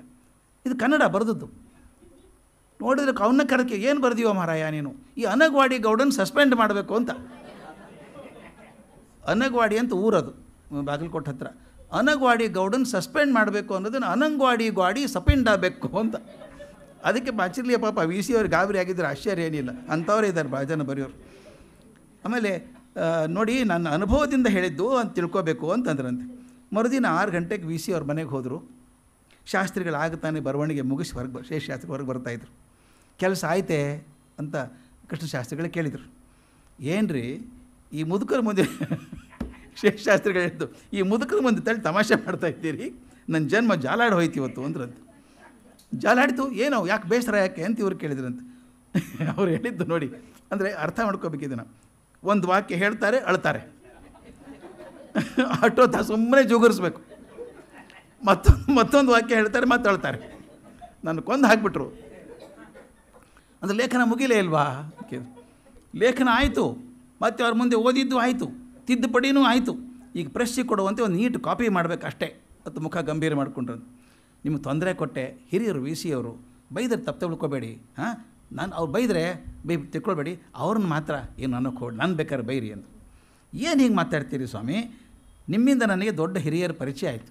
ಶೇಷಶಾಸ್ತ್ರಿಗಳು ಹೇಳಿದ್ದು, ಗಂಟೆಗಟ್ಟಲೆ ಅವರ ಮುಂದೆ ಕುಳಿತು ಅವ್ರ ವಿಚಾರಗಳನ್ನು, ಅವರ ಜೀವನದ ಹದವನ್ನು, ಅವರ ಮೃದು ವ್ಯಕ್ತಿತ್ವವನ್ನು ಸ್ವಲ್ಪ ಮಟ್ಟಿಗಾದರೂ ಕಾಣೋ ಭಾಗ್ಯ ನನಗೆ ಸಿಗಲಿಲ್ವಾ? ನಾನು ನಿಮಗೆ ಧನ್ಯವಾದ ಹೇಳಬೇಕು, ಅದಕ್ಕೆ ಪ್ರತಿಯಾಗಿ ನೀವು ನನಗೆ ಕಾಫಿ ಕೊಡಿಸ್ಬೇಕು ಅಂತ ಶಾಸ್ತ್ರಿ ಹೇಳಿದ್ರಂತೆ. ಅಲ್ಲಪ್ಪ, ಹಾಗಾದ್ರೂ ನನ್ನ ಜಾಲ ಆಡಿದ್ರು, ಕೊಂದುಬಿಟ್ರು ಅಂತ ರೇಗಾಡ್ತಾ ಇದ್ರಿ, ಅದೇನಾಯಿತು ಅಂತ ಕೇಳಿದ್ರಂತೆ. ಅದಕ್ಕೆ ಅವ್ರು ಹೇಳ್ತಾರೆ, ಹೌದು, ನನಗೊಂದಿಷ್ಟು ಅಹಂಕಾರ ಇತ್ತು, ಅದನ್ನೆಲ್ಲ ಜಾಲಾಡಿ ಕೊಂದು ನಾನು ಹೊಸ ವ್ಯಕ್ತಿ ಮಾಡಿಬಿಟ್ರು. ಎಷ್ಟು ಚಂದದ ಮಾತು, ಬಹಳ ಚಂದದ ಮಾತು. ನನ್ನಲ್ಲಿ ಅಹಂಕಾರ ಇತ್ತು, ಅದನ್ನೆಲ್ಲ ಜಾಲಾಡಿ ಕೊಂದು ನಾನು ಹೊಸ ವ್ಯಕ್ತಿಯನ್ನಾಗಿ ಮಾಡಿದರು. ಅವರ ಸನ್ನಿಧಿಯಲ್ಲಿ ಅದಾಯಿತು. ಆದ್ದರಿಂದ ಹಾಗಂದೆ, ಅಬ್ಬಬ್ಬ, ವಿ ಸಿ ಅಂದರೆ ಏನು ಅಂತ ಅರ್ಥ ಆದದ್ದು ನನಗೆ ಅವ್ರ ಜೊತೆಗಿದ್ದಾಗ ಅಂತ. ಇದು ಯಾವಾಗಲೂ ಹಾಗೆ, ಸುಗಂಧ ಸಿಗೋದು, ಗಂಧದ್ದು ಅರದಾಗಲೇ ಸಿಗಬೇಕು. ಊದುಗತ್ತಿ ವಾಸನೆ ಬರೋದು, ಅದು ಸುಟ್ಟಾಗಲೇ ಬರೋದು. ಹತ್ತಿರದಲ್ಲಿ ಕೂತ್ಕೊಂಡಾಗ ಮಾತ್ರ ದೊಡ್ಡವ್ರದ್ದು ಎಂತ ದೊಡ್ಡತನ ಅಂತ ಗೊತ್ತಾಗುವಂಥದ್ದು. ಅದು ಹೇಳ್ತಾರೆ, ಎಷ್ಟು ಚೆಂದ ಅದು. ವಿ ಸಿ ಅವ್ರ ಮನಸ್ಸು ಎಷ್ಟು ಮಟ್ಟಿಗೆ ವೆಂಕಣ್ಣಯ್ಯ ತಿಳ್ಕೊಂಡಿದ್ರು ಅನ್ನೋದಕ್ಕೊಂದು ಬರೀತಾರೆ ಘಟನೆ. ಅದು ನಿಜವಾಗ್ಲೂ ಅದ್ಭುತವಾದ ಘಟನೆ ಅದು. ವೆಂಕಣ್ಣಯ್ಯನವರು ಮೈಸೂರಲ್ಲಿ ಸೆಟ್ಲ್ ಆಗಿದ್ದರು. ಇಲ್ಲಿಂದ ಹೋಗಿ ಯಾವುದೋ ಕೆಲಸಕ್ಕೋಸ್ಕರ ಬೆಂಗಳೂರಿಗೆ ಬಂದಿದ್ರಂತೆ. ಸೆಂಟ್ರಲ್ ಕಾಲೇಜಿಗೆ ಭೇಟಿ ಮಾಡಿದಾಗ ವಿ ಸಿನ ಕರೆದ್ರಂತೆ. ಸೀತಾರಾಮಯ್ಯ, ನಾಳೆ ನಿನ್ನ ಮನೆಗೆ ಊಟಕ್ಕೆ ಬರ್ತೇನೆ ಅಂದರು. ಕರೆದ್ರೂ ಬರೋರಲ್ಲ ಅವರು, ಅಂಥದ್ದು ನಾಳೆ ನಿನ್ನ ಮನೆಗೆ ಊಟಕ್ಕೆ ಬರ್ತೇನೆ ಅಂದರು. ಆಗ್ಬೋದೇ ಅಂತ ಕೇಳಿದ್ರಂತೆ. ಸೀತಾರಾಮಯ್ಯ ಪರಮ ಸಂತೋಷ, ತಾವೇ ಹಾಗೆ ಅವಕಾಶ ಮಾಡ್ಕೋಬೇಕು ಅಂದವರು, ಆಗಲಿ ದಯವಿಟ್ಟು ಬನ್ನಿ ಅಂತ ಕೇಳಿದರು. ಅವತ್ತಿಗೆ ಕೃಷ್ಣಶಾಸ್ತ್ರಿಗಳು ಬಂದ್ರಂತೆ, ಯಾರು ಕೃಷ್ಣಶಾಸ್ತ್ರಿಗಳು. ವೆಂಕಣ್ಣ ಹೇಳಿದಂತೆ, ಶಾಸ್ತ್ರಿಗಳೇ, ನಾಳೆ ಮಧ್ಯಾಹ್ನ 12 ಗಂಟೆಗೆ ಸೀತಾರಾಮನ ಮನೆಗೆ ನಾನು ಊಟಕ್ಕೆ ಹೋಗ್ತೇನೆ, ನೀವು ಸಹ ಬರ್ಬೋದಲ್ಲ ಅಂತ ಕೇಳಿದ್ರಂತೆ. ಕೂಡಲೇ ಶಾಸ್ತ್ರಿಗಳು, ಸೀತಾರಾಮನ ಮನೆಗೆ, ಅದು ನಿಮ್ಮ ಜೊತೆಯಲ್ಲೇ ಬಿಟ್ಟೇನಾ ನಾನು? ಅವರು ಬಿಟ್ಟೇನಾ ನಾನು ಈಗಲೇ ಹೋಗಿರ್ತೀನಿ, ನೀವು ಬೇಕಾದ್ರೆ ನಾಳೆ ಬನ್ನಿ ಅಂತ. ಎಷ್ಟು ಚೆನ್ನಾಗಿದೆ ನೋಡಿ, ನಾನು ಈಗಲೇ ಹೋಗಿರ್ತೀನಿ, ನೀವು ಬೇಕಾದ್ರೆ ನಾಳೆ ಬನ್ನಿ ಅಂದ್ಬಿಟ್ರು. ವಿ ಸಿ ಸಂತೋಷಕ್ಕೆ ಪಾರವೇ ಇಲ್ಲ. ಆದರೆ ವೆಂಕಣ್ಣಯ್ಯ ಒಂದು ಮಾತು ಹೇಳಿದ್ರಂತೆ ವಿ ಸಿಗೆ, ನೋಡು ಸೀತಾರಾಮಯ್ಯ, ನಾವು ಬರ್ತೇವೆ ಅಂಥೇಳಿ ಹೆಚ್ಚಿನ ಅಡುಗೆ ಏನೂ ಮಾಡಿಸ್ಕೊಡ್ದು, ಕೇವಲ ಅನ್ನ ಸಾರು, ಒಂದು ಪಲ್ಯ ಅಥವಾ ಒಂದು ಚಟ್ನಿ, ಮನೇಲಿ ಉಪ್ಪಿನಕಾಯಿ ಇದ್ದರೆ ಚಟ್ನಿನೂ ಬೇಡ, ಇನ್ನು ಮಜ್ಜಿಗೆ ಇದ್ದೇ ಇರುತ್ತೆ, ಇಷ್ಟು ಮಾತ್ರ ಇರಬೇಕು. ಇದಕ್ಕಿಂತ ಹೆಚ್ಚಿಂದ ಏನಾದರೂ ಮಾಡಿಸಿದರೆ ನಾನು ಊಟ ಮಾಡೋದೇ ಇಲ್ಲ ಅಂದು ಕಟ್ಟಪ್ಪಣೆ ಮಾಡಿದರು. ವಿ ಸಿ ಅವ್ರು ಹೇಗೆ ಹೇಳ್ತಾರೆ, ಅವ್ರ ಮಾತಿಂದ ಹೇಳ್ತಾ ಇರೋದನ್ನು, ನಾನು ಬಹುಶಃ ಬಡವ, ಸಂತೋಷದಿಂದ ಉಬ್ಬಿ ಏನಾದರೂ ಹೆಚ್ಚಿಗೆ ಮಾಡಿ ಸಾಲಕ್ಕೆ ಗುರಿ ಆದೇನೋ ಅನ್ನೋ ಕಾರಣಕ್ಕೆ ಅವ್ರು ಹೇಳಿರಬೇಕು. ಎಷ್ಟು ಸತ್ಯ ನೋಡಿ. ಅಂದರೆ ಮನಸ್ಸು ತತ್ವ ತಿಳ್ಕೊಳ್ಳೋದಂದರೆ ಸಾಲಕ್ಕೆ ಗುರಿ ಆದೇನೋ ಒಂದು ಕಾರಣಕ್ಕೆ ಹಾಗೆ ಹೇಳಿರಬೇಕು. ಆದರೆ ನಾನು ಮಾತನಾಡೋದು ಒಪ್ಕೊಂಡೆ. ಮರುದಿನ ನಿಗದಿಯಾದ ಸಮಯಕ್ಕೆ ಇಬ್ಬರು ಬಂದರು. ನಮಗೆ ಕಣ್ಮುಂದೆ ಕಟ್ಟಬೇಕಪ್ಪ, ಅದು ಬಂದದ್ದಕ್ಕೆ ಕೃಷ್ಣಶಾಸ್ತ್ರಿಗಳು ವೆಂಕಣ್ಣಯ್ಯನವರ ಮನೆಗೆ ಊಟಕ್ಕೆ ಹೋದಾಗ, ಅದು ವಿ ಸಿ ಮನೆಗೆ ಊಟಕ್ಕೆ ಹೋಗೋದು. 3 ಊಟಕ್ಕೆ ಕುಳಿತರಂತೆ. ಹಿಂದಿನ ನಿಗದಿಪಡಿಸಿದ್ದಕ್ಕಿಂತ ಹೆಚ್ಚಾಗಿ ಆಲೂಗಡ್ಡೆ ಈರುಳ್ಳಿ ಹುಳಿ, ಚಿತ್ರಾನ್ನ, ಪಾಯಸ, ಅಂಬೋಡೆ, ಇದು ವೆಂಕಣ್ಣಯ್ಯವ್ರಿಗೆ ಭಾಳ ಪ್ರಿಯವಾದಂಥ ಪದಾರ್ಥ. 2 ಪಲ್ಯ, ಚಟ್ನಿ, ಉಪ್ಪಿನಕಾಯಿ, ಹಪ್ಪಳ, ಸಂಡಿಗೆ ಇಷ್ಟಿತ್ತು. ಇದು ನೋಡಿ ವೆಂಕಣ್ಣಯ್ಯನವರು, ಏನು ಸೀತಾರಾಮಯ್ಯ, ಇಷ್ಟೆಲ್ಲ ಯಾಕೆ ಮಾಡಿಸಿದೆ, ನಾನು ಊಟ ಮಾಡೋದಿಲ್ಲ ಅಂತ ನೀನು ಹೇಳಿಲ್ವೇ ಅಂದ್ಬಿಟ್ಟು ಕೃಷ್ಣಶಾಸ್ತ್ರಿಗಳಿಗೆ ತಿರುಗಿ ನೋಡಿದ್ರಂತೆ ಅವ್ರ ಕಡೆಗೆ. ಅವ್ರು ತಕ್ಷಣ ಹೇಳಿದ್ರಂತೆ, ನಿಮ್ಮ ನಿಯಮಕ್ಕೆ ನಾನು ಬದ್ಧನಲ್ಲ. ಇದು ನನಗನ್ನಿಸುತ್ತೆ, ಗುದ್ದಾಡಿದ್ರೆ ಅಂಥವ್ರಿಗೆ ಗುದ್ದಾಡಬೇಕಪ್ಪ, ಖುಷಿ ಅನಿಸುತ್ತೆ. ಕೃಷ್ಣಶಾಸ್ತ್ರಿಗಳು ವೆಂಕಣ್ಣಯ್ಯ ಹೇಳೋದು, ನಿಮ್ಮ ನಿಯಮಕ್ಕೆ ನಾನೇನು ಬದ್ಧನಲ್ಲ, ಕಣ್ಣಿಂದ ನೋಡದ ಮೇಲೂ ಇಂಥ ಊಟವನ್ನು ಬಿಟ್ಟು ಹೋಗೋದು ನನಗಂತೂ ಸಾಧ್ಯ ಇಲ್ಲ. ಸ್ವಲ್ಪ ಸರಿಯಾಗಿ ನೋಡಿ, ಅವ್ರಿಗೆ ಗೊತ್ತು ವೆಂಕಣ್ಣಯ್ಯವ್ರ ವೀಕ್ನೆಸ್ ಏನು ಅಂತ. ಸರಿಯಾಗಿ ನೋಡಿ, ಈ ಅಂಬೋಡೆ ಬಿಟ್ಟು ಹೋಗೋದು ನಿಮ್ಮಿಂದ ಸಾಧ್ಯವಾದೀತೆ, ಈ ಅಂಬೋಡೆ ಬಿಟ್ಟು ಹೋಗೋದು ನಿಮ್ಮಿಂದ ಸಾಧ್ಯವಾದೀತೆ ಎಂದು ನಗುತ್ತಾ ಊಟಕ್ಕೆ ಕೈ ಹೆಚ್ಚಿದರು. ವೆಂಕಣ್ಣಯ್ಯ ನಕ್ಕು, ನೀವಿಬ್ಬರು ಒಂದು ಮಾತು ಆದಮೇಲೆ ನಾನೊಬ್ಬನೇ ಏನು ಸಾಧಿಸೋದಕ್ಕಾಗ್ತದೆ, ಗುಂಪಿನಂತೆ ಗೋವಿಂದ ಎಂದು ಊಟ ಮಾಡಿದರು. ವಿನೋದಕರವಾದ ಮಾತಿಂದ ಊಟ ಮುಗೀತು. ತಾಂಬೂಲ ಚರ್ವಣ, ಲಘು ವಿಶ್ರಾಂತಿ ನಂತರ ಇಬ್ಬರು ಹೊರಟರು. ಕೃಷ್ಣಶಾಸ್ತ್ರಿಗಳು ವೆಂಕಣ್ಣಯ್ಯರು ಹೋದರು. ವಿ ಸಿ ಅವ್ರನ್ನ ದೂರ ಹೋಗಿ ಕಳಿಸಿ ಬಂದರು. ಆದರೆ ಮುಂದೆ ಹೋದ್ಮೇಲೆ ವೆಂಕಣ್ಣಯ್ಯ ಕೃಷ್ಣಶಾಸ್ತ್ರಿಗಳನ್ನ ಅಲ್ಲೇ ನಿಲ್ಲಿಸ್ಬಿಟ್ಟು ವಾಪಸ್ ಬಂದು ಆಗ ನರ್ಷದ ಡಬ್ಬಿ ಮರೆತು ಹೋದ್ರ ಏನೋ, ಅವ್ರು ಬಿಡೋಲ್ಲ, ಇರಬೇಕು ಯಾವಾಗಲೂ ಜೋಗಿ, ಮರೆತು ಹೋದ್ರ ಅಂತ ಇವರು ಎದುರಿಗೆ ಹೋದ್ರಂತೆ. ಇವ್ರು ಭುಜದ ಮೇಲೆ ಕೈ ಹಾಕಿ, ಸೀತಾರಾಮಯ್ಯ, ಈ ದಿನ ಊಟಕ್ಕೆ ನಿನ್ನ ಮನೆಗೆ ಬಂದ ಕಾರಣ ಏನು ಗೊತ್ತಾ ಅಂತ ಕೇಳಿದ್ರಂತೆ. ನಿಮಗೆ ನನ್ನ ಮೇಲೆ ದಯ ಬಂತು, ಅದಕ್ಕೆ ಬಂದಿರಿ ಅಂದ್ರಂತವ್ರು. ದಯ ಇಲ್ಲ, ಏನೂ ಇಲ್ಲ, ಕೇಳಿ ನಾ ಹೇಳ್ತೀನಿ. ನಾನು ಮೈಸೂರಲ್ಲಿ ಮನೆ ಕೊಂಡ್ಕೊಂಡಿದ್ನಲ್ಲ, ಅದ್ರ ಮೇಲೆ ಸಾಲ ಮಾಡಿದ್ದೆ. ಇದುವರೆಗೂ ಆ ಕಂತುಗಳನ್ನು ಕಟ್ತಾ ಬಂದೆ. ನಿನ್ನೆ ಕೊನೆಯ ಕಂತನ್ನು ಕಟ್ಟಿಬಿಟ್ಟೆ. ನಿನ್ನೆ ಸಂಜೆವರೆಗೂ ನಾನು ಪರರ ಮನೆಯಲ್ಲಿ ಎದ್ದು ಊಟ ಮಾಡ್ತಾಯಿದ್ದೆ. ಇದನ್ನು ಗಮನಿಸ್ಬೇಕಪ್ಪ, ಅವ್ರದ್ದೇ ಮನೆ, ಇನ್ಸ್ಟಾಲ್ಮೆಂಟ್ ಕಟ್ಟಿಲ್ಲ ಅಂದರೆ ಪರರ ಮನೆ ಅಂತ. ನಿನ್ನೆ ಕಟ್ಟಿಬಿಟ್ಟೆ, ನಿನ್ನೆ ಸಂಜೆಯವರೆಗೂ ಪರರ ಮನೆಯಲ್ಲಿ ಊಟ ಮಾಡ್ತಾಯಿದ್ದೆ. ಇಂದು ಋಣಮುಕ್ತನಾದ ಮೇಲೆ ಸ್ವಂತ ಮನೆಯಲ್ಲಿ ಮೊದಲು ಊಟ ಅಲ್ವಾ. ಆದರೆ ಈ ದಿನ ಕೆಲಸದ ಒತ್ತಡದಿಂದ ಮೈಸೂರಿಗೆ ಹೋಗ್ಲಿಕ್ಕೆ ಆಗಲಿಲ್ಲ. ಹಾಗೆ ಯೋಚನೆ ಮಾಡಿ ನಿನ್ನ ಮನೆಯಲ್ಲಿ ಊಟ ಮಾಡಿದರೆ ಸ್ವಂತ ಮನೆಯಲ್ಲಿ ಊಟ ಮಾಡಿದ ಹಾಗಲ್ವಾ ಅಂತ ಮಾಡಿದೆ ಅಂತ. ಇದು ನಿಜವಾಗ್ಲೂ ಅಂತಃಕರಣ ಅಂದ್ರೆ ಅದಪ್ಪ. ಅಂತಃಕರಣ ಅಂದ್ರೆ ಅದು ಅದು ಸಣ್ಣವರಲ್ಲ. ವೆಂಕಣ್ಣಯ್ಯನಂಥವ್ರು ವಿ ಸಿಗೆ ಹೇಳಬೇಕಾದ್ರೆ ನಿನ್ನ ಮನೇಲಿ ಊಟ ಮಾಡಿದ್ರೆ ನನ್ನ ಮನೇಲಿ ಊಟ ಮಾಡ್ದಂಗೆ ಆಗ್ತದೆ ಅನ್ನೋದಿದೆಯಲ್ಲ, ನಿಜವಾಗ್ಲೂ ರಮಸ್ವಾಮಿ ಸರ್ ಹೇಳಿದಂಗೆ ಹೃದಯವಂತರು ಅಂದ್ರೆ ಅದು ಒಂದೇ, ಮತ್ತೊಂದೇನಿಲ್ಲ. ಅವರ ಆರ್ಟಿಕಲಲ್ಲೇ ಬರೆದದ್ದು, ಹೃದಯ ಎಡಭಾಗದಲ್ಲಿದೆಯೋ ಬಲಭಾಗದಲ್ಲಿದೆಯೋ ಅಂತ ಗೊತ್ತಿಲ್ಲ, ಆದರೆ ಮೈಯಷ್ಟು ಮೈಯ ಇದ್ದದ್ದವರು ಹೃದಯವಾಗಿದ್ದವರು ವಿ ಸಿ ಮಾತ್ರ ಅಂತ ಅದಕ್ಕೆ ಬಂದಿದ್ದಾರೆ. ಈ ಮಾತುಗಳನ್ನು ಕೇಳಿ ನಾನು ಅವಾಕ್ಕಾದೆ. ವಿ ಸಿ ಅವ್ರ ಮಾತು ಏನಾದರೂ ಹೇಳೋಣವೆಂದರೆ ಕಂಠ ಬಿಗಿದ ಬಂತು. ಆದರೂ ಪ್ರಯಾಸದಿಂದ ನಿಮ್ಮ ಮನಸ್ಸು ದೊಡ್ಡದು, ನಾನು ಧನ್ಯನಾದೆ ಎಂದೆ. ವೆಂಕಣ್ಣಯ್ಯನವರು ತಮ್ಮ ದಾರಿ ಹಿಡಿದು ಕೃಷ್ಣಶಾಸ್ತ್ರಿಗಳೊಂದಿಗೆ ನಡೆದು ಪಕ್ಕದ ಬೀದಿ ತಿರುಗುವವರೆಗೂ ಅವರನ್ನೇ ನೋಡುತ್ತಾ ನಿಂತಿದ್ದು ಹೇಳಲು ಬಾರದ ಆನಂದವನ್ನು ಅನುಭವಿಸುತ್ತಾ ಮನೆಗೆ ಬಂದೆ. ಅದಕ್ಕೆ ಹೇಳ್ತಾರೆ, ಇದನ್ನೆಲ್ಲ ಹೇಳಿದ ಮೇಲೆ ವಿ ಸಿ ಹೇಳ್ತಾರೆ, ಇಂಥ ಹೃದಯ ವೈಶಾಲ್ಯತೆ ಪ್ರೀತಿ ವಾತ್ಸಲ್ಯಗಳನ್ನು ಮತ್ತೆಲ್ಲಿ ನೋಡಲಿ, ಸ್ವರ್ಗದೊಳಗೆ ಸಿಗೋದೇ ಇಂಥ ಸ್ನೇಹ ಅಂತ ಸಿಗೋಕ್ಕೆ ಸಾಧ್ಯ ಇಲ್ಲ. ಆ ಹೃದಯವಂತಿಕೆ ಅಂಥದ್ದವ್ರದ್ದು. ಹೇಳ್ತಾ ಹೋದರೆ ತುಂಬ ಹೇಳ್ಬೋದು. ನನ್ನ ಬಗ್ಗೆ ಹೇಳೋದಾದರೆ ಶ್ರೀಹರಿಯವರು ನಮ್ಮ ವಿದ್ಯಾವರ್ಧಕ ಸಂಘ ಸೆಕ್ರೆಟರಿ ಆಗಿದ್ದವರು, ಅವ್ರ ಮೇಲೆ ಭೇಟಿಯಾಗೋರು. ಒಂದು ಸಲ ಡಿಗ್ರಿ ಕಾಲೇಜ್ ಪ್ರಾರಂಭ ಮಾಡಬೇಕು ಅಂತ ವಿಚಾರ ಮಾಡಿದರು ಸಂಘದವರು. ಆವಾಗ ನಾನು ಜೂನಿಯರ್ ಕಾಲೇಜಲ್ಲಿದ್ದೆ, ಡಿಗ್ರಿ ಕಾಲೇಜ್ ಶುರು ಆಗಿರಲಿಲ್ಲ ಇನ್ನು. ಆವಾಗ ನನಗೊಂದು ಅನುಕೂಲ, ಅವತ್ತು ಅವ್ರಿಗೆ ಅನುಕೂಲ ಅನ್ನಬೇಕು. ರಾಜಾಜಿನಗರದಲ್ಲಿ ಸಾಕಷ್ಟು ಬಸ್ ಇರಲಿಲ್ಲ, ಆವಾಗ ಬಸ್ಸೇ ಬರ್ತಿರಲಿಲ್ಲ, ಅಪರೂಪ ಬಸ್ ಬರೋದು. ರಾಜಾಜಿನಗರ ಫಸ್ಟ್ ಬ್ಲಾಕ್ ಅಂತೂ ಇಲ್ಲೇ ಅವ್ರಂಗೆ ನಿಂತ್ಕೊಂಡ್ಬಿಡೋದು. ಈ ಕಡೆ ಬರಬೇಕಾದ್ರೆ ನಮ್ಮ ಸ್ವಂತ ವೆಹಿಕಲಲ್ಲೇ ಬರಬೇಕು. ನನಗೊಂದು ಸ್ಕೂಟ್ರ್ ಇತ್ತು ಆವಾಗ. ವಿ ಸಿ ಶ್ರೀಹರಿ ಬರೋರು, ಬರ್ತೀರಾ ಹೋಗೋಣ ಅನ್ನೋರು. ನಾನು ಚಾಲಕ ಓಡಿಸ್ಕೊಂಬರೋದು. ಮನೆಗೆ ಬಂದು ವಿ ಸಿ ಅವ್ರಿಗೆ ಹೇಳಿದರು ಶ್ರೀಹರಿಯವರು, ನಾವು ಡಿಗ್ರಿ ಕಾಲೇಜ್ ಶುರು ಮಾಡ್ಬೇಕಂತಿದ್ದೀವಿ, ನಿಮ್ಮ ಅಭಿಪ್ರಾಯ ಏನು ಅಂತೆಲ್ಲ ಕೇಳಿದರು. ವಿ ಸಿ ಹೇಳಿದ ಮಾತು ನಾನು ಮರೆಯೋಕ್ಕೆ ಸಾಧ್ಯ ಇಲ್ಲ. ಯಾರ್ಯಾರು ಸಂಸ್ಥೆ ಕಟ್ಟಬೇಕು ಅಂತ ನೆನೆಸ್ಕೋಬೇಕು ಅದನ್ನು. ಅವ್ರು ಹೇಳಿದ ಮಾತು, ಯಾಕೆ ನೀವು ಕಾಲೇಜ್ ಮಾಡೋದು, ನಿಮಗೆ ಕೋಡ್ ಹಚ್ಕೊಳ್ಳೋಕ್ಕೋ, ನಮ್ಮದು ಒಂದು ಶಾಲೆ ಇದೆ ಕಾಲೇಜ್ ಇದೆ ಅಂತ ಹೇಳ್ಕೊಳ್ಳೋಕ್ಕೋ? ಶಿಕ್ಷಕರಿಗೆ ಸರಿಯಾದ ಸಂಬಳ ಕೊಡೋ ಶಕ್ತಿ ಇದ್ದರೆ ಮಾತ್ರ ಸಂಸ್ಥೆ ಶುರು ಮಾಡಿ. ಎಷ್ಟು ಚಂದದ ಮಾತು. ಇದರ ಹಿಂದೆ ಅವ್ರಿಗೆ ಆದಂಥ ಎಷ್ಟು ಕಷ್ಟ ಆಗಿರಬೇಕು ಅಂತ ನೆನೆಸ್ಕೋಬೇಕು ನಾವು. ಶಿಕ್ಷಕರಿಗೆ ಸರಿಯಾದ ಸಂಬಳ ಕೊಡೋ ಶಕ್ತಿ ಇದ್ದರೆ ಮಾತ್ರ ಪ್ರಾರಂಭ ಮಾಡಿ, ನಿಮ್ಮ ಹೆಗ್ಗಳಿಕೆಗೆ ಅವರನ್ನು ದುಡ್ಡು ಕೊಡೋದೇ ದುಡಿಸ್ಬೇಡಿ ಅಂತ ಹೇಳಿದರು. ಆ ಮಾತು ನಾನು ಮುಂದೆ ಹೇಳಿದ್ದು. ಆಮೇಲೆ ಶ್ರೀಹರಿ ನಾನು ಪ್ರೀತಿಯಿಂದ ಪರಿಚಯ ಮಾಡಿದ್ದು. ನಾನು ಹುಡುಗ ಅವಾಗಿನ 23-24 ವರ್ಷ ಇರಬೇಕು, 25 ವರ್ಷ ಇರಬೇಕು. ಅವರು ಹೇಳಿದಾಗ ಇವ್ರು ಅಮೇರಿಕಕ್ಕೆ ಹೋಗಿದ್ದಾನೆ, ಅಲ್ಲಿ ಪಾಠ ಮಾಡಿ ಬಂದಿದ್ದಾನೆ ಅಂತೆಲ್ಲ ಹೇಳಿದರು. ಹೌದಾ, ಇಷ್ಟು ಬೇಗ ಅಮೇರಿಕಕ್ಕೆ ಹೋಗ್ಬಂದ್ಬಿಟ್ರ ನೀವು? ಇಂಗ್ಲೆಂಡಿಗೆ ಯಾಕೆ ಅವರಿಗೆ ತಲೆಯಲ್ಲಿ ಇಂಗ್ಲೆಂಡಿಗೆ ಯಾಕೆ ಹೋಗಲಿಲ್ಲ ಅಂದರು. ನನಗೆ ಅದು ಇಂಗ್ಲೆಂಡಲ್ಲಿ ಅಷ್ಟು ಇರಲಿಲ್ಲ, ನಾರ್ದರ್ನ್ ಐಲ್ಯಾಂಡ್ಸು ಕ್ವೀನ್ಸ್ ಯೂನಿವರ್ಸಿಟಿ ಬೆಲ್ಫಾಸ್ಟಿಗೆ ಮಾತ್ರ ಹೋಗಿದ್ದೆ, ಉಳ್ಕಿದ್ದಕ್ಕೆ ಹೋಗೋಕ್ಕಾಗಿಲ್ಲ ನನಗೆ ಅಂತ ಹೇಳಿದೆ. ಏನೇ ಅನ್ನಿಪ್ಪ, ಶಿಕ್ಷಣ ಅಂದರೆ ಇಂಗ್ಲೆಂಡೇ, ಅವ್ರಿಗೆ ಅಮೇರಿಕ ಏನು ಪ್ರಯೋಜನ ಇಲ್ಲ ಅದು ಹಚ್ಕೊಂಡು ಹೇಳೋರು. ಅಲ್ಲಿ ಅನುಭವ ಏನು ಅಂತೆಲ್ಲ ಕುತೂಹಲದಿಂದ ಕೇಳೋರು. ಆವಾಗಲೇ ಬಂದದ್ದು ಕಾಫಿ ಟೀ ಪ್ರಶ್ನೆ. ಅದು ಕಾಫಿ ಮಾಡ್ತಾರೆ ಸರ್, ಶ್ರೀಹರಿಯು ಕಾಫಿ ತುಂಬ ಇಷ್ಟ, ಇವ್ರಿಗೂ ಕಾಫಿ ಇಷ್ಟ, ಕುಡಿತಾಯಿದ್ರು. ನೀವು ತಗೊಳ್ಳಿ ಅಂದರು. ನಾನು ಕುಡಿಯಲ್ಲ ಅಂದೆ. ಏನು ವೃತಾನಾ ಅಂದರು. ವೃತ ಇಲ್ಲ, ನನಗೆ ಅಭ್ಯಾಸವೇ ಬರಲಿಲ್ಲ, ನನಗೆ ಕಾಫಿ ಟೀ ರುಚಿನೇ ಗೊತ್ತಿಲ್ಲ ಅಂತಂದೆ. ಅಯ್ಯೋ ನಿರ್ಭಾಗ್ಯರಪ್ಪ ನೀವು, ನಿರ್ಭಾಗ್ಯರು. ಒಳ್ಳೆ ಡೆಫಿನೇಷನ್ ನನಗೆ ಸಿಕ್ಕಿದ್ದು ಅವ್ರ ಕಡೆಯಿಂದ, ನಿರ್ಭಾಗ್ಯರಾದ್ರಿ ಅಂತ. ಇನ್ನೊಂದು ಘಟನೆ ಹೇಳಬೇಕು ನಾನು. ನಮ್ಮ ಗುಂಡೂರಾಯರು ಬರೆದಂಥ ಘಟನೆ ಇದು, ಭಾಳ ಚೆನ್ನಾಗಿದೆ. ಒಂದು ಸಲ ವಿ ಸಿ ಮತ್ತು ವೆಂಕಟರಾಮಪ್ಪನವರು ದಾವಣಗೆರೆಗೆ ಹೋದ್ರಂತೆ ಯಾವುದೋ ಕಾರ್ಯಕ್ರಮಕ್ಕೆ. ದಾವಣಗೆರೆಗೆ ಹೋದರೂ ಪ್ರಭುಪ್ರಸಾದ್ ಅವ್ರ ಶಿಷ್ಯರು, V C ಶಿಷ್ಯರವರು. Prabhu Prasad S K ಅವರಿಬ್ಬರು ಹೋಗಿ ಭೇಟಿ ಆದ್ರಂತೆ.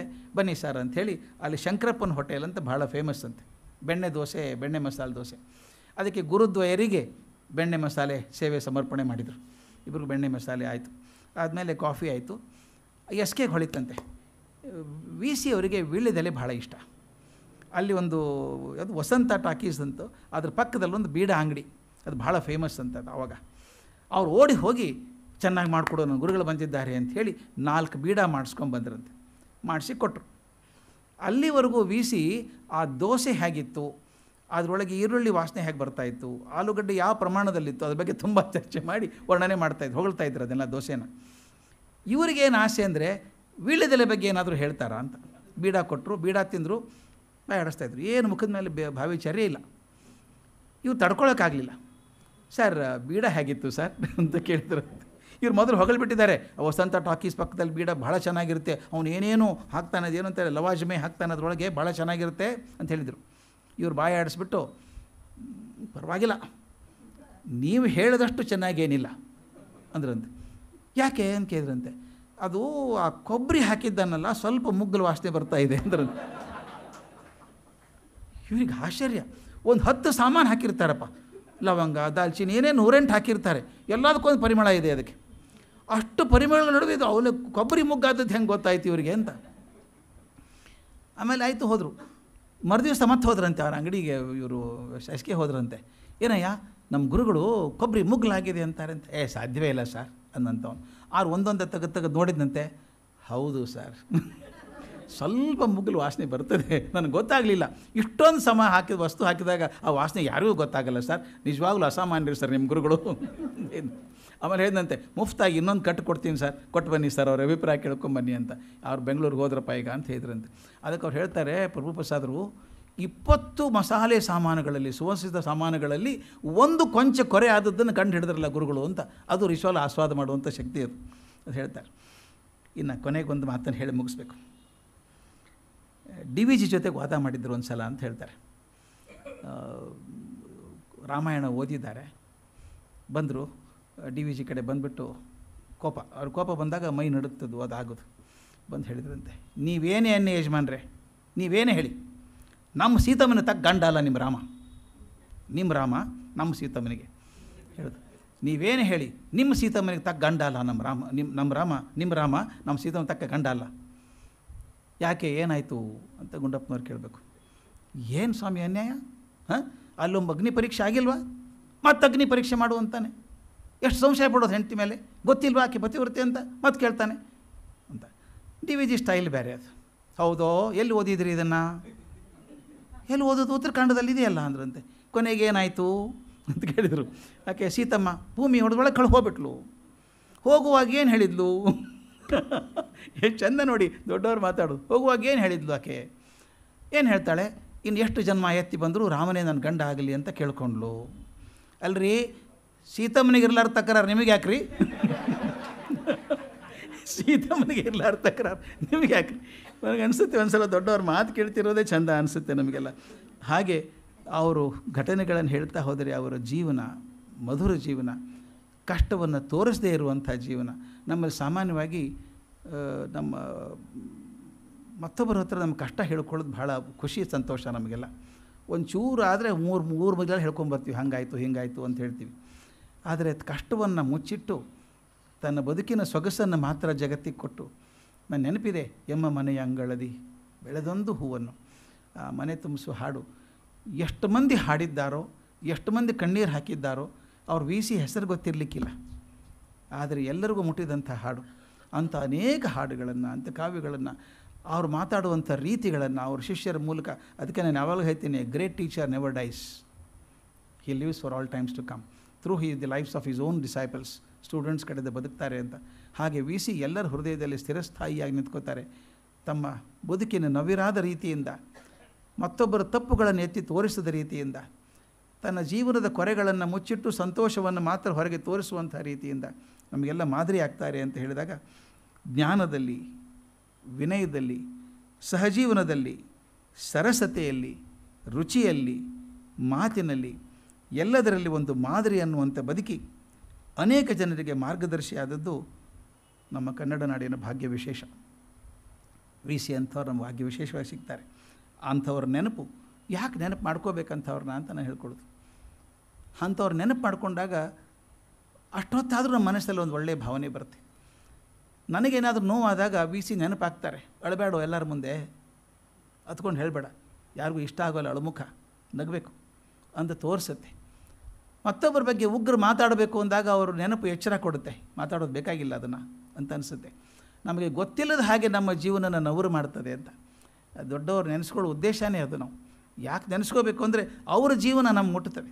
ಅದಾಗಲಿಲ್ಲ, ನನಗಾಗೋಕ್ಕೆ ಅವಕಾಶ ಇದ್ದರೆ ಒಂದು ಚೂರಾದರೂ ಅವ್ರ ಜೀವನ ಸಿಕ್ಕಿತ್ತಲ್ಲ ನನಗೆ, ನಾನು ಅದರ ಓದಿದ್ದಿಂದ 1% ಆದರೂ ನಾನು ಸುಧಾರಿಸೋದಾದರೆ VC ಅವರ ಸ್ಮರಣೆ ಮಾಡಿದ್ದಕ್ಕೆ ಸಾರ್ಥಕತೆ ಆಗ್ತದೆ ಅಂತ ಹೇಳ್ತಾ, ಅವರ ನೆನಪು ನಮ್ಮಲ್ಲಿ ಆ ಗುಣಗಳನ್ನು ಪ್ರೇರೇಪಿಸಲಿ ಅಂತ ಹೇಳ್ತಾ ಪ್ರಾರ್ಥನೆ ಮಾಡಿ ನನ್ನ ಮಾತು ಮುಗಿಸ್ತೇನೆ. ನಮಸ್ಕಾರ.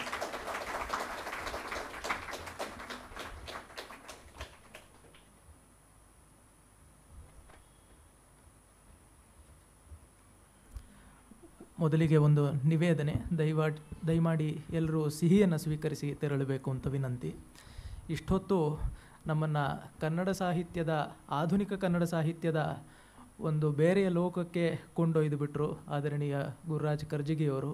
ವಿ ಸಿ ಅವರ ಬದುಕಿನ ಪರಿಚಯ ಮಾಡಿಸುವಂತಹ ಒಂದು ವ್ಯಾಜದಲ್ಲಿ ಆ ಪರಿಚಯವನ್ನಂತೂ ಸೊಗಸಾಗಿ ಮಾಡಿಕೊಟ್ಟರು. ಮುರುಮುರ ಅಂತ ಇರುವಂತಹ ಒಂದು ಪಂಚೆಯನ್ನು ಕೊಳ್ಳೋಕ್ಕೆ ಆದಾಗ ಬಂದಂತಹ ಫಜೀತಿ ಇರಬಹುದು, ಕನ್ನಡ ಪಾಠಗಳನ್ನು ಇಂಗ್ಲೀಷ್ನಲ್ಲಿ ಮಾಡ್ತಾ ಇದ್ದಂತಹ ಇರಬಹುದು, ತಮ್ಮ ಕೈಯಲ್ಲಿ 2 ಕಾಸು ಇಲ್ದಿದ್ದಾಗಲೂ ಅವರು ಟೈಮ್ಸ್ ಲಿಟ್ರರಿ ಸಪ್ಲಿಮೆಂಟು ಮುಂತಾದ ಅನ್ಯ ದೇಶದ ಪತ್ರಿಕೆಗಳನ್ನು ತರಿಸ್ಕೊಳ್ತಾ ಇದ್ದಂತಹ ಇರಬಹುದು. ಇದೆಲ್ಲ ವಿ ಸಿ ಅವರ ಜೀವನದ ಸ್ವಾರಸ್ಯಗಳನ್ನು ಹೇಳ್ತಲೇ ಅವರು ಹಿರಿಯಣ್ಣನವರಿಂದ ಮೊದಲುಗೊಂಡು ಎಸ್ ವಿ ರಂಗಣ್ಣನವರು, ಅರಾಮಿತ್ರ, ಶೇಷಶಾಸ್ತ್ರಿಗಳು, ಬೆಳಗೆರೆ ಕೃಷ್ಣಶಾಸ್ತ್ರಿಗಳು, ಈ ರೀತಿಯ ಎಲ್ಲ ಆಧುನಿಕ ಕನ್ನಡ ಸಾಹಿತ್ಯದ ದೀಪಧಾರಿಗಳ ಒಂದು ಸ್ಮರಣೆಯನ್ನು ಮಾಡಿಕೊಟ್ಟಿದ್ದಾರೆ. ಇದು ವಿ ಸಿ ಅವರಿಗೆ ಬಹಳ ಇಷ್ಟವಾಗುತ್ತಿದ್ದ ರೀತಿ ಅಂತ ಅನಿಸುತ್ತೆ. ವಿ ಸಿ ತಮ್ಮನ್ನು ತಾವು ಮೆರೆಸಿಕೊಳ್ಳಂತಹ ವ್ಯಕ್ತಿತ್ವವೇ ಅಲ್ಲ, ಎಲ್ಲರೂ ಒಟ್ಟಿಗೆ ಇರಬೇಕು. ಅವರು ಸ್ನೇಹಕೂಟಗಳನ್ನು ಏರ್ಪಡಿಸ್ತಾ ಇದ್ರಂತೆ, ಒಂದು ಸಪ್ತಾಹಕ್ಕೋ ಒಂದೊಂದು ಪಕ್ಷಕ್ಕೋ ಎಲ್ಲ, ಇನ್ನೇನೂ ಅಜೆಂಡಾ ಇಲ್ಲ, ಎಲ್ಲರೂ ಸೇರಿ ಒಳ್ಳೆ ಊಟಗಳನ್ನು ಮಾಡಿ ಎಲ್ಲರೂ ಹರಟ್ಕೊಳ್ಬೇಕು ಅಂತ ಅವ್ರದ್ದು that was the only agenda ಅಂತ ಈ ಮಾತುಗಳಲ್ಲೇ ಬರೀತಾರೆ. ಹೀಗೆ ಆ ಎಲ್ಲ ಸಾಹಿತಿಗಳ ಸ್ಮರಣೆಯನ್ನು ನಮಗೆ ಅವರು ಮಾಡಿಕೊಟ್ಟಿದ್ದಾರೆ. ಹೇಳಿದ್ರು ಸರ್ ಅವರು, ಲಂಡನ್ನವರು ಅಲ್ಲಿಗೆ ಹೋಗೋದಕ್ಕೆ ಮುಂಚೆನೇ ಆ ದೇಶದ ಅಂದರೆ ಆ ನಗರದ ಮಹಾನಗರದ ಒಂದು ಎಲ್ಲ ತಾಣಗಳು ಅವ್ರಿಗೆ ಎಷ್ಟು ಚೆನ್ನಾಗಿ ಗೊತ್ತಿತ್ತು ಅಂತ. ಬೆಂಗಳೂರು ಅವ್ರಿಗೆ ಅಷ್ಟೇ ಪರಿಚಿತವಾಗಿತ್ತು ಅಂತ ಗೊತ್ತಾಗುತ್ತೆ. ಹಳೆ ಬೆಂಗಳೂರಿನ ನೆನಪುಗಳನ್ನು ಅವ್ರು ಬರ್ಕೊಟ್ಟಿದ್ದಾರೆ. ಯಾರಿಗಾದರೂ ಆಸಕ್ತಿ ಇದ್ದರೆ ಹಳೆ ಬೆಂಗಳೂರು ಹೇಗಿತ್ತು, ಆ ಪೇಟೆ ಕೋಟೆ ವ್ಯವಸ್ಥೆ ಅಂತ ಹೇಳಿದ್ರೆ ವಿ ಸಿ ಅವರ ಬರವಣಿಗೆಯನ್ನು ಓದಬೇಕು. ಹೀಗೆ ನಾವು ಮುಗಿದಷ್ಟು ಸವಿದಷ್ಟು ಇರುವಂಥದ್ದು ವಿ ಸಿ ಅವರ ವ್ಯಕ್ತಿತ್ವ. ಅದನ್ನು ನಮಗೆ ಬಹಳ ಚೆನ್ನಾಗಿ ಪರಿಚಯಿಸಿಕೊಟ್ಟಂತಹ ಆದರಣೀಯ ಗುರುರಾಜ್ ಕರ್ಜಗಿಯವರಿಗೆ ನಮ್ಮ ವಂದನೆಗಳನ್ನು ಸಲ್ಲಿಸ್ತಾ ಇದ್ದೇವೆ. ನಾಡೋಜ ಡಾಕ್ಟರ್ ಎಸ್ ಆರ್ ರಾಮಸ್ವಾಮಿಗಳು ದಯಮಾಡಿ ಬಂದು ಅವರಿಗೆ ನಮ್ಮ ಗೌರವವನ್ನು ಸಲ್ಲಿಸಬೇಕಂತ ವಿನಂತಿ.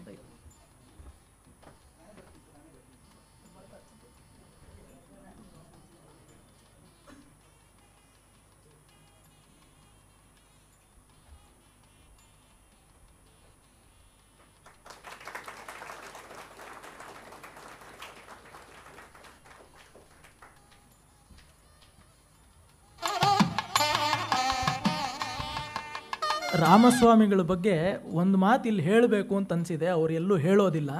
ವಿ ಸಿ ಅವ್ರ ಬಗ್ಗೆ ಅವರು ಸಲ್ಲಿಸಿದಂತಹ ಸಾಹಿತ್ಯ ಕೈಂಕರ್ಯ ಇದ್ದೇ ಇದೆ. ಆದರೆ ಅದು ಎಷ್ಟು ದೊಡ್ಡದು ಅಂತ ಹೇಳಿದ್ರೆ, ವಿ ಸಿ ಅವರು ಮಾಬಿ ಡಿಕ್ ಅನುವಾದ ಮಾಡಿದಾಗ ಅದನ್ನು ಡಿಕ್ಟೇಷನ್ ತೊಗೊಂಡು ಆ ಮ್ಯಾನುಸ್ಕ್ರಿಪ್ಟ್ ರೆಡಿ ಮಾಡಿದ್ದಲ್ದಿರ ಅದನ್ನು ಮಡ್ರಾಸಕ್ಕೆ ಕಳಿಸಿದ್ರೆ ಯಾರಾದರೂ ಮೇಲ್ ಮಾಡಿದ್ರೆ ಅದು ಕಳೆದೋಗ್ಬೋದು, we might lose the manuscript in transit ಅಂತ ಹೇಳಿ ಆ ಊರಿಗೆ ಪ್ರಯಾಣ ಮಾಡಿ ಒಂದು ಆ ಹಸ್ತಪ್ರತಿಯನ್ನು ಪ್ರಕಾಶಕರು ಯಾರಿದ್ದಾರೋ ಅವರಿಗೆ ಖುದ್ದಾಗಿ ಹೋಗಿ ತಲುಪಿಸಿ ಬಂದಂಥವರು ರಾಮಸ್ವಾಮಿಗಳು. ಹೀಗಾಗಿ ಅವರು ಈ ಹೊತ್ತು ಉಪಸ್ಥಿತರಿರೋದು ನಮಗೆಲ್ಲರಿಗೂ ಬಹಳ ಧನ್ಯತೆ ಸಂದಿದೆ. ಸರ್ವೇಭ್ಯೋ ನಮಃ.